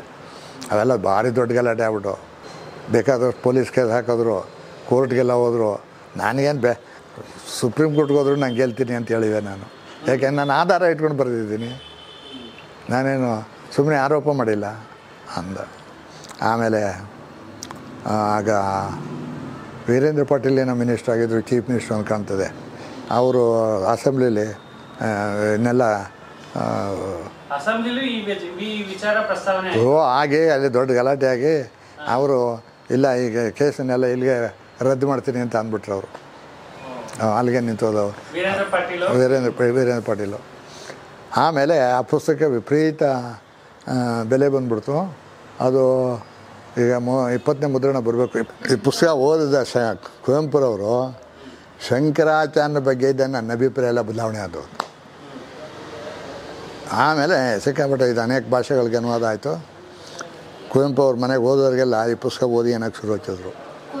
ಹೌದೇ, ಅದು ಎಲ್ರಿಗೂ ಈ ಪತ್ರಿಕೆಯಲ್ಲಿ ಯಾರೂ ಬರೀಲೇ ಇಲ್ಲ. ಕುವೆಂಪು ಅವ್ರು ಹೇಳಿದೆ ಇದು ದೊಡ್ಡ ಪ್ರಚಾರ ಆಗೋಯ್ತದೆ. ಇದರಿಂದ ಏನಾಯಿತು ಅಂದರೆ ನನಗೆ ಅದಕ್ಕೆ ಇನ್ನೂ ಒಂದು ಮಾತು ಕಾರಣ. ಕುವೆಂಪು ಅವರು ಮಹಾರಾಜ ಕಾಲೇಜಿನಲ್ಲಿ ಪ್ರಿನ್ಸಿಪಾಲ್ ಇದ್ದ ಸಂದರ್ಭದಲ್ಲಿ ಸೈಕಾಲಜಿ ಡಿಪಾರ್ಟ್ಮೆಂಟಲ್ಲಿ ಒಂದು ಭಾಷಣ ಮಾಡ್ತಾರೆ. ಆಗ ಅವರು ಒಂದು ಮಾತು ಹೇಳ್ತಾರೆ. ಏನು ಅಂದರೆ, ಸಾಹಿತ್ಯದ ಪ್ರೌಢ ವಿದ್ಯಾರ್ಥಿ ಇತಿಹಾಸ, ತತ್ವಶಾಸ್ತ್ರ, ಮನಃಶಾಸ್ತ್ರ ಇವುಗಳನ್ನೆಲ್ಲ ಚೆನ್ನಾಗಿ ಅಧ್ಯಯನ ಮಾಡದೆ ಬರೆಯೋ ವಿಮರ್ಶೆ ಬುರು ನೊರೆ ಅಂತಾರೆ. ನನಗೆ ಏನೇನೋ ಬರೀತಾರೆ, ಓದೋದು ನಿಲ್ಲಿಸ್ಬಿಟ್ಟೆ. ಫಿಲಾಸಫಿ ಓದೋದು, ಸೈಕಾಲಜಿ ಓದೋದು, ಹಿಸ್ಟ್ರಿ ಓದೋದು, ಹೀಗೆ ಎಲ್ಲ ಸಬ್ಜೆಕ್ಟ್ಸು ಓದೋಕ್ಕೆ ಇಂಟ್ರೆಸ್ಟ್ ಬೆಳೆಸ್ಕೊಂಡೆ.